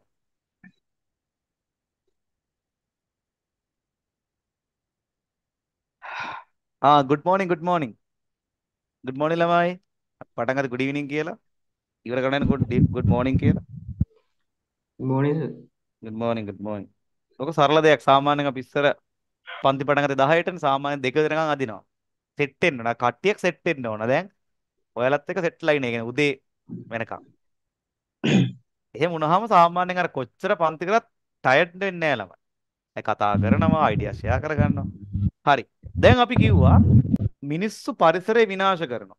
මිනිස්සු පරිසරය විනාශ කරනවා. දැන් මේකේ තියෙනවා why we need environment and uses of environment කිව්වා. How it becomes dirty polluted කියලා කිව්වා.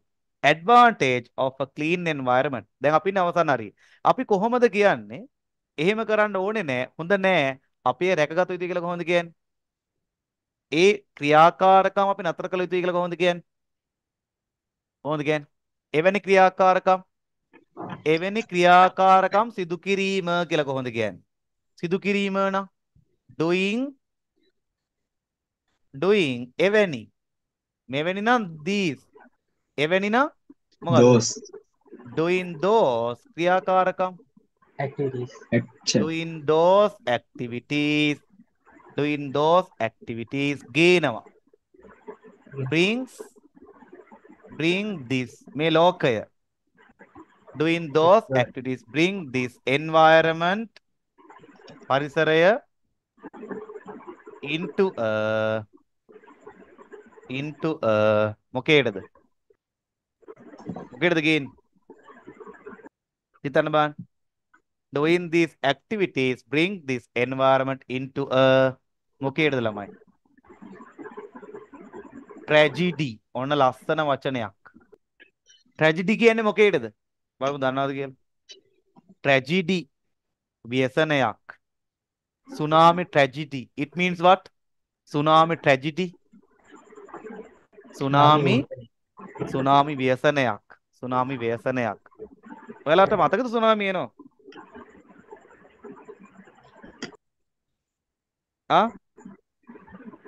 මතකද tsunami එනවා ඔයාලට නැද්ද into tragedy අපි ඒ නවත්විය යුතුයි කොහොමද කියන්නේ we should stop අපි ඒ වගේ බැහැර විය යුතුයි කියලා කොහොමද කියන්නේ we should බැහැර වෙනවා avoid ඒවගෙන් from මොනවා ගෙන්ද ළමයි we should avoid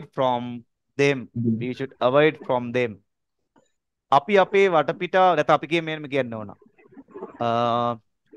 මෙහෙම අවශ්‍ය පියවරයන් ගත යුතුයි කියලා කොහොමද කියන්නේ අදාළ බලධාරීන් අවශ්‍ය පියවරයන් කියන්නේ මොනවද අවශ්‍ය necessary මොනවද ළමයි necessary පියවර වලට කියන්නේ steps ගත යුතුයි පැසිව්නේ යුතුයි නම් should decision ගන්නවට කියන්න බැරි sorry ස්ටෙප් කියන එකට ඩිසිෂන් කියලා ගන්න බැරිද? පුළුවන්. necessary steps decision should be ගත යුතුයි. what's the word? taken. ඒවා වැළැක්වීමට to වළක්වනවට කියන්නේ to prevent those ක්‍රියාකාරකම් වලට කියන්නේ මොනවද? those activities.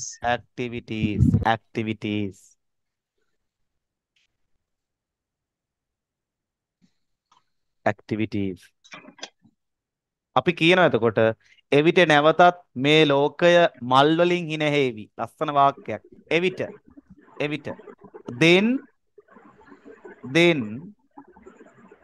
then මේ ලෝකේ හිනහෙවි.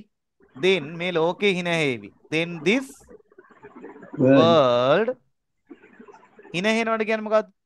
will smile. laugh මල් වලින් in from කියන්න එපා ළමයි. in මල් ඇතුළෙන්ම එන එකක් එතකොට. ඒ කියන්නේ මල් වලින්මයි.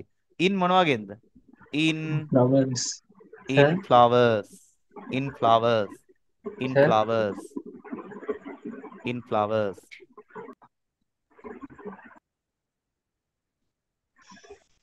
අපි අවසානම වාක්‍ය කියන්නේ මොකක්ද? පරිසරේ නෑ කියන්නේ අපිත් මේ ලෝකේ ඉන්නවා කියන එකද?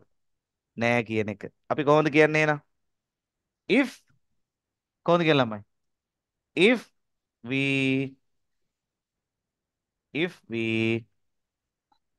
destroy එතන මේ කියනවා if the environment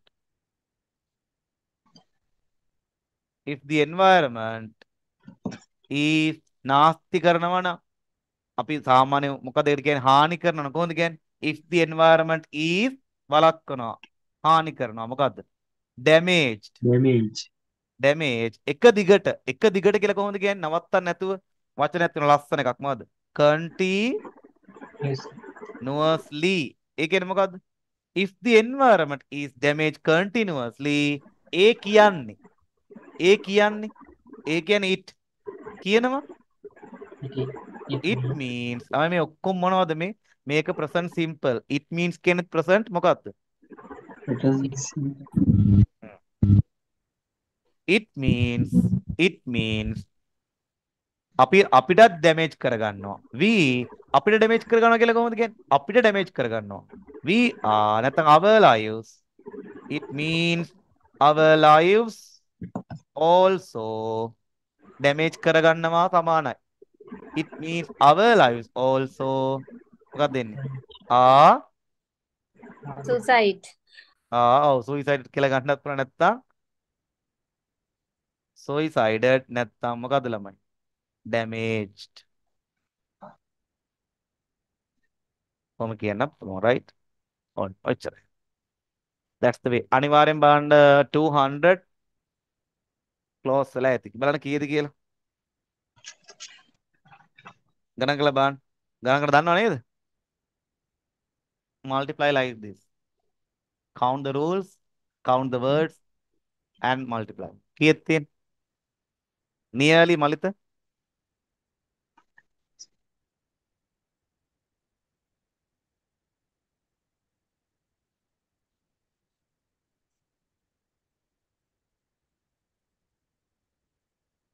hina වෙන ආකාර තුනට වචන තුනක් තියෙනවද?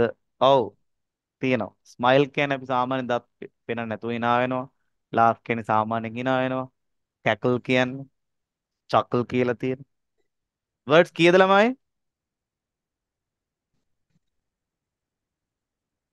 how many words? කීයද?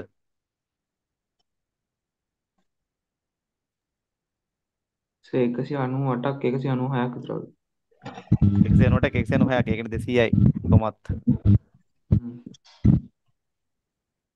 right. කියන්න බාන අද කරපුවා තේරුණාද? හොඳටම කරා. පැහැදිලිද? ඔව් සර්. හරි. අද සම්පූර්ණ පේපර් එකක් කරා වුණ අපි කීයද පටන් ගත්තේ 9ට නේ දැන් වෙලාව කීයද 12යි what's the time 12යි 10යි නේ ඔව් 12යි 10යි මහන්සිද කට්ටියට නෑ සර්. සින්දු කිව්වා, කෑ ගැහුවා, hina වුණා, දුක හිතුණා සමහර තැන්වල, කට්ටිය එන්ජොයි කරා. කියන්න බලන්න කොහොමද ක්ලාස් එක කියලාද? සර් පොඩ්ඩක් එහාට වෙන්නකෝ. Sorry, right. How about the class ළමයි අද? කොහොමද අද? හොඳයි Good, fine, good. අවසාන මොහොතේකම් හිටියනේ කට්ටිය අල්ලගෙන කොහම හරි. YouTube එකෙත් ඉන්නව ඈ. හොඳයි සර් අද ක්ලාස් එක. සඳලිත් ඉන්නවනේ සම්මාදිලා ඉන්නවනේ. බලමු කවුද ඉන්නේ කියලා චුට්ටක්.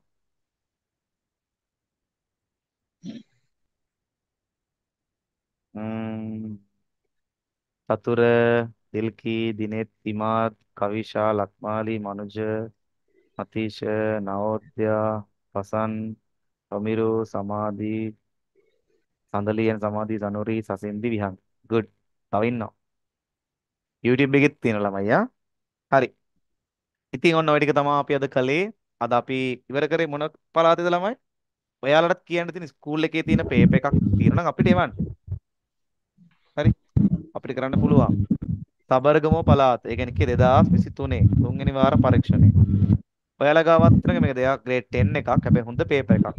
මේක ෆස්ට් එක හම්බුණා. කරමු එහෙනම් දැන් ඊළඟට මේ වගේ ෆස්ට් පේපර්ස් ළමයි දවසින් ඉවර කළා දාමු අපි. නේද? සම්පූර්ණ ෆුල් පේපර් එකක් ඉවර කළා දාමු. හරි? සර් දකුණු පළාත් පේපර් එක තියෙද? මට තියෙනවා ඒවද මට නෑනේ. මං එවන්න. මට දාන්න දැම්ම දාන්නකෝ. ඒකත් කරමුද හම්? right. okay. ඇති නේද? is it enough? ඇද්ද? ආලමයි. ඇද්ද කියන්නෙත් නෑ දැන් ඒ පාර. තමහර ප්‍රශ්න දෙනවා නම් අහන්න බෑ. දැනගන්න ඕන දෙයක් කරේ මොකක් කරේ දෙයක්. දැන් කොහොම පාඩම් කරන්නේ නැහැ නේ අය.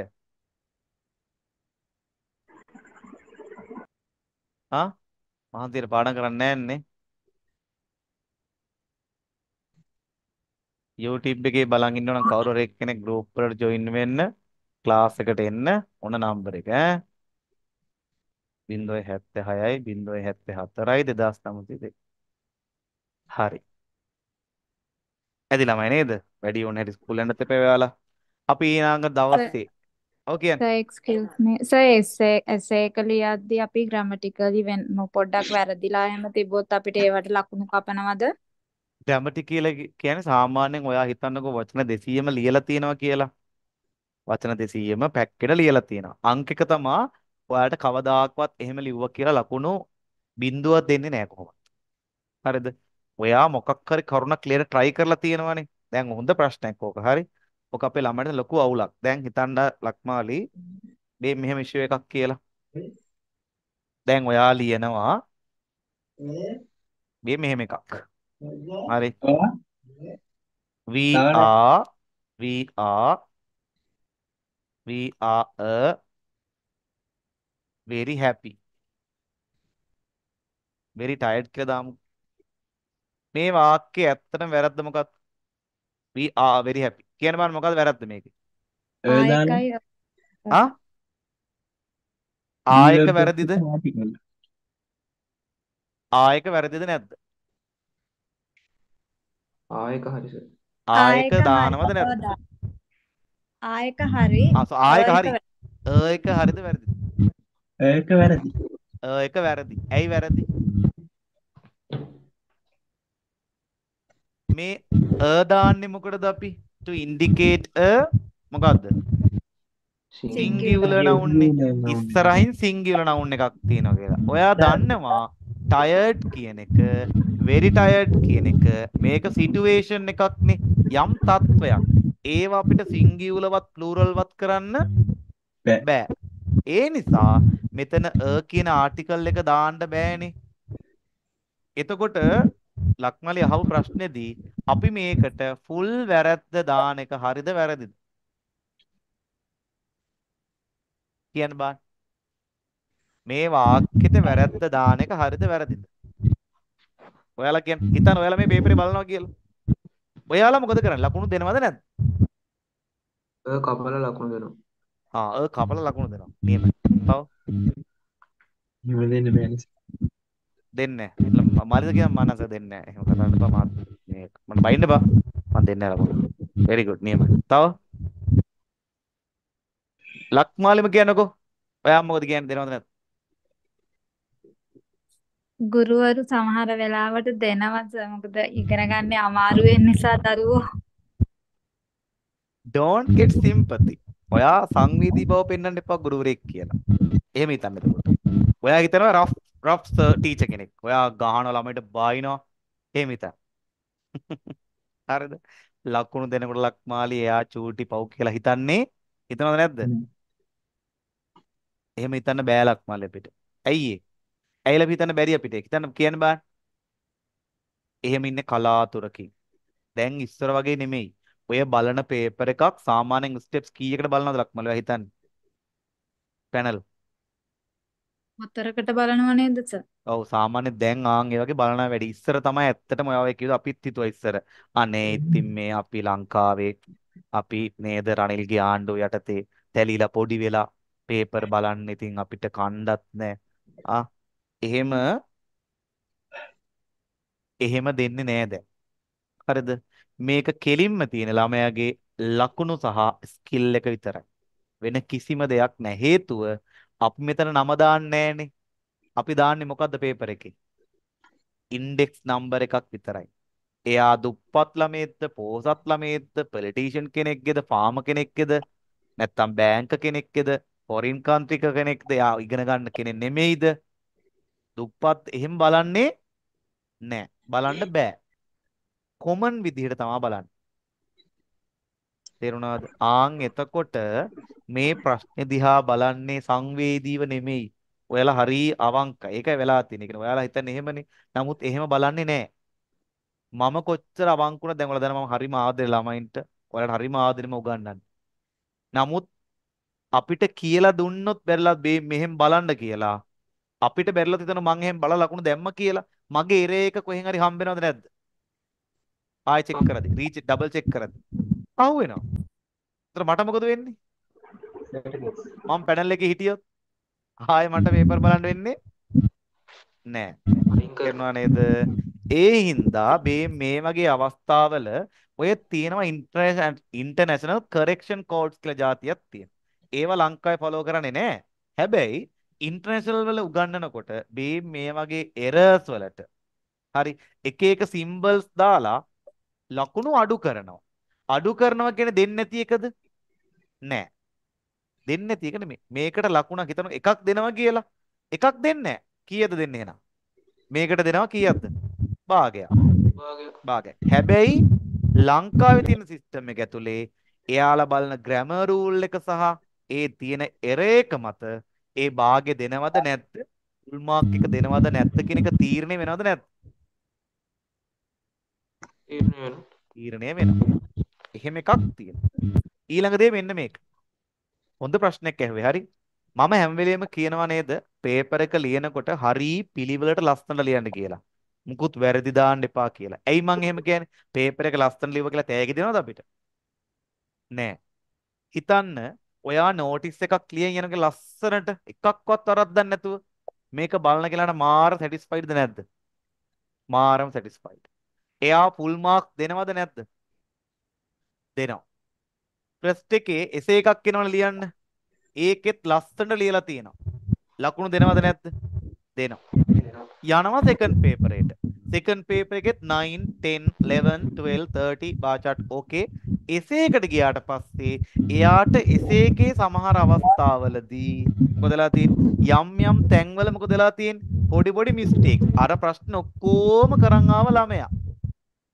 දැන් එයාට අර වැරදි ලකුණු දෙනවද නැද්ද? දෙනවද නැද්ද මිස්ටේක් එකක් තියෙනවා. කියන්න බෑ. දෙනවා සර් ස්කිල් එක තියෙන නිසා. ඔව්. සාමාන්‍යයෙන් අපි එහෙම හිතුවොත් ස්කිල් එකට ලකුණු දෙනවා. හැබැයි දැන් වෙලා තියෙන්නේ ඉස්සර තමා සාමාන්‍යයෙන් 1 එකයි 2 එකයි දෙකම බැලුවේ. දැන් මොකද කරලා තියෙන්නේ? 1 එක වෙන කෙනෙක් බලන්න. හරිද? 1 එක වෙන කෙනෙක් බලන්න, සෙකන්ඩ් එක වෙන කෙනෙක්. ඒක ආයෙත් රීචෙක් කරනවා. ඒ නිසා ඌව දන්නේ නෑ ළමයි. සමහර ළමයි හිතන්නේ මේක හරි සුන්දර දෙයක් කියලා. ඔයාලා හිතන්න ඔයාලා කරන එක මිස්ටේක් කරා මම කෑ ගහලා නෙමෙයි ඇවිල්ලා ළඟට එලා මොකද අනින්න ඕන. ඇයි ඒ?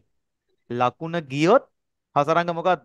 ආයේ ගියාම තමයි ලකුණු එන්නේ නෑ ළමයි. විශේෂයෙන් මේ වගේ පේපර් එකක එකක් වැරදුනා කියන්නේ ලකුණක් ඉවරටම ඉවරයි.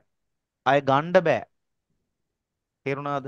ඒ නිසා අපිට අර වගේ සිම්පති එකක් ගන්න නම් ෆස්ට් එක ලියනවා නම් ෆස්ට් එක බලන කෙනාට සුපිරියටම ලියලා තියෙන්න ඕන.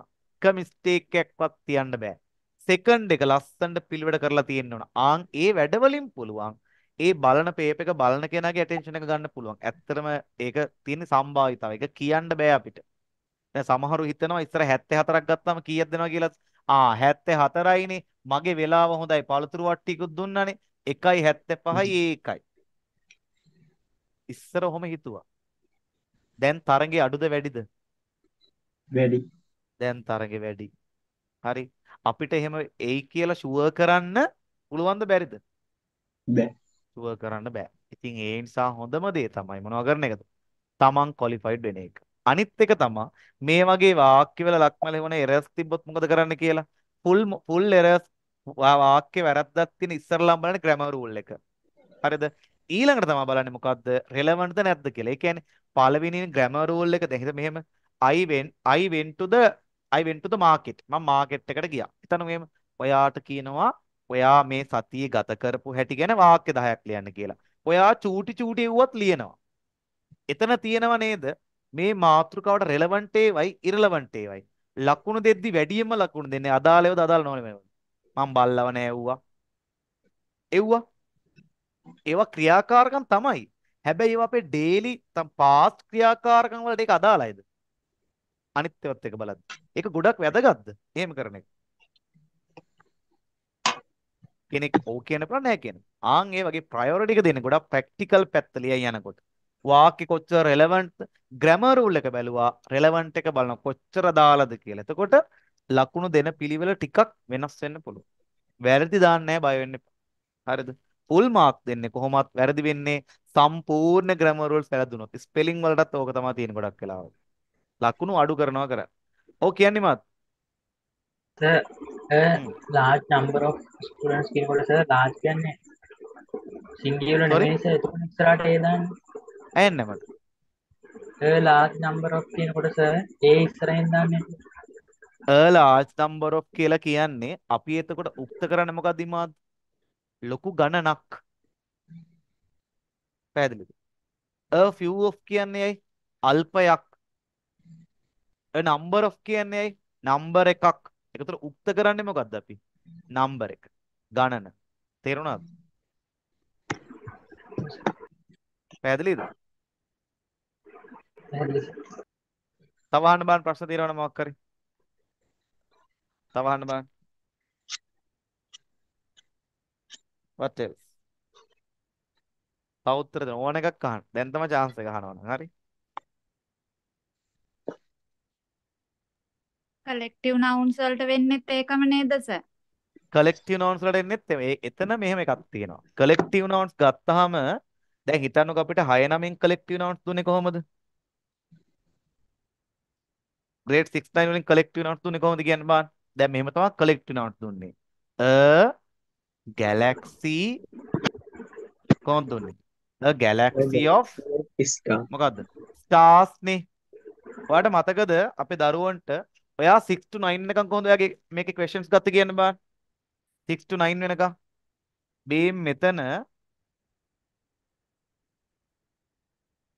මෙතන බෙදුවා නේද කොටස් දෙකකට. ඒ කියන්නේ මෙතන A මෙතන B දැම්ම කියන්නකෝ. ක්වෙස්චන් එක හැදුවේ කොහොමද යාට? A දීලා B ඇහුවා. නැත්තම් B දීලා මොකද්ද? ඒ වගේ. A ඇහුවා. නැත්තම් මේ දෙකම පැත්තකින් තියලා මොකද කරේ? අලුතෙන් ඔයාගෙන් අදාළ ප්‍රේසයක් දීලා මැච් කරන්න කිව්වා. දැන් එහෙම නෙමෙයි. දැන් කොහොමද ගන්න? මෙයා එක වර්ඩ් එකක්. එක වර්ඩ් එකක්. එක වර්ඩ් එකක්. එක වර්ඩ් එකක්. සම්පූර්ණ කලෙක්ටිව් නවුන් එකම වර්ඩ්ස් කීයද? මේ වගේ එකක් තිබ්බොත්. 4ක්. මේ බලන්න. මෙතන අයින් කරනවා. මොකද දාන්න කියන්නේ ඔයාට? වර්ඩ් එකක්. එතකොට මේක ෆිල් කරන්න ඕන. එතකොට ඒ එකකට අඩු වෙන ලකුණු. තේරෙනවද? එහෙනම් තමයි මෙතන වෙනස් වෙන්නේ. හැමදේම වෙන්නේ words ගන්න තමයි count කරන්නේ. මේ writings වලදීම count කරන්නේ එහෙම. ඒක වෙනස් වෙන්නේ. හරි. තව අහන්න බලන්න. ඕන එකක් කියලා දෙන්න. දන්න විදිහට කියලා දෙන්න. yes. තව නැත් තියෙන.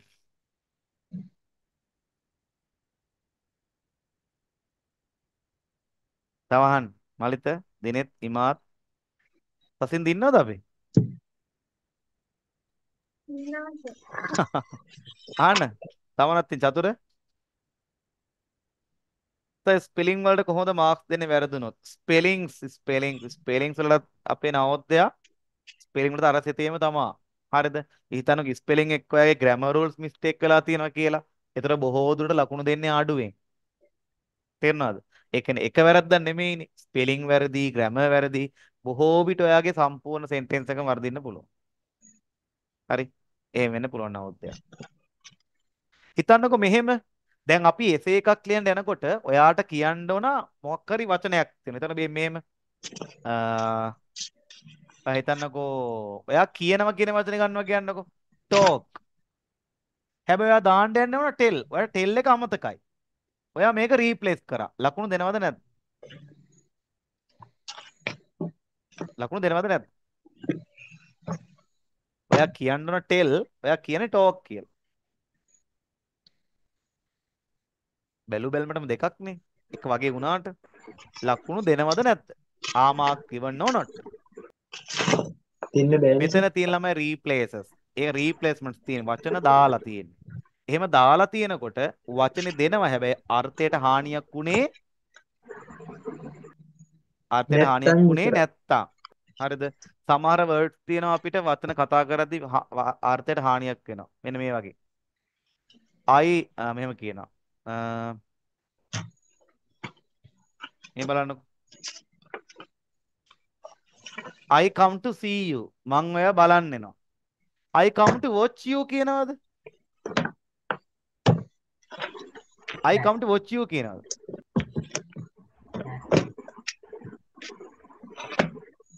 I come to watch you කියනවද? නෑ. බෑනේ සර්. එහෙම කියන්නේ නැහැ. ඒතර වැරදි. හරිද?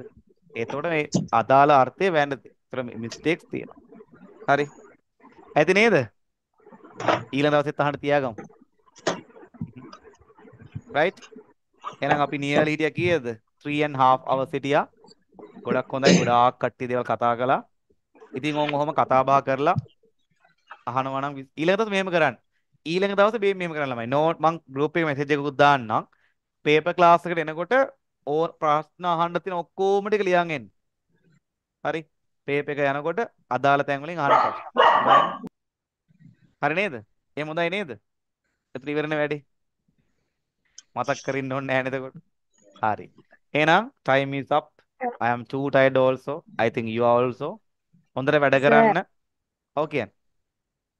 සර් අපිට මං හිතන්නේ මට විතරක් නෙමෙයි තව දරුවෝ ඇති මේ අපිට වචනක ස්පෙලිං හදාගන්න විදිහ පොඩ්ඩක් දැන් කියලා දෙන්න පොඩි කාලේ ඔක කරන්නේ මම දන්නවා ඒක.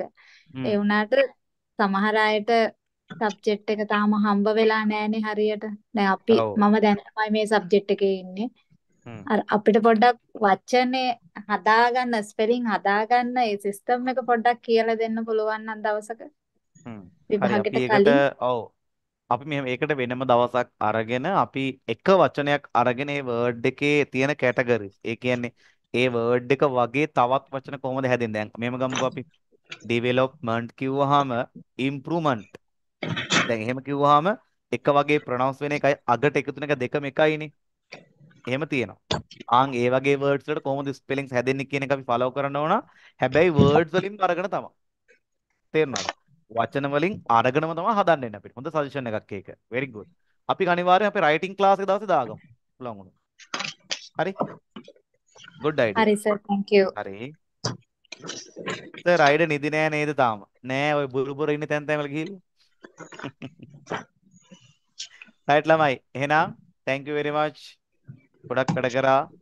satisfaction එකක් ඇති වෙලා අනිවාර්යෙන්. ඊළඟ දවසෙත් අපි හම්බෙමු. හෙට අද සිකුරාදානේ. අද දින අපේ 11 දරුවන්ගේ පන්ති. හරි. goodbye ළමයි. good night. හොඳට වැඩ කරමු. එක්සෑම් එක ළඟයි. හොඳට වැඩ කරලා හොඳ රිසල්ට් එකක් දාමු. goodbye ළමයි. good night. YouTube එකේ බලන Bye, දරුවොත් sir. bye Thank you, good sir. night all. Goodbye, Goodbye, sir. sir. Okay, Yes. Good goodbye morning, ළමයි. sir. Good morning, good Bye. morning, good morning, good morning. අමතක වුණා කියන්න.